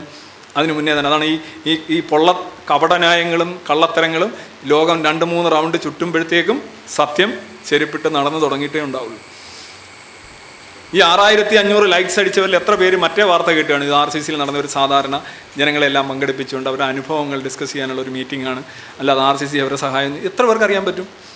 ഇങ്ങനെയാണ് ഇത്തരത്തിലുള്ള കപടന്മാർ മുന്നോട്ട് പോകുന്നത്. അതിലെ ഒരു പ്രധാനപ്പെട്ട 2 ശാസ്ത്രീയമായിട്ടുള്ള മെഡിക്കലായിട്ടുള്ള ചികിത്സയെ ഫുൾ ടൈം ആക്ഷേപിച്ചുകൊണ്ടുവന്ന 2 വ്യക്തികളാണ്. ഒന്ന് പ്രൊഫസർ BM ഹെഗ്ഡെ എന്ന് പറയുന്ന ഒരു വലിയ, അദ്ദേഹം ആയുർവേദവും അലോപ്പതിയിലും എല്ലാം ഡോക്ടറേറ്റ് ഉള്ള ഒരാളാണ്. പക്ഷെ പറയുന്നത് സയൻസ് അല്ല, ഡിഗ്രി ഒരു വിഷയമേ അല്ല, പറയുന്ന സയൻസ് ആണോ എന്നുള്ളതാണ് പ്രധാനമായ കാര്യം. അദ്ദേഹം മാതൃഭൂമി ആഴ്ചപ്പതിപ്പിലൊക്കെ എഴുതിയിരിക്കുന്നു, ഈ രോഗം എല്ലാം അലോപ്പതി മരുന്ന് കഴിക്കുന്നതാണ് രോഗത്തിന് കാരണം, അതാണ് ഇതാണ് മറ്റാണ്, എല്ലാം വിഷമാണ്. ഇപ്പോൾ ആശാന് 79 വയസ്സായി, പക്ഷാഘാതം വന്നു, വീണു. ഇപ്പോൾ ആധുനിക വൈദ്യത്തിൻ്റെ ഹോസ്പിറ്റലിൽ ചികിത്സയിലാണ്. ഇനി മറ്റൊരാളാണ് നമ്മുടെ ഒരു സ്വാമി. അദ്ദേഹം ഭയങ്കര സംഭവമാണ്, ചടുലമായി സംസാരിക്കുന്ന ആളാണ്. ക്യാൻസറിനാണ് ചികിത്സിക്കുന്നത്. അവസാനം അദ്ദേഹത്തിന് ക്യാൻസർ വരികയും അവസാനത്തെ ദിവസങ്ങൾ ആധുനിക വൈദ്യത്തിൻ്റെ ഹോസ്പിറ്റലിൽ കിടന്ന് തന്നെ അദ്ദേഹം മരിക്കുകയും ചെയ്തു. അദ്ദേഹത്തിന് ഇത്രയും ഒരുപാട് പേരെ ക്യാൻസറിൻ്റെ ചികിത്സയാണെങ്കിലും സ്വയം ചികിത്സിക്കാനും ഇദ്ദേഹത്തിനും സാധിച്ചില്ല. ഇതൊന്നും ഒരു വലിയ വാർത്തയായിട്ടല്ല ഞാൻ പറഞ്ഞത്. പക്ഷേ ഇവരെ ജനങ്ങളെ മുഴുവൻ മിസ്ലീഡ് ചെയ്യുകയും യഥാർത്ഥ ചികിത്സ നേടുന്നതിന് അവരെ തടയുകയും ചെയ്യുന്ന ഇത്തരത്തിലുള്ള കപട ചികിത്സകർ അല്ലെങ്കിൽ കപട വാദങ്ങൾ ഉന്നയിക്കുന്നവരെ ജനങ്ങൾക്ക് തിരിച്ചറിയാൻ കഴിയുന്നില്ല. ഹെഗ്ഡെയുടെ പ്രശ്നം എന്ന് പറഞ്ഞാൽ അദ്ദേഹം MBBS പാസ്സായിട്ടുണ്ട്, അദ്ദേഹത്തിന് ആയുർവേദം അറിയാം. ഇതെല്ലാം അറിയുന്ന ഒരാൾ ഇത് പറയുന്നു എന്ന്. എന്തറിയുന്നു, എന്ത് സർട്ടിഫിക്കറ്റ്, എന്ത് ഡിഗ്രി എന്നുള്ളതല്ല പ്രശ്നം, പറയുന്നത് സയൻസ് ആണോ എന്നുള്ളതാണ് പ്രശ്നം. മെത്തഡോളജി ഓഫ് സയൻസ് അത് പാലിക്കുന്നുണ്ടോ എന്നുള്ളതാണ് പ്രശ്നം. ഇപ്പോൾ ഇവരൊക്കെ സമൂഹത്തിന് ചെയ്തിട്ടുള്ള ഈവൻ നിർമ്മലാനന്ദഗിരിയുടെ വയസ്സിൻ്റെ കാര്യത്തിലും ഒരു കൃത്രിമം കാണിച്ചെന്നും പറഞ്ഞ പരാതി. 63 വയസ്സ് മാത്രം പ്രായമുള്ള ഒരാൾ മരിച്ചപ്പോൾ 87 വയസ്സ് വാർദ്ധക്യ സഹജമായ അസുഖം മൂലം സമാധിയായെന്നും പറഞ്ഞ് വാർത്ത കൊടുത്തെന്നും പറഞ്ഞൊരു വിവാദം വന്നു. നിർമ്മലാനന്ദഗിരിയെ കണ്ടു കഴിഞ്ഞാൽ 87 വയസ്സൊന്നും പറയത്തില്ല എന്നുള്ള കാര്യം വേറെ കാര്യം. അദ്ദേഹത്തിൻ്റെ കൂടെ പഠിച്ച ആൾക്കാർ സ്കൂൾ സർട്ടിഫിക്കറ്റുമായിട്ടൊക്കെ ഫേസ്ബുക്കിൽ വന്ന് പറഞ്ഞു ഇയാൾക്ക് 63 വയസ്സേ ഉണ്ടായിരുന്നുള്ളൂ, എൻ്റെ കൂടെ പഠിച്ചാണ്, എനിക്ക് ആ പ്രായമേ ഉള്ളൂ, പിന്നെയാണ് സന്യാസിയാവാൻ പോയത്. അപ്പോൾ ഒരു ക്യാൻസറിനെതിരെ പൊരുതുന്ന, ഇംഗ്ലീഷ് മരുന്നിനെതിരെ പൊരുതിക്കൊണ്ടിരിക്കുന്ന ഒരാൾ ചെറിയ പ്രായത്തിൽ തന്നെ ക്യാൻസർ വന്ന് മരിച്ചു എന്ന് പറയുന്നത് നാണക്കേടല്ലേ? അങ്ങനെയാണ് വാർദ്ധക്യ സഹജമായ, യഥാർത്ഥത്തിൽ പുള്ളി ക്യാൻസർ വന്ന് മരിച്ചത്. ഇദ്ദേഹം പക്ഷാഘാതം, ഇതൊരു വാർത്തയൊന്നുമില്ല, ആഘോഷിച്ചുകൊണ്ട് പറയല്ല. രോഗം ആർക്കും വരാം, എനിക്കും വരാം, ഞാൻ ഇന്നിപ്പോൾ വീട്ടിൽ ചെല്ലണമെന്നില്ല. പക്ഷേ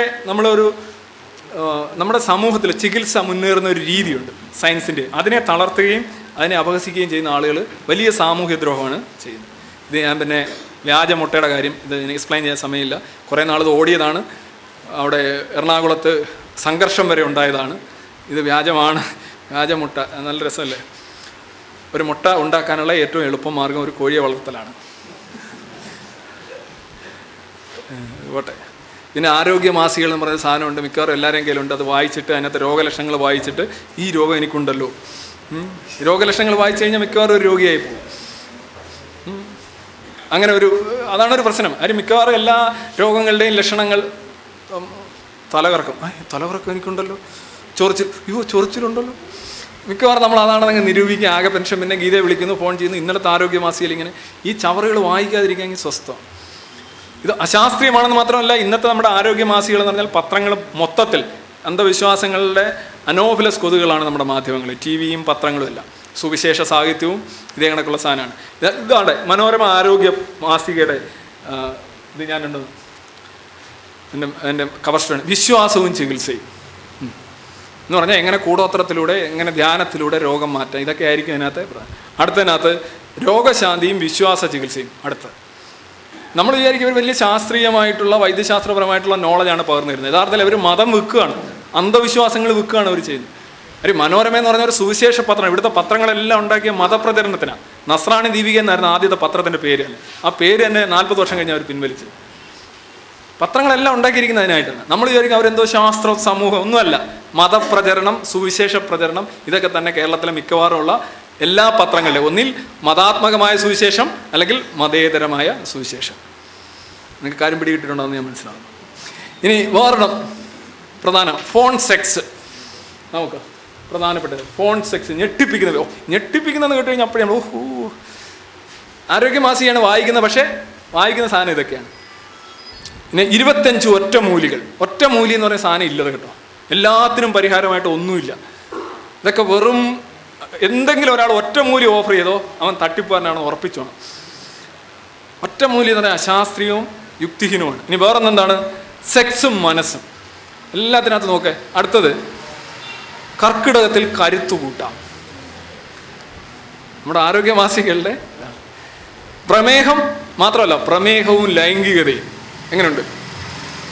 പിന്നെ ഒരു പടങ്ങളും ഇതൊക്കെ കൊടുത്ത് ഇങ്ങനെയാണ് ഈ സാധനങ്ങൾ മുഴുവൻ. ഇത് നമ്മൾ വിചാരിക്കും നമ്മളെ എന്തോ ആരോഗ്യപരമായും ശാസ്ത്രീയപരമായും നമ്മളെ ഉത്തേജിപ്പിക്കുന്നു എന്നൊക്കെയാണ് നമ്മൾ കരുതുന്നത്. യഥാർത്ഥത്തിൽ സംഭവിക്കുന്നത് എന്തെന്ന് കഴിഞ്ഞാൽ യഥാർത്ഥത്തിൽ നമ്മുടെ ഉള്ള ആത്മവിശ്വാസത്തെ തകർത്ത് അശാസ്ത്രീയമായ കപട ബോധങ്ങളിലേക്ക് നമ്മളെ നയിക്കുകയാണ്.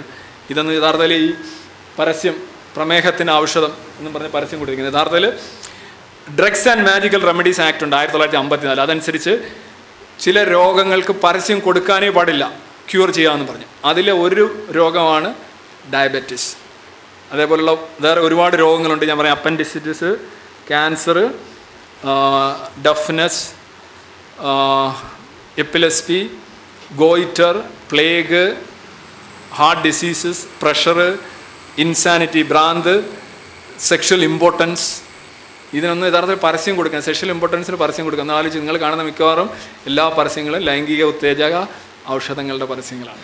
ഇത് 6 മാസം വരെ തടവ് ശിക്ഷ ലഭിക്കാവുന്ന കുറ്റമാണ് ഇന്ത്യയിൽ. ആവർത്തിച്ച് കഴിഞ്ഞാൽ 1 വർഷം കഠിന തടവ് ശിക്ഷ ലഭിക്കാവുന്ന ശിക്ഷയാണ്. പക്ഷേ നമ്മുടെ പത്രങ്ങളിലെ പരസ്യങ്ങൾ നോക്കും, മൊത്തം ഇതേ കണക്കുള്ള ഗുളികകളുടെയും ക്യാൻസറിന് ചികിത്സ, പ്രമേഹത്തിന് പരസ്യം കൊടുക്കാനേ പാടില്ല. അതാ നമുക്ക് കേരള ഗവൺമെൻറ്റിൻ്റെ ഒരു ഏജൻസിയാണ് ഈ പരസ്യം കൊടുത്തിരിക്കുന്നത്, പ്രമേഹ ഔഷധി. നിയമങ്ങളില്ലാത്തതല്ല പ്രശ്നം, നിയമങ്ങൾ നടപ്പിലാക്കാനായിട്ടുള്ള ഒരു വൈമനസ്. ഇനി ഞാൻ കൂടുതലൊന്നും പറഞ്ഞാൽ കീമോഫീബിയെക്കുറിച്ച് ഞാൻ പറഞ്ഞു. ഈ ഒരു ആപ്പിളിൽ തന്നെ 36 ആസിഡുകളുണ്ട്. പാവയ്ക്ക കഴിക്കുന്നവരോട് എനിക്ക് പറയാനുള്ളത്, ദയവ് ചെയ്ത് നിർത്തുക. ഒരു സാധനം പച്ചക്ക് കഴിക്കുന്നത് പലപ്പോഴും സെല്ലുലോസ് എന്ന് പറയുന്ന സാധനം നമുക്ക് ദഹിക്കുകയില്ല. പട്ടിക്ക് ഉണക്കത്തേങ്ങ കിട്ടുന്നതാണ്. പിന്നെ പാവയ്ക്കൊക്കെ അരച്ച് കലച്ച് കുടിക്കൊണ്ടിരുന്നവർ ഇപ്പോൾ കഴിക്കുന്നില്ല എന്നുള്ള സത്യമാണ്. എങ്ങനെ അനുഭവത്തിൽ കിഡ്നിയൊക്കെ അടിച്ചു പോയി, ലിവറൊക്കെ അടിച്ചു പോയവരാണ് ഇപ്പോൾ നിർത്തിയിട്ടുള്ളത്. പണ്ട് പറഞ്ഞപ്പോൾ ആരും കേൾക്കത്തില്ല. അയ്യോ പ്രകൃതി ദത്തം, പ്രകൃതി ദത്തം എന്ന് പറഞ്ഞാൽ പ്രകൃതിക്ക് പ്രത്യേകിച്ച് നിങ്ങളോട് അനുഭാവവും ഇല്ല, നിങ്ങളോട് വിരോധവും ഇല്ല. മനസ്സിലായില്ല? പ്രകൃതിയിൽ വിഷമുണ്ട്, നല്ലതുമുണ്ട്, നിങ്ങൾക്ക് തിന്നാവുന്നതുമുണ്ട്. എന്തായാലും സസ്യശരീരത്തിലെ സെല്ലുലോസ് എന്ന് പറയുന്ന കാര്യം നമുക്ക് തിന്നാൻ പറ്റില്ല. തിന്നാം, പക്ഷെ നമുക്ക് ദഹിക്കില്ല. അത് ദഹിക്കാനായിട്ടുള്ള ബാക്ടീരിയ നമ്മുടെ ശരീരത്തിലില്ല. അതുപോലെ ദഹിക്കാനായിട്ടുള്ള രസങ്ങൾ നമ്മൾ ഉൽപ്പാദിപ്പിക്കുന്നില്ല. അല്ലെന്നുണ്ടെങ്കിൽ നമുക്ക് പുല്ല് നിന്ന് ജീവിച്ചാൽ മതി. പുല്ല് നിന്ന് ജീവിക്കാനാണെന്നുണ്ടെങ്കിൽ നമ്മൾ കൃഷി എന്ന് പറയുന്ന സാധനം നമുക്ക് കണ്ടുപിടിക്കേണ്ട കാര്യമില്ല. വിളവെടുക്കണം, കളവറിക്കണം, കൊണ്ടുവന്ന് വെള്ളം ഒഴിക്കണം, ബുദ്ധിമുട്ടല്ലേ? മനുഷ്യന് സെല്ലുലോസ് ദഹിപ്പിക്കാൻ കഴിയുമായിരുന്നെങ്കിൽ കൃഷി എന്ന് പറയുന്ന സംഗതിയേ ഉണ്ടാവില്ല. കൃഷി എന്ന് പറഞ്ഞാൽ എന്താണ്? ഒന്നാം തരം പ്രകൃതി വിരുദ്ധതയാണ്. അതായത് ഒരു പ്രത്യേക സ്ഥലം എടുത്തിട്ട് അവിടെ നമുക്ക് ആവശ്യമുള്ള ഒരു വിള മാത്രം വളരണം, മറ്റു വിളകളൊന്നും പാടില്ല എന്ന് പറഞ്ഞുകൊണ്ട് നമ്മളുടെ ആവശ്യത്തിനനുസരിച്ച് ഭൂമിയെ മുഴുവൻ പരുവപ്പെടുത്തിയെടുക്കലാണ് കൃഷി. അങ്ങനെയാണ് വിളയും കളയും ഉണ്ടാകുന്നത്. പ്രകൃതിക്ക് വിളയും കളയൊന്നുമില്ല. പ്രകൃതിക്ക് എല്ലാം സസ്യമാണ്. നമ്മൾ ചെയ്യുന്ന എല്ലാം പ്രകൃതി വിരുദ്ധം. ഇത് പ്രകൃതി വിരുദ്ധമില്ലയോ? കെട്ടിടങ്ങളും പാർപ്പിടങ്ങളും പ്രകൃതി വിരുദ്ധമാണ്. വസ്ത്രം പ്രകൃതി വിരുദ്ധമാണ് അല്ലേ? ചികിത്സ പ്രകൃതി വിരുദ്ധമല്ലേ? ചികിത്സ ചെയ്യുന്ന മൃഗങ്ങൾ വല്ലതും ഉണ്ടോ? നമ്മൾ പറയും ഓ പശു എന്തോ പിന്നെ പൂച്ച പോയി പുല്ല് തിന്നു, അത് വേണ്ട. ഇതൊക്കെ നമ്മളങ്ങ് സങ്കല്പിക്കുന്ന, മനസ്സിലായല്ലോ? ചികിത്സ എന്ന് പറയുന്നത് തന്നെ പ്രകൃതി വിരുദ്ധം. പിന്നെ പ്രകൃതി ചികിത്സ എന്ന് പറഞ്ഞ് കുറേ ടീമുകൾ ഇറങ്ങിയിട്ടുണ്ട്. അതാണ് അതിനെക്കാട്ടി രസം. ചികിത്സ പ്രകൃതി വിരുദ്ധമാണ്. അപ്പോൾ പ്രകൃതി ചികിത്സയോ? പാർപ്പിടവും കൃഷി നമ്മൾ പ്രകൃതിക്കൊപ്പം സഞ്ചരിച്ചിട്ടുണ്ട്. അതോടൊപ്പം പ്രകൃതിക്കെതിരായും അതിലംഘിച്ചും സഞ്ചരിച്ചാണ് നമ്മൾ നാഗരികത വളർത്തിയെടുത്തുകൊണ്ട് വന്നത്. അല്ല പ്രകൃതിക്കൊപ്പം നീങ്ങിയാൽ നമ്മൾ അതിജീവിക്കണമെന്നില്ല. കാര്യം പ്രകൃതി ഇന്നുണ്ട സ്പീഷീസുകളിൽ തന്നെ ഇതിൻ്റെ എത്രയോ ഇരട്ടി സ്പീഷീസുകളെ നിഷ്കാസനം ചെയ്ത പ്രകൃതിയാണിത്. ഒരു ഭൂകമ്പം ഉണ്ടാകുമ്പോൾ ആരെയാണ് സംരക്ഷിക്കപ്പെടുന്നത്? ഒരു അഗ്നിപർവ്വതം ഉണ്ടാകുമ്പോൾ ആരാണ് സംരക്ഷിക്കപ്പെടുന്നത്? ഒരു പ്രളയം ഉണ്ടാകുമ്പോൾ ആരാണ് സംരക്ഷിക്കപ്പെടുന്നത്? പ്രകൃതിക്ക് അങ്ങനെയൊന്നുമില്ല. ഈച്ചയും പൂച്ചയും പുലിയും മനുഷ്യനും എല്ലാം തീരും. പ്രകൃതി നിസ്സംഗമാണ്, മനസ്സിലാക്കുക. അല്ല പ്രകൃതിക്ക് ഒപ്പം നീങ്ങുകയും ചെയ്യില്ല, നിങ്ങൾ രക്ഷപ്പെടുകയില്ല. നമ്മൾ അങ്ങനെ രക്ഷപ്പെട്ട ഒരു സ്പീഷീസേ അല്ല. പ്രകൃതിയെ ചോദ്യം ചെയ്യേണ്ടടുത്ത് ചോദ്യം ചെയ്തും അതിജീവിക്കേണ്ടടുത്ത് അതിജീവിച്ചും വിരുദ്ധമായി സഞ്ചരിച്ചും ഒപ്പം പോകുന്നതാണ് നല്ലതെന്ന് കണ്ടാൽ അങ്ങനെയും ചെയ്ത ഒരു ജീവിയാണ്. അല്ല നമ്മളങ്ങനെ പ്രകൃതി എന്ന് പറയുമ്പോൾ പ്രകൃതി ദത്തം എന്ന് പറഞ്ഞുകൊണ്ട് അത് വിഷമില്ല എന്നൊക്കെ ചിന്തിക്കരുത്. വിഷം എന്ന് പറയുന്ന സാധനം യഥാർത്ഥത്തിൽ ഇല്ല കേട്ടോ. അതുകൂടെ ഞാൻ പറഞ്ഞുകൊണ്ട് നിർത്തിയേക്കാം. വിഷവസ്തു എന്ന് പറയുന്ന സാധനമില്ല. എന്താ വിഷം? ഒരു സാധനം നമ്മുടെ മൊത്തം രാസവസ്തുക്കളാണ്. ഇതൊരു വലിയ ലബോറട്ടറിയാണ്. നിങ്ങളുടെ വയറ് കണ്ടിട്ടുണ്ട്, അതൊരു വാഷിംഗ് മെഷീനാണ്. കണ്ടില്ല? എന്തെങ്കിലും കഴിച്ചു കഴിഞ്ഞാൽ ഇങ്ങനെ ചരിഞ്ഞുകൊണ്ടിരിക്കും. ഹൈഡ്രോക്ലോറിക് ആസിഡാണ് വയറ്റിൽ ഉൽപ്പാദിപ്പിക്കപ്പെടുന്നത്. നിങ്ങൾ ഈ കഴിക്കുന്ന കോഴിയുടെ കാലും എല്ലും ഒക്കെ തീരുന്നത്. ഈ ഹൈഡ്രോക്ലോറിക് ആസിഡും ലബോറട്ടറിയിലെ ഹൈഡ്രോക്ലോറിക് ആസിഡും തമ്മിൽ വ്യത്യാസമില്ല കേട്ടോ. അല്ലാതെ വയറ്റിലെ ഹൈഡ്രോക്ലോറിക് ആസിഡ് അവിടുത്തെ അങ്ങനെയല്ല, 2 HCl തന്നെ, ഒറ്റ സാധനം തന്നെ. മനസ്സിലായി? ആ സ്ഥലത്തിൽ നിന്ന് മാറി അത് ഒഴുകിപ്പോയപ്പോൾ ഒരാൾ നിങ്ങളുടെ വയറ്റിലേക്ക് കുത്തുകയാണ്. കുത്തുമ്പോൾ നിങ്ങൾ കടാര നിങ്ങളുടെ കൈയുടെ അകത്ത് പോയെന്നിരിക്കട്ടെ, ചിലപ്പോൾ നിങ്ങളുടെ കൈ വെന്തു പോകാൻ സാധ്യതയുണ്ട്. കാര്യം അവൻ്റെ വയറ്റിലൂടെ സ്റ്റൊമക്കിലൂടെ ഒഴുകുന്ന ഹൈഡ്രോക്ലോറിക് ആസിഡ് നിങ്ങളുടെ കൈ വെന്തു പോകാൻ സാധ്യത ഞാൻ ചുമ്മാ ജസ്റ്റ് ഒരു ഇതായിട്ട് പറഞ്ഞു. കാര്യം അത് ഹൈഡ്രോക്ലോറിക് ആസിഡ് തന്നെയാണ്. എല്ലാ ആസിഡുകളും ഇവിടെ ഉണ്ട്, എല്ലാ കെമിക്കൽസും ഉണ്ട്. അല്ല നിങ്ങളല്ലാതെ വേറെ ഒന്നുമല്ല. അപ്പോൾ ഒരു വിഷം എന്ന് പറഞ്ഞു കഴിഞ്ഞാൽ ഒരു വസ്തു നമ്മൾ കഴിക്കുമ്പോൾ അത് നമുക്കുണ്ടാകുന്ന പ്രശ്നങ്ങൾ, അതായത് റോങ് കെമിക്കൽ റിയാക്ഷൻസ് ആണ് വിഷം. ഇപ്പോൾ വെള്ളം ഒരൊറ്റ ഇരിപ്പിൽ 6 ലിറ്റർ കുടിക്കാവും. ആർക്കെങ്കിലും കുടിക്കാവും? ഇവിടെ വടിയാവും, ഉറപ്പാണ്. ഓക്സിജൻ, ശുദ്ധ ഓക്സിജൻ, അതായത് നമ്മളിപ്പോൾ 21% ഓക്സിജനാണ് നമ്മളിപ്പോൾ കഴിക്കുന്നത്. മൊത്തം വായിൽ 21% ഓക്സിജൻ ഉള്ളു. അതുമായിട്ട് അഡാപ്റ്റ് ചെയ്ത ഒരു ലങ്സും ബ്രെയിനുമാണ് നമുക്കുള്ളത്. 100% ഓക്സിജൻ എന്ന് ശ്വസിച്ചു നോക്കേ. 2 ദിവസം അടുപ്പിച്ച് ശ്വസിക്കാന്നുണ്ടെങ്കിൽ ലങ്സൊക്കെ ചക്ക പോലെ ആവും, ബ്രെയിനും വലുതാവും, തല വലുതാവും, അടിച്ചു പോകും. പ്രാണവായു കൂടിക്കഴിഞ്ഞാൽ പ്രശ്നമാണ്, ജീവജലവും കൂടിക്കഴിഞ്ഞാൽ പ്രശ്നമാണ്. 189 കപ്പ് കാപ്പി ഒറ്റയടിക്ക് കുടിക്കാവും, അടിച്ചു പോകും. LD50 എന്ന് പറഞ്ഞൊരു കണക്കുണ്ട്, ലീതൽ ഡോസ് 50 എന്ന് പറഞ്ഞാൽ ഒരു വസ്തു 100 പേര് കഴിച്ചു കഴിഞ്ഞാൽ ഏതളവിൽ 50 പേരും പ്രശ്നമായിട്ട് പോകുന്നുവോ അല്ലെങ്കിൽ വീഴുന്നുവോ മരിക്കുന്നുവോ, അതാണ് LD50. വെള്ളത്തിൻ്റെ 6 ലിറ്ററാണ്. വെള്ളം കൂടി മത്സരങ്ങളിലെല്ലാം അവസാനം ജയിക്കുന്ന ആൾ കുഴഞ്ഞു വീണ ചരിത്രമേ ഉള്ളൂ. വെള്ളം കുടിച്ചാൽ മതി. എല്ലാ വസ്തുവിനും ഡോസാണ് വിഷം. കുറച്ച് കഴിഞ്ഞാൽ പ്രശ്നമില്ല, കൂടിക്കഴിഞ്ഞാൽ വിഷമാണ്. ഇപ്പോൾ വാർഫാരിൻ എന്ന് പറഞ്ഞ എലിവിഷം, എലിയെ കൊല്ലാൻ ഉപയോഗിക്കുന്ന വാർഫാരിൻ നമ്മൾ ഹൃദ്രോഗികളിൽ കുത്തിവെക്കും. എന്തിനാ? ഈ വാർഫാരിനൊരു കഴിവുണ്ട്, ഈ എലികൾ മരിക്കുന്ന എപ്പോഴും ബ്ലീഡ് ചെയ്താൽ മരിക്കുന്നത്. ഭയങ്കരമായിട്ട് ബ്ലീഡ് ചെയ്യാന്ന് പറഞ്ഞാൽ രക്തം നേർത്തു പോകുന്നതുകൊണ്ടാണ് ബ്ലീഡ് ചെയ്ത് പോകുന്നത്. അപ്പോൾ നമ്മൾ മനസ്സിലാക്കുന്നു ഈ വാർഫാരിനകത്തുള്ള കെമിക്കൽ കണ്ടന്റിന് രക്തത്തെ നേർപ്പിക്കാനുള്ള കഴിവുണ്ടെന്ന് മനസ്സിലാക്കുന്നു. നമ്മളത് ക്ലിനിക്കൽ ഡോസായിട്ട് മനുഷ്യരിൽ കുത്തിവെക്കുന്നു, ഹൃദ്രോഗികളിൽ. അപ്പം അവരുടെ രക്തം നേർക്കുന്നു, അവർക്ക് ബ്ലോക്ക് ഇല്ലാതെ വരുന്നു. സയൻസ്. അപ്പോൾ നിങ്ങൾ എലിവിഷമല്ലേ കുത്തിവെക്കുന്നത്? എലിവിഷം തന്നെ കുത്തിവെക്കുന്നത് എന്താ പ്രശ്നം? എലിവിഷം എന്ന് പറഞ്ഞൊരു വിഷമില്ല. എലിക്കത് കുഴപ്പമാണ്, നമുക്കത് കുഴപ്പമല്ല. നമ്മളെ രോഗത്തിൽ നിന്ന് പുറത്തു കൊണ്ടുവരുന്നു. അരി ഇതെല്ലാം രാസവസ്തുക്കളാണ്.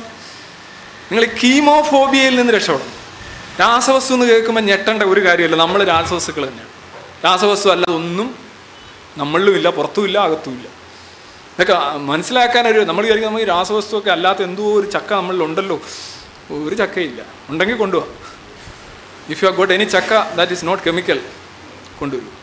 അപ്പം ഈ വിഷത്തിനെതിരെയുള്ള ഇത് ഞാൻ സെല്ലുലോസ് ഇത് അതുപോലെ തന്നെ ജൈവ കൃഷിക്കാരോട് എനിക്ക് പറയാനുള്ളത്, നിങ്ങളൊരു ജൈവ കൃഷി പ്രേമിയാണെങ്കിൽ നിങ്ങൾ കടയിൽ പോവാം. എന്താ മോടെ പേരെന്താ? ആതിര. ഇങ്ങനെ ആപ്പിൾ കണ്ടാൽ വാങ്ങിക്കുമോ? ഇത്തരത്തിലുള്ള ആപ്പിൾ നിരത്തി വെച്ചേക്കാം, വാങ്ങിക്കുമോ? വാങ്ങിച്ചുകൊണ്ടെന്ന് അമ്മ വീട്ടിൽ കയറ്റുമോ? ഇല്ല അല്ലേ? എൻ്റെ പൈസ തിരിച്ചുകൊണ്ട് വടിയെന്ന് പറഞ്ഞ് വിടും അല്ലേ? നമ്മൾ കരഞ്ഞ് വിളിച്ച് വീഴുമോ എന്ന് പറഞ്ഞു വിടും. എന്താ കാര്യം? സപ്പോസ് അമ്മ ഒരു ജൈവ കൃഷി പ്രേമിയാണെന്ന് ഇരിക്കട്ടെ. അങ്ങനെയാണെങ്കിൽ ആദ്യം അമ്മയുടെയൊക്കെ പറയണം, അമ്മ ഒരു ജൈവ കൃഷി പ്രേമിയാണെങ്കിൽ ഈ ആപ്പിൾ തന്നെ വാങ്ങിക്കണം. കാര്യം എന്താണ്?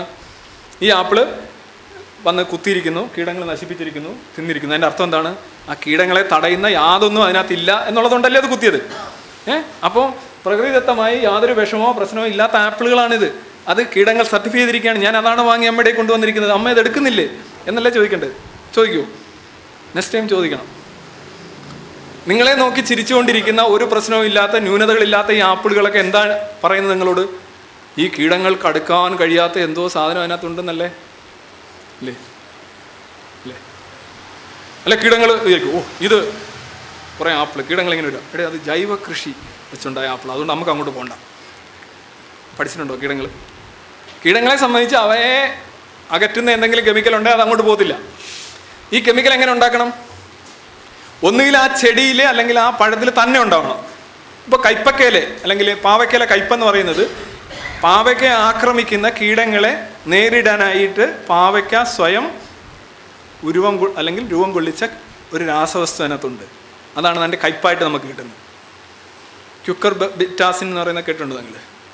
ആ സാധനം അതിനകത്തുള്ളത് കൊണ്ടാണ് ഒരു ബാച്ച് കീടങ്ങളെ അത് അകറ്റും. പക്ഷെ അത് പ്രശ്നമല്ലാത്ത കീടങ്ങൾ അതിനെ തുളയ്ക്കും. പണ്ട് കാട്ടിൽ നിന്നപ്പോൾ ഇതൊരു കൊള്ളക്കൊടുക്കലാണ്, ഇതൊരു വാറാണ്, ബയോളജിക്കൽ വാർഫെയറാണ്. ഈ സസ്യങ്ങളെല്ലാം അതിജീവിച്ചത് അവയെ തിന്നുന്നവയെയും അവയെ നശിപ്പിക്കുന്നവയ്ക്കും എതിരെയുള്ള വിഷങ്ങൾ അല്ലെങ്കിൽ രാസവസ്തുക്കൾ ഉണ്ടാക്കി തന്നെയാണ്. അങ്ങനെയുള്ളവ മാത്രമേ അതിജീവിച്ചിട്ടുള്ളൂ. അതാണ് ഈ എരിവെന്ന് പറയുന്നത്. മുളകിൽ എരിവെന്ന് പറഞ്ഞാൽ നമുക്ക് എരിവ് നൽകാനായിട്ട് മുളക് ഉണ്ടാക്കി വെച്ച സാധനമൊന്നും അല്ല. മുളകിനെ ആക്രമിക്കുന്ന കീടങ്ങളെ തുരത്താനായിട്ട് അത് ഉണ്ടാക്കുന്ന ഇപ്പോൾ പിപ്രൈൻ പോലെയുള്ള ആൽക്കലോയിഡ്സ് എന്ന് പറയുന്ന രാസവസ്തുക്കളാണ് ശരിക്കും അതിനകത്ത് എരിവായിട്ടും കയ്പായിട്ടും വരുന്നത്. അപ്പോൾ ഒരു ചോദ്യമുണ്ട്, കീടനാശിനി പ്രയോഗിക്കുന്ന പഴങ്ങളാണോ നിങ്ങൾ കഴിക്കേണ്ടത്, അതോ കീടനാശിനി പ്രയോഗിക്കാത്ത പഴങ്ങളാണോ നിങ്ങൾ കഴിക്കേണ്ടത്? ഒരു ഫേമസ് ചോദ്യമാണ്, ജൈവക്കാരോട് ചോദിക്കുന്ന ഒരു ചോദ്യമാണ്. എംഎസ് എന്ന് പറയുന്ന ഒരു അമേരിക്കൻ ശാസ്ത്രജ്ഞൻ ചോദിച്ച, അദ്ദേഹം പറയുന്നത് കീടനാശിനികൾ വേണ്ടാത്ത പഴങ്ങളും ഇലകളും ശരിക്കും കീടങ്ങളെ പ്രതിരോധിക്കുന്നത് എങ്ങനെയാണ്? സ്വന്തം നിലയിൽ ആ കീടനാശിനികൾ ഉൽപ്പാദിപ്പിച്ചുകൊണ്ടാണ്, അല്ലെങ്കിൽ നിലനിൽക്കാൻ പറ്റില്ല. കീടനാശിനി പുറത്തുനിന്ന് തളിക്കുന്നവയെ സംബന്ധിച്ചിടത്തോളം എന്താണ്? അത് നമ്മൾ അടിച്ചു കൊടുക്കുന്നു. നമ്മൾ അടിച്ചു കൊടുക്കുന്നതിന് കണക്കുണ്ട്, അത് കുറച്ച് കഴിഞ്ഞ് വിഘടിച്ചു പോവും. പക്ഷെ അതിൻ്റെ ഉള്ളിലുള്ളത് അങ്ങനെ വിഘടിക്കുകയില്ല, അതിന് കണക്കുണ്ടാവണമെന്നുമില്ല. എങ്ങനെയാണോ പുകയില കഷായം അടിച്ച് ഇവിടെ ജൈവ കൃഷിക്കാർ, ഈ കേരളത്തിലെ ജൈവ കൃഷിക്കാരുടെ ഒരു ഉൽപ്പന്നവും പുറത്തങ്ങും എടുക്കത്തില്ല കേട്ടോ. കാര്യം പുകയില കഷായം എന്ന് പറഞ്ഞു കഴിഞ്ഞാൽ അപ്പോഴേ അവരത് അടിച്ചു കളയും. വേപ്പിൻ കഷായം അതുപോലും എടുക്കത്തില്ല അവർ. അതിന് രാസവളം ജൈവവളം എന്ന് പറയാനായിട്ട് വളമേ ഇല്ല കേട്ടോ, ഉള്ള കാര്യം ഞാൻ പറയാമല്ലോ. നിങ്ങൾ എന്ത് വളം ഇട്ടാലും, ചാണകം ഇട്ടാലും യൂറിയ ഇട്ടാലും എന്ത് വളം ഇട്ടാലും ചെടി എടുക്കുന്നത് എങ്ങനെയാണ്? അത് മണ്ണിൽ കിടന്ന് വിഘടിച്ച് അതിൻ്റെ എലമെൻറ്റ്സ് നൈട്രജൻ, ഫോസ്ഫറസ്, പൊട്ടാസ്യം, ആ സാധനം അയണീകരിക്കപ്പെട്ട അവസ്ഥയിലാണ് അത് ചെടി വലിച്ചെടുക്കുന്നത്. അല്ല പായസമാണോ ഇട്ടത്, ചാണകമാണോ ഇട്ടത്, രാസവളമാണോ ഇട്ടതെന്നൊന്നും ചെടിക്കറിയില്ല. ചെടിയുടെ ഒരേ രീതിയിലാണ്. അല്ലാതെ ഞാൻ തോല് കൊണ്ടിട്ടു, ചില ആൾക്കാർ തോല് കൊണ്ടിട്ട് ഒരു പ്രശ്നമില്ല. തോലല്ല അവിടെ പ്രശ്നം, തോല് വീണ് ജീർണിച്ച് അത് നൈട്രജനും ഫോസ്ഫറസും പൊട്ടാസ്യം ഒക്കെ ആയിട്ട് വിഘടിക്കണം. ആ വിഘടിക്കുമ്പോൾ മാത്രമേ അതിൻ്റെ വേരുകൾക്ക് എടുക്കാൻ പറ്റൂ. അല്ലാതെ പായസം നിന്നിട്ട് ചെടി നല്ല മധുരം ഇല്ല. ആദ്യം തെറ്റിദ്ധാരണ.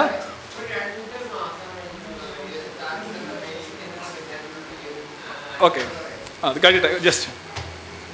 ഇനി നിങ്ങളിപ്പോൾ ഉപയോഗിക്കുന്ന ഈ സാധനങ്ങളെല്ലാം ഉണ്ടല്ലോ, ഇത് കണ്ടോ, ഈ മോഡേൺ കോൺ, ഇതൊക്കെ കഴിഞ്ഞ 100, 100, 150 വർഷത്തിനുള്ളിൽ ഉണ്ടാക്കിയ സാധനങ്ങളാണ്.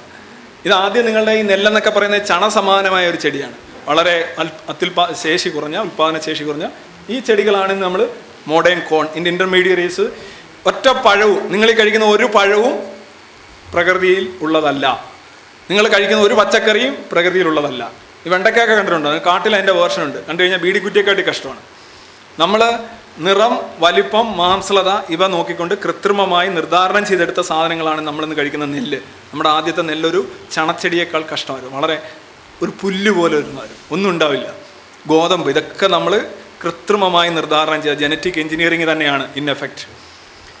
അത് നോക്കുക, നിങ്ങൾ ഈ പണ്ടത്തെ വാട്ടർമെലൺ, കാട്ടിലെ ധാന്യം, ബനാന കണ്ടോ? കാട്ടിൽ കിട്ടുന്ന ബനാന, അതിൻ്റെ കുരുവംശജനാണ്. പക്ഷെ ഇന്നത്തെ ബനാന നോക്കുക, പണ്ടത്തെ ബനാനയാണെന്ന് പോലും പറയത്തില്ല. പ്രകൃതി കൃഷി എന്നൊക്കെ പറഞ്ഞ്, പ്രകൃതി ജീവൻ എന്നൊക്കെ പറഞ്ഞ് കഴിക്കുന്നത്, വാഴപ്പഴം കഴിക്കുന്നത് എങ്ങനെയാണ്? കൃത്രിമമായി മനുഷ്യൻ കഴിഞ്ഞ 100-200 വർഷം കൊണ്ട് നിർദ്ധാരണം ചെയ്തെടുത്ത വാഴപ്പഴവും ഓറഞ്ചും ആപ്പിൾ എന്ന് പറയുന്ന സാധനം ഇന്ത്യയിൽ ഉണ്ടായിട്ടില്ല. 1916 പിന്നെ സ്റ്റോക്സ് എന്ന് പറയുന്ന അദ്ദേഹമാണ് ആപ്പിൾ ആദ്യമായിട്ട് ഹിമാചൽ പ്രദേശിലെ തൻ്റെ ആശ്രമത്തിൽ കൊണ്ടുവന്ന് നടുന്നത്. സത്യേന്ദ്രനാഥ് സ്റ്റോക്സ്, അദ്ദേഹം ഹിന്ദുമതത്തിലേക്ക് ആകൃഷ്ടനായ ഒരു കോക്കറായിരുന്നു, ഒരു ക്രിസ്ത്യൻ ഫണ്ടമെൻ്റലിസ്റ്റ് ആയിരുന്നു. 1916 ആദ്യത്തെ ആപ്പിൾ ചെടി അദ്ദേഹം ഹിമാചൽ പ്രദേശിൽ നടുന്നത്. ഇന്ന് ഹിമാചൽ പ്രദേശ് ആപ്പിളുകളുടെ ലോക തലസ്ഥാനമാണ്. ഇതൊക്കെ പുറത്തുനിന്ന് വന്ന സാധനമാണ്. ഇവിടെ എല്ലാം പുറത്തുനിന്ന് വന്നതാണ്. കപ്പലിൽ കയറി വന്ന അണ്ടിയാണ് കപ്പലണ്ടി. കപ്പ എന്ന് പറയുന്ന കപ്പലിൽ വന്ന സാധനമാണ്. പറങ്കികൾ കൊണ്ടുവന്ന അണ്ടിയാണ് പറങ്കിണ്ടി. ഈവൻ തെങ്ങെന്ന് പറയുന്ന സാധനം, കേരളത്തിലെ തെങ്ങ് ഇവിടെ ഉണ്ടായിരുന്നു? തെങ്ങ് ഉണ്ടായിരുന്നില്ല. ചരിത്രം വായിക്കണം ആദ്യം. ഇവിടെ ഒരു ചുക്കുണ്ടായിരുന്നില്ല. നിങ്ങൾ ഈ പറയുന്ന ഇന്ന് നമ്മൾ ഉപയോഗിക്കുന്ന പല കാര്യങ്ങളും ഇവിടെ ഉണ്ടായിരുന്നില്ല എന്നുള്ളതാണ് സത്യം. നമ്മളെല്ലാം ഇതാണ്. പക്ഷെ നമ്മൾ ചരിത്രം മറക്കരുത്. ചുമ്മാതെ പണ്ടൊക്കെ അങ്ങ് ഭയങ്കര എല്ലാവരും ഒന്നുപോലെ എന്നൊക്കെ പറഞ്ഞിട്ട് വലിയ കാര്യമൊന്നുമില്ല. എല്ലാവരും ഒന്നുപോലെ ആയിരിക്കും. ഇത് നിങ്ങൾ കോളിഫ്ലവർ എന്ന് പറയുന്ന സാധനം, നിങ്ങളുടെ അമ്മയുടെയൊക്കെ പറയുക കോളിഫ്ലവറിനെ കുറിച്ച്. അമ്മ പറയും എന്ത് സാധനം അവർക്ക് അറിയത്തില്ല. ബ്രക്കോളി അവർക്ക് അറിയത്തില്ല. ഇതൊക്കെ പുതുതായിട്ടുണ്ടാക്കിയ സാധനമാണ്, മനസ്സിലായി? ഇതെല്ലാം ആദ്യം ഉണ്ട് ഒരു മസ്റ്റാർഡ് സീഡിൽ നിന്നാണ് വരുന്നത്. അതിൻ്റെ ഇൻ്റർമീഡിയറീസ് ആണ്. കണ്ടോ, ബ്രക്കോളി, ക്യാബേജ്, കോളിഫ്ലവർ, ഇതെല്ലാം അതിൻ്റെ വെറൈറ്റീസ് ആണ്. നമുക്കിപ്പോൾ എല്ലാ പച്ചക്കറികളിലും നമുക്കത് കാണാൻ കഴിയും. വെറൈറ്റീസ് ഉണ്ടാകും, മെച്ചപ്പെട്ട ഇനങ്ങളുണ്ടാകും. ഇങ്ങനെ നമ്മൾ ഉണ്ടാക്കിക്കൊണ്ടേയിരിക്കുകയാണ്. ജിഷ്ണു ഒരു പോസ്റ്റ് ഇട്ടിരുന്നു, ദയവ് ചെയ്തിങ്ങനെ കീമോതെറാപ്പി പോലെയുള്ള വ്യവസ്ഥാപിത ചികിത്സാ മാർഗ്ഗങ്ങൾ വിട്ട് ലക്ഷ്മിത്തരവും മുള്ളാത്തയിലേക്ക് പോകരുത്, എൻ്റെ കണ്ണീരിൽ കുതിർന്നുകൊണ്ട് അദ്ദേഹം അഭ്യർത്ഥിച്ചതാണ്. ഇതൊക്കെ തട്ടിപ്പാണ്, ഇതൊന്നും ശാസ്ത്രീയമല്ല, ഇതൊക്കെ ഓരോരുത്തരിങ്ങനെ പറഞ്ഞ് പറ്റിച്ചു കൊണ്ടുപോകുന്നതാണ്. RCCയിൽ വരെ ലക്ഷ്മിത്തരവും മുള്ളാത്തയും കൊണ്ട് നട്ട്. ഇപ്പോൾ ആരും എൻ്റെ പുറകെ പോകുന്നില്ല. കുറേ നാൾ ഇങ്ങനെ പോകും. വാട്സപ്പ് എന്ന് പറയുന്ന അന്ധവിശ്വാസങ്ങൾ ഏറ്റവും വലിയ പ്രചരണ സംവിധാനം. വാട്സപ്പിൽ എന്നാ വരുന്നു, അന്തവും കുന്തവും ഇല്ലാതെ വന്നുകൊണ്ട് അതിനകത്താകുമ്പം അധികം എഴുതാനും ടൈപ്പ് ചെയ്യാനും പറ്റത്തില്ല. നിങ്ങൾ 7ാം ക്ലാസ്സിലെ സയൻസ് പുസ്തകങ്ങൾ പഠിക്കുക. ഈ വാട്സപ്പും ഫേസ്ബുക്കും ഒക്കെ ഒന്ന് മാറ്റി വെക്കുക. വിഷ്ണുവിൻ്റെ കത്താണ് ഇത്. ഇതേ കണക്കൊരാൾ പണ്ട് എയ്ഡ്സിന് മരുന്ന് കൊണ്ടുവന്നിരുന്നു, മജീദ് എന്ന് പറഞ്ഞൊരാൾ. അന്ന് MN വിജയനെ പോലെയുള്ള ഇടതുപക്ഷ നേതാവൊക്കെ പറഞ്ഞു, മജീദിന് ഇത് തെളിയിക്കാൻ ഒരു അവസരം കൊടുക്കൂ, അദ്ദേഹം മരുന്ന് കൊണ്ടുവന്നിരിക്കുന്നു. വലിയ വലിയ ബുദ്ധിജീവികളൊക്കെ പറഞ്ഞു. ഇപ്പോൾ മജീദ് എന്ത് ചെയ്യും? മജീദ് ആകെ ചെയ്ത് അടിപൊളി ഒരു വീട് വെച്ചു. വൈറസ്. മജീദിനെ കുറിച്ച് കേൾക്കാനില്ല, എയ്ഡ്സ് ഇപ്പോഴും ഉണ്ട്. കപട സിദ്ധാന്തങ്ങളും കപടശാസ്ത്രങ്ങളും വന്നു കഴിഞ്ഞാൽ കാട്ടുതീ പോലാണ് പടരുന്നത്. സയൻസിനെ കുറിച്ച് എനിക്ക് യഥാർത്ഥത്തിൽ സയൻസ് എന്ന് പറയുന്നത് ഒരു BMW കാറാണ്. നിങ്ങളതിനെ ഒരു ഓട്ടോറിക്ഷ പോലെ കാണരുത് എന്നാണ് എനിക്ക് പറയാനുള്ളത്. Thanks for listening. ഈ കൺക്ലൂഷൻസും ഈ ഡേറ്റയൊക്കെ അറൈവ് ചെയ്തിരിക്കുന്നത് whether it is based on your own experiment or by just reading literature. ഞാൻ ഡേറ്റ ഉണ്ടാക്കുന്ന ഒരു ജീവിയല്ല, ഡേറ്റ സമാഹരിക്കുകയും അത് അവലോകനം ചെയ്യുകയും ചെയ്യുന്ന ഒരു ജീവിയാണ്. ഞാനിവിടെ പറഞ്ഞിരിക്കുന്ന എന്തെങ്കിലും ഡേറ്റ പറഞ്ഞിട്ടുണ്ടെങ്കിൽ അതെല്ലാം തന്നെ വസ്തുനിഷ്ഠമായിട്ടുള്ള സോഴ്സുകളിൽ നിന്ന് ശേഖരിച്ചവയാണ്. ഞാനൊന്നും ഉണ്ടാക്കി പറയാറില്ല. ഉണ്ടാക്കി പറയുന്നവർ സ്വാഭാവികമായിട്ടും അവർ മറ്റൊരു കപട സിദ്ധാന്തമായിരിക്കും പലപ്പോഴും മുന്നോട്ട് വെക്കുന്നത്. സ്റ്റാറ്റിസ്റ്റിക്കലാണ്. ഇപ്പോൾ ഉദാഹരണമായിട്ട് ഒരു കാര്യം ഞാൻ ഇഷ്ടപ്പെടുന്നോ ഇല്ലയോ എന്നുള്ളതല്ല, അതെന്താണെന്നുള്ളതാണ് നോക്കുന്നത്. ഞാൻ ഇഷ്ടപ്പെടുന്ന കാര്യങ്ങളല്ല ഞാൻ പറയുന്നത്. ഞാൻ ഇഷ്ടപ്പെടുന്ന കാര്യങ്ങൾ പറയാനാണെങ്കിൽ വേറെ പലതുമുണ്ട്. സയൻസ് വളരെ ഒബ്ജക്റ്റീവാണ്, സയൻസ് വളരെ ഹാർഡാണ്. ചിലപ്പോൾ നിങ്ങളെ നിരുത്സാഹപ്പെടുത്തിയേക്കും. ഞാൻ അങ്ങനെ അല്ലാതെ ഏത് ഡേറ്റയ്ക്കും ചേട്ടന് വേണമെന്നുണ്ടെങ്കിൽ എന്നോട് ചോദിച്ചാൽ മതി, ഞാൻ എൻ്റെ സോഴ്സ് തരാൻ തയ്യാറാണ്. Thank you. സാറ് കുറച്ചിന് മുമ്പ് പറയുന്നുണ്ടായിരുന്നു ശാസ്ത്രം എന്നത്, അതായത് ഇവിടെ ഇപ്പോൾ അല്ലെങ്കിൽ നമ്മുടെ കേരളത്തിൽ വന്നുകൊണ്ടിരിക്കുന്ന ശാസ്ത്രം എന്ന് പറയുന്നത് അതായത് ശാസിച്ചുണ്ടാക്കിയതാണ് ശാസ്ത്രം എന്ന് സാറ് പറഞ്ഞു. അപ്പോൾ നമ്മുടെ വാസ്തുശാസ്ത്രം എന്ന് പറയുന്നതും സാർ ആ കൺസെപ്റ്റിൽ തന്നെയാണോ കാണുന്നതെന്ന് അറിയാനാണ്. കാരണം വാസ്തുശാസ്ത്രപരമായിട്ട് തന്നെ നമ്മൾ വീട് വെക്കണം എന്നുള്ളത് പണ്ട് മുതൽ ഇപ്പോൾ വരെ, അതായത് ഞാനൊരു എഞ്ചിനീയറിംഗ് സ്റ്റുഡൻ്റാണ്, ഞങ്ങൾക്കും പറഞ്ഞു തരുന്നത് പണ്ടത്തെ വാസ്തു നിങ്ങൾ നോക്കി പഠിക്കണമെന്നാണ്. കാരണം എന്താ വെച്ച് കഴിഞ്ഞാൽ ആ വായു അല്ലെങ്കിൽ അതുപോലെ വായു അല്ലെങ്കിൽ വെളിച്ചം അതൊക്കെ കടന്നു വരാൻ പറ്റുന്ന രീതിയിൽ പണ്ടുള്ള ആൾക്കാർ പറഞ്ഞു വെച്ചിരുന്ന, അല്ലെങ്കിൽ ഒരു വീടിൻ്റെ അല്ലെങ്കിൽ ഏതെങ്കിലും ഒരു കെട്ടിടത്തിൻ്റെ ഒരു മൂലയ്ക്ക് ഒരു പോസിറ്റീവ് എനർജി അല്ലെങ്കിൽ ഒരു മൂലയ്ക്ക് ഒരു നെഗറ്റീവ് എനർജി എന്നത് അതുണ്ടായി എടുക്കുന്നതാണ്, അല്ലെങ്കിൽ അത് അവിടെ ഉണ്ടാകും. അതുകൊണ്ട് നിങ്ങൾ അങ്ങനെയുള്ള രീതിയിൽ നിങ്ങൾ എപ്പോഴും ബിൽഡിംഗ് ഡിസൈൻ ചെയ്യാനായിട്ട് നിങ്ങൾ ശ്രദ്ധിക്കണമെന്ന് പറയാറുണ്ട്. അപ്പോൾ സാറ് പറഞ്ഞ പോലെ ശാസ്ത്രം എന്നതിനെ നമ്മൾ പൂർണ്ണമായിട്ടും അല്ലെങ്കിൽ നമ്മുടെ ഇവിടെ നിലനിന്നിരുന്ന ശാസ്ത്രം എന്നതിനെ മാറ്റുവാനായിട്ട്, അല്ലെങ്കിൽ അത് നമ്മൾ പൂർണ്ണമായും തുടച്ചു മാറ്റണം, അല്ലെങ്കിൽ നാട്ടറിവുകളെല്ലാം ശരിയല്ല എന്ന് പറഞ്ഞു. ഇപ്പോൾ ചില രോഗങ്ങൾക്കൊക്കെ നമ്മളുടെ ആയുർവേദത്തിൽ ഒരുപാട് മരുന്നുകളുണ്ട്, അല്ലെങ്കിൽ ആയുർവേദം പ്രൂവൺ ആണ് എന്ന് തെളിഞ്ഞുകൊണ്ടാണല്ലോ പുറത്തുള്ള ആൾക്കാർ വരെ നമ്മളുടെ ഈ ആയുർവേദത്തെ അന്വേഷിച്ച് അല്ലെങ്കിൽ ആയുർവേദം എന്താണെന്ന് അന്വേഷിച്ച് ഇവിടെ വരുന്നത്. അതിനെപ്പറ്റി സാറിൻ്റെ അഭിപ്രായം? താങ്കളുടെ പേരെന്താ? അരുൺ. അരുൺ ആദ്യം ചോദിച്ചത് വാസ്തുശാസ്ത്രം പണ്ടേ ഇവിടെ വീട് വെച്ചല്ലേ. ഈ കേരളത്തിൻ്റെ വാസ്തുശാസ്ത്രമെന്നും വാസ്തുവിദ്യ എന്ന് പറയുന്ന രണ്ട് കാര്യങ്ങളുണ്ട്. എൻ്റെ വാസ്തുലഹരി എന്ന് പറഞ്ഞൊരു പുസ്തകം ഞാൻ എഴുതിയിട്ടുണ്ട് DC ബുക്സിൽ. എൻ്റെ 2-3 പ്രഭാഷണങ്ങൾ വാസ്തുവിദ്യയെക്കുറിച്ചും വാസ്തുശാസ്ത്രത്തെക്കുറിച്ചും ഉണ്ട്. വാസ്തുവിദ്യ എന്ന് പറഞ്ഞാൽ നമ്മുടെ പ്രാചീന കെട്ടിട നിർമ്മാണ രീതി. അത് ലോകത്തെമ്പാടുമുള്ള ജനങ്ങൾക്ക് അവരുടേതായിട്ടുള്ള കെട്ടിട നിർമ്മാണ രീതികൾ ഉണ്ടായിരുന്നു. എസ്കിമോകളുടെ രീതി ഉണ്ടായിരുന്നു. അവർ ഈ തിമിംഗലത്തിൻ്റെ എല്ല് വെച്ച് മാത്രമാണ്, ഐസ് കട്ടകൾ വെച്ച് മാത്രം കെട്ടിടങ്ങൾ ഉണ്ടാക്കും. അതിനുള്ളിൽ പുറത്തെ ടെമ്പറേച്ചറിനേക്കാൾ കൂടിയ ടെമ്പറേച്ചറായിരിക്കും. ഓരോരുത്തർക്കും അവരുടേതായ സാങ്കേതികം. മുള വെച്ച് വീടുണ്ടാക്കുന്നവരുണ്ട്, വൃക്ഷങ്ങളിൽ വീടുണ്ടാക്കുന്നവരുണ്ട്, താഴെ മണ്ണ് വെച്ച് വീടുണ്ടാക്കുന്നവരുണ്ട്. എല്ലാ കാലത്തും എല്ലാ കാലഘട്ടങ്ങളിലും എല്ലാ സ്ഥലങ്ങളിലും അവരുടേതായിട്ടുള്ള കെട്ടിട നിർമ്മാണ രീതികളുണ്ട്. വാസ്തുശാസ്ത്രം എന്ന് പറയുന്ന കെട്ടിട നിർമ്മാണ രീതി അല്ല, അല്ല, വാസ്തുവിദ്യയാണത്. വാസ്തുവിദ്യ എന്ന് പറഞ്ഞാൽ അതിൻ്റെ ടെക്നിക്കാണ്. ആ ടെക്നിക്ക് എന്ന് പറയുന്നതിനെ നമ്മൾ ചോദ്യം ചെയ്യുന്നില്ല. ആ ടെക്നിക്ക് പഴയ ടെക്നിക്ക് വേണ്ടവർക്ക് ഉപയോഗിക്കാം. ഈ പഴയ കാര്യങ്ങളെക്കുറിച്ച് 3 എൻ്റെ തിയറി. 1, എല്ലാ കാലത്തും ഉപയോഗിക്കാവുന്ന ചില കാര്യങ്ങൾ പഴയ ആൾക്കാർ പറഞ്ഞിട്ടുണ്ട്, അവരെല്ലാം മണ്ടരൊന്നുമല്ല. 2, ചില കാര്യങ്ങൾ നമുക്ക് പരിഷ്കരിച്ച് ഉപയോഗിക്കാം, കുറച്ചുകൂടെ നന്നാക്കി ഉപയോഗിക്കാം. 3, നമുക്കത് വർജിക്കേണ്ടി വരുന്ന കാര്യങ്ങളുണ്ട്. വെറും അബദ്ധമാണെന്ന് നമ്മൾ തെളിഞ്ഞ കാര്യങ്ങളുണ്ട്. ഈ 3 നിലപാടുകളാണ് പഴയ കാര്യങ്ങളോട് നമ്മൾ സ്വീകരിക്കേണ്ടത്. 1, എല്ലാ കാലത്തും ഉപയോഗിക്കാവുന്നവ ഉപയോഗിക്കണം. 2, പരിഷ്കരിച്ച് ഉപയോഗിക്കാവുന്നവ അങ്ങനെ ചെയ്യാം. 3, തള്ളിക്കളയേണ്ടവ തള്ളിക്കളയണം. വാസ്തു വിദ്യയെ സംബന്ധിച്ച് എനിക്ക് അത്രേ പറയാനുള്ളൂ. പഴയ കെട്ടിട നിർമ്മാണ രീതികളിൽ നല്ലതുണ്ടെങ്കിൽ എടുക്കാം. പക്ഷെ വാസ്തുശാസ്ത്രം എന്ന് പറയുന്നത് അതല്ല. വാസ്തുശാസ്ത്രം എന്ന് പറഞ്ഞു കഴിഞ്ഞാൽ നിങ്ങളുടെ കന്നിമൂലയിൽ ഇന്നത് വന്നു കഴിഞ്ഞാൽ ഇന്നത് വരുമെന്നുള്ള ഒരു കൊപ്പയാണ്. കൊപ്പയെന്ന് പറഞ്ഞാൽ കൊതി, പേടി. കൊതിപ്പിച്ചും പേടിപ്പിച്ചും ഇന്നത് ചെയ്താൽ ഇന്നത് കിട്ടും, ഇന്നത് ചെയ്താൽ ഇന്നത് സംഭവിക്കും. ഈ ദൈവവിശ്വാസം ഉൾപ്പെടെയുള്ള വാസ്തു എല്ലാ കപട സിദ്ധാന്തങ്ങളുടെ അടിസ്ഥാനം കൊപ്പയാണ്. നിങ്ങളെ കൊതിപ്പിക്കുന്നു, നിങ്ങളെ പേടിപ്പിക്കുന്നു. ഇത് ചെയ്ത വഴിപാട് കൊടുത്താൽ തരും, കൈക്കൂലി കൊടുത്താൽ കിട്ടും, അത് ആടിനെ കുരുതി കൊടുത്തു കഴിഞ്ഞാൽ ആൺകുട്ടി ഉണ്ടാവും. ഇങ്ങനെയൊക്കെയുള്ള വിശ്വാസങ്ങൾ. അല്ലെന്നുണ്ടെങ്കിൽ മെൻസസ് ദിവസം അടുക്കളയിൽ കയറി കഴിഞ്ഞാൽ അടുക്കള പൊട്ടിത്തെറിക്കും, പേടിപ്പിക്കുക. മനസ്സിലായില്ലേ? അവിടെ അമ്പലത്തിൽ ആ ദൈവത്തെ കാണാൻ മെൻസസ് സമയത്ത് പോയി കഴിഞ്ഞാൽ ദൈവത്തിനാകെ അപ്സെറ്റ് ആവും. ഇങ്ങനെയൊക്കെയുള്ള കൊതി, പേടി, കൊപ്പ, എല്ലാ വിശ്വാസങ്ങളും. വാസ്തു ശാസ്ത്രം എന്ന് പറഞ്ഞൊരു കൊപ്പയാണ്. വാസ്തുവിദ്യ എന്ന് പറയുന്നൊരു ടെക്നോളജിയാണ്. നിങ്ങൾ രണ്ടുകൂടെ ഒരുമിച്ച് കാണല്. വാസ്തുവിദ്യയിൽ എടുക്കാവുന്ന എടുക്കാം, വാസ്തുശാസ്ത്രത്തിൽ ഒന്നും എടുക്കാനില്ല, അത് തള്ളുക. ഇനി വേറൊന്ന് ചോദിച്ചത് ഹോമിയോപ്പതി കപടമാണോ? 100%. ഇനി അടുത്തത് ഗ്രാവിറ്റിയെ തെറ്റിച്ചുകൊണ്ടാണ് ചെടികൾ വളരുന്നത്. മതപണ്ഡിതന്മാർ ഇങ്ങനെയാണ് ഇതൊക്കെ ഒരുപാട് സമയമെടുക്കും. ഗ്രാവിറ്റിയെ തെറ്റിച്ചുകൊണ്ടാണ് വളരുന്നത് പറഞ്ഞാൽ വേറെ എങ്ങോട്ടാണ് പോകുന്നത്? അപ്പോൾ ഗ്രാവിറ്റി ശരിയായില്ലേ? പോട്ടെ, റൈറ്റ്. ഒരുപാട് സമയം.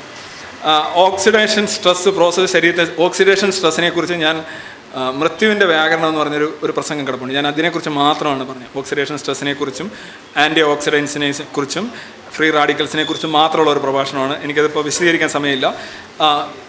ആൻറ്റി ഓക്സിഡൻസ് കൂടുതൽ കഴിക്കുന്നതുകൊണ്ട് പ്രയോജനമില്ല. കാരണം ആൻറ്റി ഓക്സിഡൻസ് അല്ലാതെ തന്നെ vitamin A, C, E, ace നമുക്ക് കിട്ടുന്നുണ്ട്, നമ്മുടെ ആഹാരത്തിലൂടെ കിട്ടുന്നുണ്ട്. ആൻറ്റി ഓക്സിഡൻസ് നമ്മൾ വീണ്ടും കഴിച്ചു കഴിഞ്ഞാലുള്ള പ്രശ്നം എന്ന് പറഞ്ഞാൽ അത് ഓവറായി കഴിഞ്ഞാൽ ആൻറ്റി ഓക്സിഡൻസുകൾ തമ്മിൽ പ്രവർത്തിച്ച് ഫ്രീ റാഡിക്കലുകളാകാനുള്ള സാധ്യതയുണ്ട്. അത് കാർസിനോജൻസ് ആകാനുള്ള സാധ്യതയുണ്ട്. ഇനി പാവയ്ക്ക ജ്യൂസ് ഉപയോഗിക്കുമ്പോൾ പ്രശ്നങ്ങൾ ഉണ്ടാകാൻ സാധ്യത ഉണ്ടെന്ന് പറഞ്ഞു. എങ്കിൽ എല്ലാ പഴച്ചാറുകളും ആരോഗ്യത്തിന് ഹാനികരമല്ലേ? എല്ലാ പഴച്ചാറുകളും അല്ല. ഈ ഞാൻ പറഞ്ഞല്ലോ, ഒരു വസ്തുവിൽ പാവയ്ക്കയിലായാലും ഏതിലായാലും അതിനെ പാവയ്ക്കയുടെ കയ്പെന്ന് പറഞ്ഞൊരു രാസവസ്തുവാണ്. നിങ്ങൾ എന്ത് വസ്തു ഉണ്ടാക്കിയാലും അതിൻ്റെ ടോക്സിസിറ്റി റിമൂവ് ചെയ്യുന്ന ലിവറാണ്. മനസ്സിലായില്ലേ? മദ്യത്തിൻ്റെ പ്രശ്നം എന്താ? മദ്യം ഒരു കുഴപ്പമില്ല, തലച്ചോറിന് നല്ല ഉന്മാദാവസ്ഥയാണ്. അതാണ് വീണ്ടും വീണ്ടും ആവശ്യപ്പെടുന്നത്.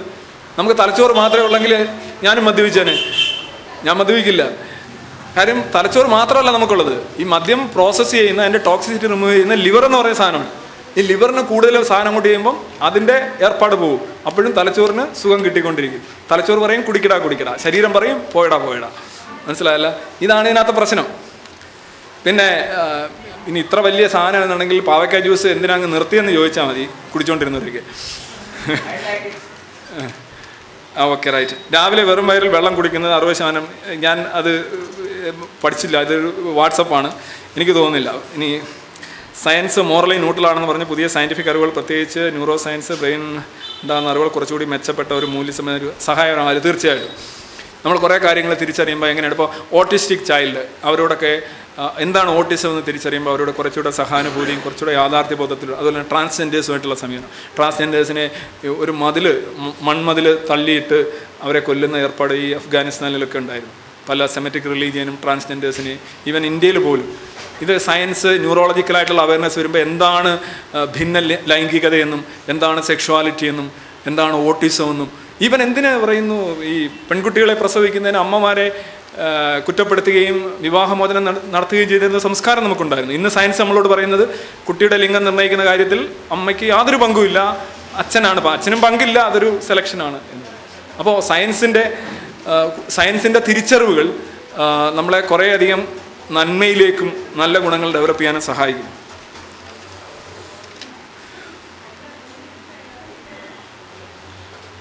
ഓക്സിജൻ 2 ദിവസം വെച്ചാൽ ലിവർ ഓക്സിജൻ അത് ഇതും ഞാൻ മിത്രൻ്റെ വാഹനത്തിൽ പറഞ്ഞു. എങ്ങനെയാണോ അപ്പോളോ 11 അപ്പോളോ 1 ലോഞ്ചിങ്ങിന് മുന്നേ 1-2 ദിവസം മുന്നേ തന്നെ അത് പൊട്ടിത്തെറിച്ചത് അവിടെ പ്യൂർ ഓക്സിജൻ കൊടുത്താണ്. പ്യൂർ ഓക്സിജൻ കൊടുത്തപ്പോൾ ഉള്ള പ്രശ്നം വെച്ചാൽ 100% ഓക്സിജൻ എന്ന് പറഞ്ഞാൽ ഓക്സിജൻ ജ്വലന സഹായിയാണ്. അപ്പോൾ ഈ 100% ഓക്സിജനുള്ള വായു ഇവിടെ ഉള്ളതെന്നുണ്ടെങ്കിൽ മിക്കവാറും ഇവിടെ ഒരു ചെറിയൊരു സ്വിച്ച് ഇട്ട് കഴിഞ്ഞാൽ മുഴുവൻ കത്തിപ്പോകും. ഈവൻ 40% ഓക്സിജൻ ആയിക്കഴിഞ്ഞാൽ തന്നെ ഈ പച്ച കാടൊക്കെ നിന്ന് കത്തുമെന്നാണ് സയൻറ്റിസ്റ്റുകൾ പറയുന്നത്. നമുക്ക് 21%, 20.9% ഓക്സിജൻ ഉള്ളത്. പ്യൂർ ഓക്സിജനാണ് സ്പേസിൽ കൊണ്ടുപോകുന്നത്. ശരിയാണ്, നിങ്ങൾ ചോദിച്ച ആൾ ശരിയാണ്. പക്ഷേ ആ പ്യൂർ ഓക്സിജൻ അവിടെ ഗ്രാവിറ്റി വെച്ച് അതിൻ്റെ 1/3 മാത്രമേ നമുക്ക് അനുഭവപ്പെടൂ. അതായത് നമുക്കിവിടെ ഒരു 33% ഓക്സിജൻ എങ്ങനെ അനുഭവപ്പെടുമോ അതേപോലെ മാത്രമേ പ്യൂർ ഓക്സിജൻ സ്പേസിൽ അനുഭവപ്പെടുകയുള്ളൂ. ആരാണ് ഈ ചോദ്യം ചോദിച്ചത്? ഓക്സിജൻ എന്ന് പറഞ്ഞൊരു പുസ്തകമുണ്ട്, ഞാൻ വേണമെങ്കിൽ അത് അയച്ചുതരാം. അതിനകത്ത് ഓക്സിജൻ ഭയങ്കര രസമാണ്. ഓക്സിജൻ എങ്ങനെ ശ്വസിക്കാം എന്നുള്ളതിനെക്കുറിച്ചൊക്കെ സ്പേസിൽ കൊണ്ടുപോകും. ആ സ്പേസിൽ അതാണ് അപ്പോളോ 1 പ്രശ്നം ഇത് തന്നെയായിരുന്നു. അപ്പോളോ 1 പോകാനുള്ള പേടകത്തിൽ പ്യൂർ ഓക്സിജനാണ് നിറച്ചിരുന്നത്, 100% ഓക്സിജനാണ്. അപ്പോൾ ഇവരതിനകത്ത് കയറിയിരുന്നു. 2 ദിവസം മുന്നെയാണ് ലോഞ്ചിങ്ങിന്. അപ്പോൾ ഒരു ചെറിയൊരു സ്പാർക്ക് പ്രശ്നം വന്നപ്പോൾ ഇത് മൊത്തം കത്തിപ്പോവുകയാണ്. കാരണം ഇത് മേളിൽ ചെന്നാൽ പ്രശ്നമില്ല, 6 മിനിറ്റ് 7 മിനിറ്റ് ആകുമ്പോൾ ബഹിരാകാശത്ത് ചെല്ലും. അവിടെ പ്യൂർ ഓക്സിജൻ, നമ്മുടെ ലങ്സിന് പ്രശ്നമില്ല, 1/3 ഗ്രാവിറ്റി പോലെ നമുക്ക് ഫീൽ ചെയ്യുള്ളൂ. പക്ഷേ ഇവിടെ ആയപ്പോൾ എന്താ പ്രശ്നം എന്ന് പറഞ്ഞാൽ ചെറിയൊരു സ്വിച്ച് ഇട്ടപ്പോഴത്തേക്ക് സംഗതി പോയി. മനസ്സിലായില്ലേ? അത് അവിടെ കുഴപ്പമില്ല, അവിടെ പ്യൂർ ഓക്സിജൻ കുഴപ്പമില്ല. പർവ്വതാരോഹകർ കൊണ്ടുപോകുന്നത് എന്താണ്? പ്യൂർ ഓക്സിജനാണ്. പർവ്വതാരോഹകർ അവരെ സിലിണ്ടറിൽ കൊണ്ടുപോകുന്നത് അറ്റ്മോസ്ഫിയർ ഓക്സിജനാണ്. മനസ്സിലായി? ഈ നൈട്രജനൊക്കെ കയറ്റിക്കൊണ്ടാണ് പോകുന്നത്. അതിൽ 21% ഓക്സിജനേ ഉള്ളൂ. സംഗതി എന്താ അറിയാമോ? നമ്മുടെ ലങ്സിൻ്റെ ഒരു ശീലമുണ്ട്. നമ്മൾ ശീലം ഉണ്ടെന്ന് വെച്ചാൽ ആ വരുന്ന സാധനത്തിൽ ഇത്രയും സാധനം വെച്ച് ഡീൽ ചെയ്താണ് നമ്മൾ പോകുന്നത്. അവിടെയാണ് വേറെ മൊത്തം ഇത് വരുമ്പോൾ നമുക്ക് എല്ലാം കെമിക്കൽ റിയാക്ഷൻസ് പ്രശ്നമാവും. ഓക്സിജൻ ഒരു ടോക്സിക് ഗ്യാസാണ്, ഞാൻ പറഞ്ഞേക്കാം. ഭയങ്കര ടോക്സിക് ഗ്യാസാണ് ഓക്സിജൻ. ഇനി ഇല്ലാത്ത ഒരു സങ്കല്പം ഇന്ന് ലോകത്തെ ഭൂരിഭാഗം ജനങ്ങളും വിശ്വസിക്കുന്ന ഒരു പ്രതിഭാസമായി മാറി. Okay, right? ഒരു സംഗതി ഈ ഒരാൾ വിശ്വസിക്കാൻ അത് ഉണ്ടാകണമെന്നൊന്നുമില്ല. ഉദാഹരണമായിട്ട് അപ്പോളോ എന്ന് പറയുന്ന ദൈവത്തിൽ മുഴുവൻ റോമക്കാരും ഗ്രീക്കുകാരും ഒക്കെ വിശ്വസിച്ചിരുന്നു അന്നത്തെ കാലത്ത്. അത് അപ്പോളോ ഉണ്ടായിട്ടാണോ? നിങ്ങൾ സമ്മതിക്കുമോ? യൂപ്പിറ്റർ എന്ന് പറഞ്ഞ ദൈവമാണ് ലോകം ഉണ്ടാക്കിയതെന്നും പരിപാലിക്കുന്നതെന്നും അവരെ മുഖക്കുരു വരെ മാറ്റുന്നതെന്നും അവർ വിശ്വസിച്ചിരുന്നു. അത് ഉണ്ടായിട്ടാണോ? നിങ്ങൾ സമ്മതിക്കുമോ? ഇവൻ വിഷ്ണു എന്ന് പറഞ്ഞ ഒരാളുണ്ടായിട്ടാണോ എല്ലാവരും വിഷ്ണുവിനെ ആരാധിക്കുന്നത്? വിഷ്ണു എന്ന് പറഞ്ഞ ഒരാൾ ഇങ്ങനെ കടലിൽ കിടക്കുന്നുണ്ടാണോ? അങ്ങനെ ഒരാളുണ്ടോ? ഇങ്ങനെ ആരും ഉണ്ടാവേണ്ട ഒരു കാര്യമില്ല. ദൈവം എന്ന് പറയുന്ന ആളായിട്ടോ വസ്തുവായിട്ടോ ഉണ്ടാകേണ്ട ഒരു കാര്യമില്ല. ഇല്ലെങ്കിൽ അത്രയും നല്ലത്. ഉണ്ടെങ്കിൽ ആകെ പ്രശ്നമാകും. അയാൾക്ക് ഇതുണ്ടോ, ഭാര്യയുണ്ടോ, മക്കളുണ്ടോ, അയാൾ എങ്ങനെ ചത്ത, എങ്ങനെയൊക്കെ പറഞ്ഞ് പ്രശ്നമാകുമ്പോൾ കൂടുതൽ ചോദ്യങ്ങൾ വരും. ഇല്ലാത്ത അതിനൊക്കെ നല്ലൊരു ദൈവം ഞാൻ പറഞ്ഞുതരാം. കാണാൻ കഴിയാത്ത, കേൾക്കാൻ കഴിയാത്ത, ശ്വസിക്കാൻ കഴിയാത്ത, നമ്മുടെ ഒരു ഗാഡ്ജറ്റ്സിനും കണ്ടുപിടിക്കാൻ കഴിയാത്ത, ഇവിടെങ്ങും ഇല്ലാത്ത, അവിടെങ്ങും ഇല്ലാത്ത, അതല്ലാത്ത, ഇതല്ലാത്ത ഒരു ശക്തി. ഓക്കെ, അത് നിങ്ങളുടെ ഈ പറയുന്നോണം കുഞ്ഞിക്കാല് മുതൽ കോഴിക്കാല് വരെയുള്ള പ്രശ്നങ്ങൾ പരിഹരിക്കും. മുഖക്കുരു മുതൽ മുലക്കുരു വരെയുള്ള പ്രശ്നങ്ങൾ പരിഹരിക്കും. നിങ്ങളുടെ സർവ്വ ഇൻക്രിമെൻറ്റ്, ഡ്രൈവിംഗ് ലൈസൻസ്, സാലറി, അയൽപക്കം എല്ലാം പരിഹരിക്കും. കറക്റ്റായില്ലേ? അങ്ങനെ ഒരു ദൈവത്തെ നോക്ക്. അതാകുമ്പോൾ കുറച്ചുകൂടെ നന്നായിരിക്കും. അപ്പോൾ പിന്നെ ചോദ്യങ്ങളുമില്ല, ജീവിച്ചിരുന്നോ ഇല്ലയോ എന്നുള്ള ചോദ്യത്തിൻ്റെ ആവശ്യമില്ല. പാവയ്ക്ക ജ്യൂസ് രാവിലെ പറഞ്ഞിട്ട് വിഷവൈദ്യന്മാർ വെറുതെ ആയിരുന്നു എന്നൊരു കാര്യം പറയുണ്ടായി. വിഷമില്ലാത്ത പാമ്പുകൾ നമ്മൾ ഹോസ്പിറ്റലിൽ ചെന്നാലും ഇതല്ലേ അവസ്ഥ. അതിനെ സ്റ്റാറ്റിക്സ് നോക്കിയാൽ മതി. കാരണം വിഷം ഏറ്റ് പാമ്പ് കടിയേറ്റ് മരിക്കുന്ന ഇന്ത്യക്കാരുടെ എണ്ണം കഴിഞ്ഞ 100 വർഷം ഒന്ന് അടിച്ചു നോക്കാം നെറ്റിൽ. ഇതാണ് അവസ്ഥയെങ്കിൽ അങ്ങനെ വരുമല്ലോ. പാമ്പ് കടിയേറ്റ് മരിക്കുന്നവരുടെ എണ്ണം, പാമ്പ് കടിയേക്കുന്ന എത്ര പേര് ആശുപത്രി രക്ഷപ്പെടുന്നു. നിങ്ങൾ ജില്ലാ ഡിസ്ട്രിക്ട് ഹോസ്പിറ്റലിൽ ചെന്ന് അന്വേഷിച്ചാൽ മതി. പാമ്പ് കടിയേറ്റ് വിടുന്നു എത്ര പേര് വീട്ടിൽ തിരിച്ചു പോകുന്നുണ്ട്, എത്ര പേര് വെള്ള വസ്ത്രം ധരിച്ചുകൊണ്ട് പോകുന്നുണ്ടെന്ന് അന്വേഷിച്ചാൽ മതി. ഇന്നിപ്പോൾ പാമ്പ് കടിയേറ്റെന്ന് പറഞ്ഞാൽ എല്ലാവരും മറ്റേത് പാമ്പ് കടിയേറ്റെന്ന് പറഞ്ഞാൽ അപ്പോഴേ വിൽ പേപ്പറിലൊക്കെ ഒപ്പിട്ട് വാങ്ങിക്കുകയായിരുന്നു. അപ്പോഴേ പാമ്പ് കടിയേറ്റെന്ന് പറഞ്ഞാൽ തീർന്നു. ജസ്റ്റ് നാരായണ വിളിച്ചോ, അല്ലേ? നാരായണ വിളിച്ചുകൊണ്ട് പോയി കഴിഞ്ഞാൽ നാരായണയിൽ എത്തിച്ചേരാമെന്നുള്ളത് നമ്മൾ നാരായണ വിളിച്ചുകൊണ്ട് പോകും. എന്തെല്ലാം ടെക്നിക്കുകളാണെന്നറിയാം. ഡെഫിനറ്റായിട്ട് അതിനകത്ത് കുറവുണ്ട്. ഈ പാമ്പിൻ്റെ വിഷം എന്ന് പറഞ്ഞു കഴിഞ്ഞാൽ അതിൻ്റെ ഉമിനീരിൻ്റെ ഒരു മ്യൂട്ടേറ്റഡ് വെറൈറ്റി ആയിട്ടുള്ള ഒരു പ്രോട്ടീനാണ്. ആ പ്രോട്ടീൻ നിങ്ങൾ കഴിച്ചു കഴിഞ്ഞാൽ നിങ്ങൾക്ക് ആഹാരമാണ്, നിങ്ങളുടെ രക്തത്തിൽ ചെന്ന് കഴിഞ്ഞാൽ അത് വിഷമാണ്. രക്തത്തിൽ ചെല്ലുമ്പോൾ രക്തത്തിൻ്റെ ഉദാഹരണമായിട്ട് ക്ലോട്ട് ചെയ്യും. രക്തം ക്ലോട്ട് ചെയ്ത് കഴിഞ്ഞാൽ മറ്റു ഭാഗത്തോട്ട് രക്തം പോവില്ല, ആ ഭാഗം മരവിക്കും, അത് മുറിച്ച് കളയേണ്ടി വരും. ഹൃദയത്തിലേക്ക് രക്തം എത്തില്ല, ഹൃദയസ്തംഭനം ഉണ്ടാവും, നിങ്ങൾ മരിക്കും. അല്ലാതെ പാമ്പിൻ്റെ വിഷം ഒന്നും ചെയ്യുന്നില്ല. ഇറ്റ്സ് എ റോങ് പ്രോട്ടീൻ, ഒരു റോങ് കെമിക്കലാണ്. അത് നിങ്ങൾ എത്ര വേണേലും നിങ്ങൾക്ക് കുടിക്കാം. കുടിച്ചിരുന്ന ഭാഗത്തെങ്ങും ഒരു മുറിവ് ഉണ്ടാവാൻ പാടില്ല. മുറിവുണ്ടായി കഴിഞ്ഞാൽ രക്തത്തിലേക്ക് അതായത് കുത്തിവെക്കുന്ന ഒരു കാര്യം, ഉള്ളി കഴിക്കുന്ന ഒരു കാര്യം കുത്തിവെച്ച് കഴിഞ്ഞാൽ വിവരം അറിയും. ഇപ്പോൾ ഉദാഹരണമായിട്ട് നിങ്ങൾ കഞ്ഞിവെള്ളം കുടിക്കാം. കഞ്ഞിവെള്ളം ഒന്ന് കുത്തിവെച്ച് നോക്കെ സമയം. കഞ്ഞിവെള്ളം കുത്തിവെച്ച് കഴിഞ്ഞാൽ ആർക്കെങ്കിലും ആണെങ്കിൽ ട്രൈ, ജസ്റ്റ് ഒരു ഇഞ്ചക്ഷൻ വാങ്ങിച്ചിട്ട് കഞ്ഞിവെള്ളം കുറച്ച് കുത്തിവെച്ചു. ഗ്ലൂക്കോസ് കുത്തിവെക്കാം. മനസ്സിലായി? കാർബോഹൈഡ്രേറ്റ്സ് ആണെന്ന് പറഞ്ഞിട്ട് കാര്യമില്ല. ഗ്ലൂക്കോസ് എന്ന് പറയുന്നൊരു മോണമറാണ്. കഞ്ഞിവെള്ളം എന്ന് പറയുന്നത് സ്റ്റാർച്ചാണ്, അതൊരു പോളിമറാണ്. അതിൻ്റെ ഘടന വ്യത്യാസമായതുകൊണ്ട് രക്തത്തിൽ റോങ് റിയാക്ഷൻസ് ഉണ്ടാക്കും, നിങ്ങൾക്ക് അസ്വസ്ഥത ഉണ്ടാകും, മരണം വരെ സംഭവിക്കും. ഇപ്പോൾ ഉള്ളി കഴിക്കുന്നതും കുത്തിവെക്കുന്നതും ഒരേ സാധനം, ഉള്ളി കഴിക്കുന്ന സാധനം കുത്തിവെച്ചാൽ പ്രശ്നമാകും, കുത്തിവെക്കുന്ന സാധനം ഉള്ളി കഴിച്ചാലും പ്രശ്നമാകും. അപ്പോൾ ഇത്രയും ചോദ്യങ്ങളോട് എനിക്ക് 2:10 വണ്ടിയുണ്ട്. എന്തായാലും നിങ്ങളുടെ സഹകരണത്തിനും ശ്രദ്ധയ്ക്കും ഒരുപാട് നന്ദി പറയുന്നു. ഇവിടെ എന്നെ അകന്നകന്ന് പോയിട്ട് എന്നെ വീണ്ടും ഇവിടെ പിടിച്ചുകൊണ്ട് വന്ന വിനുവിന് വീണ്ടും നന്ദി പറയുന്നു. വളരെ ത്രില്ലിംഗ് ആയിട്ടുള്ള എക്സ്പീരിയൻസ് ആയിരുന്നു. ഇത്രയും പാക്ക്ഡ് ഹൗസ് എനിക്ക് വിശദീകരിക്കാൻ വാക്കുകളില്ല. നന്ദി, നമസ്കാരം.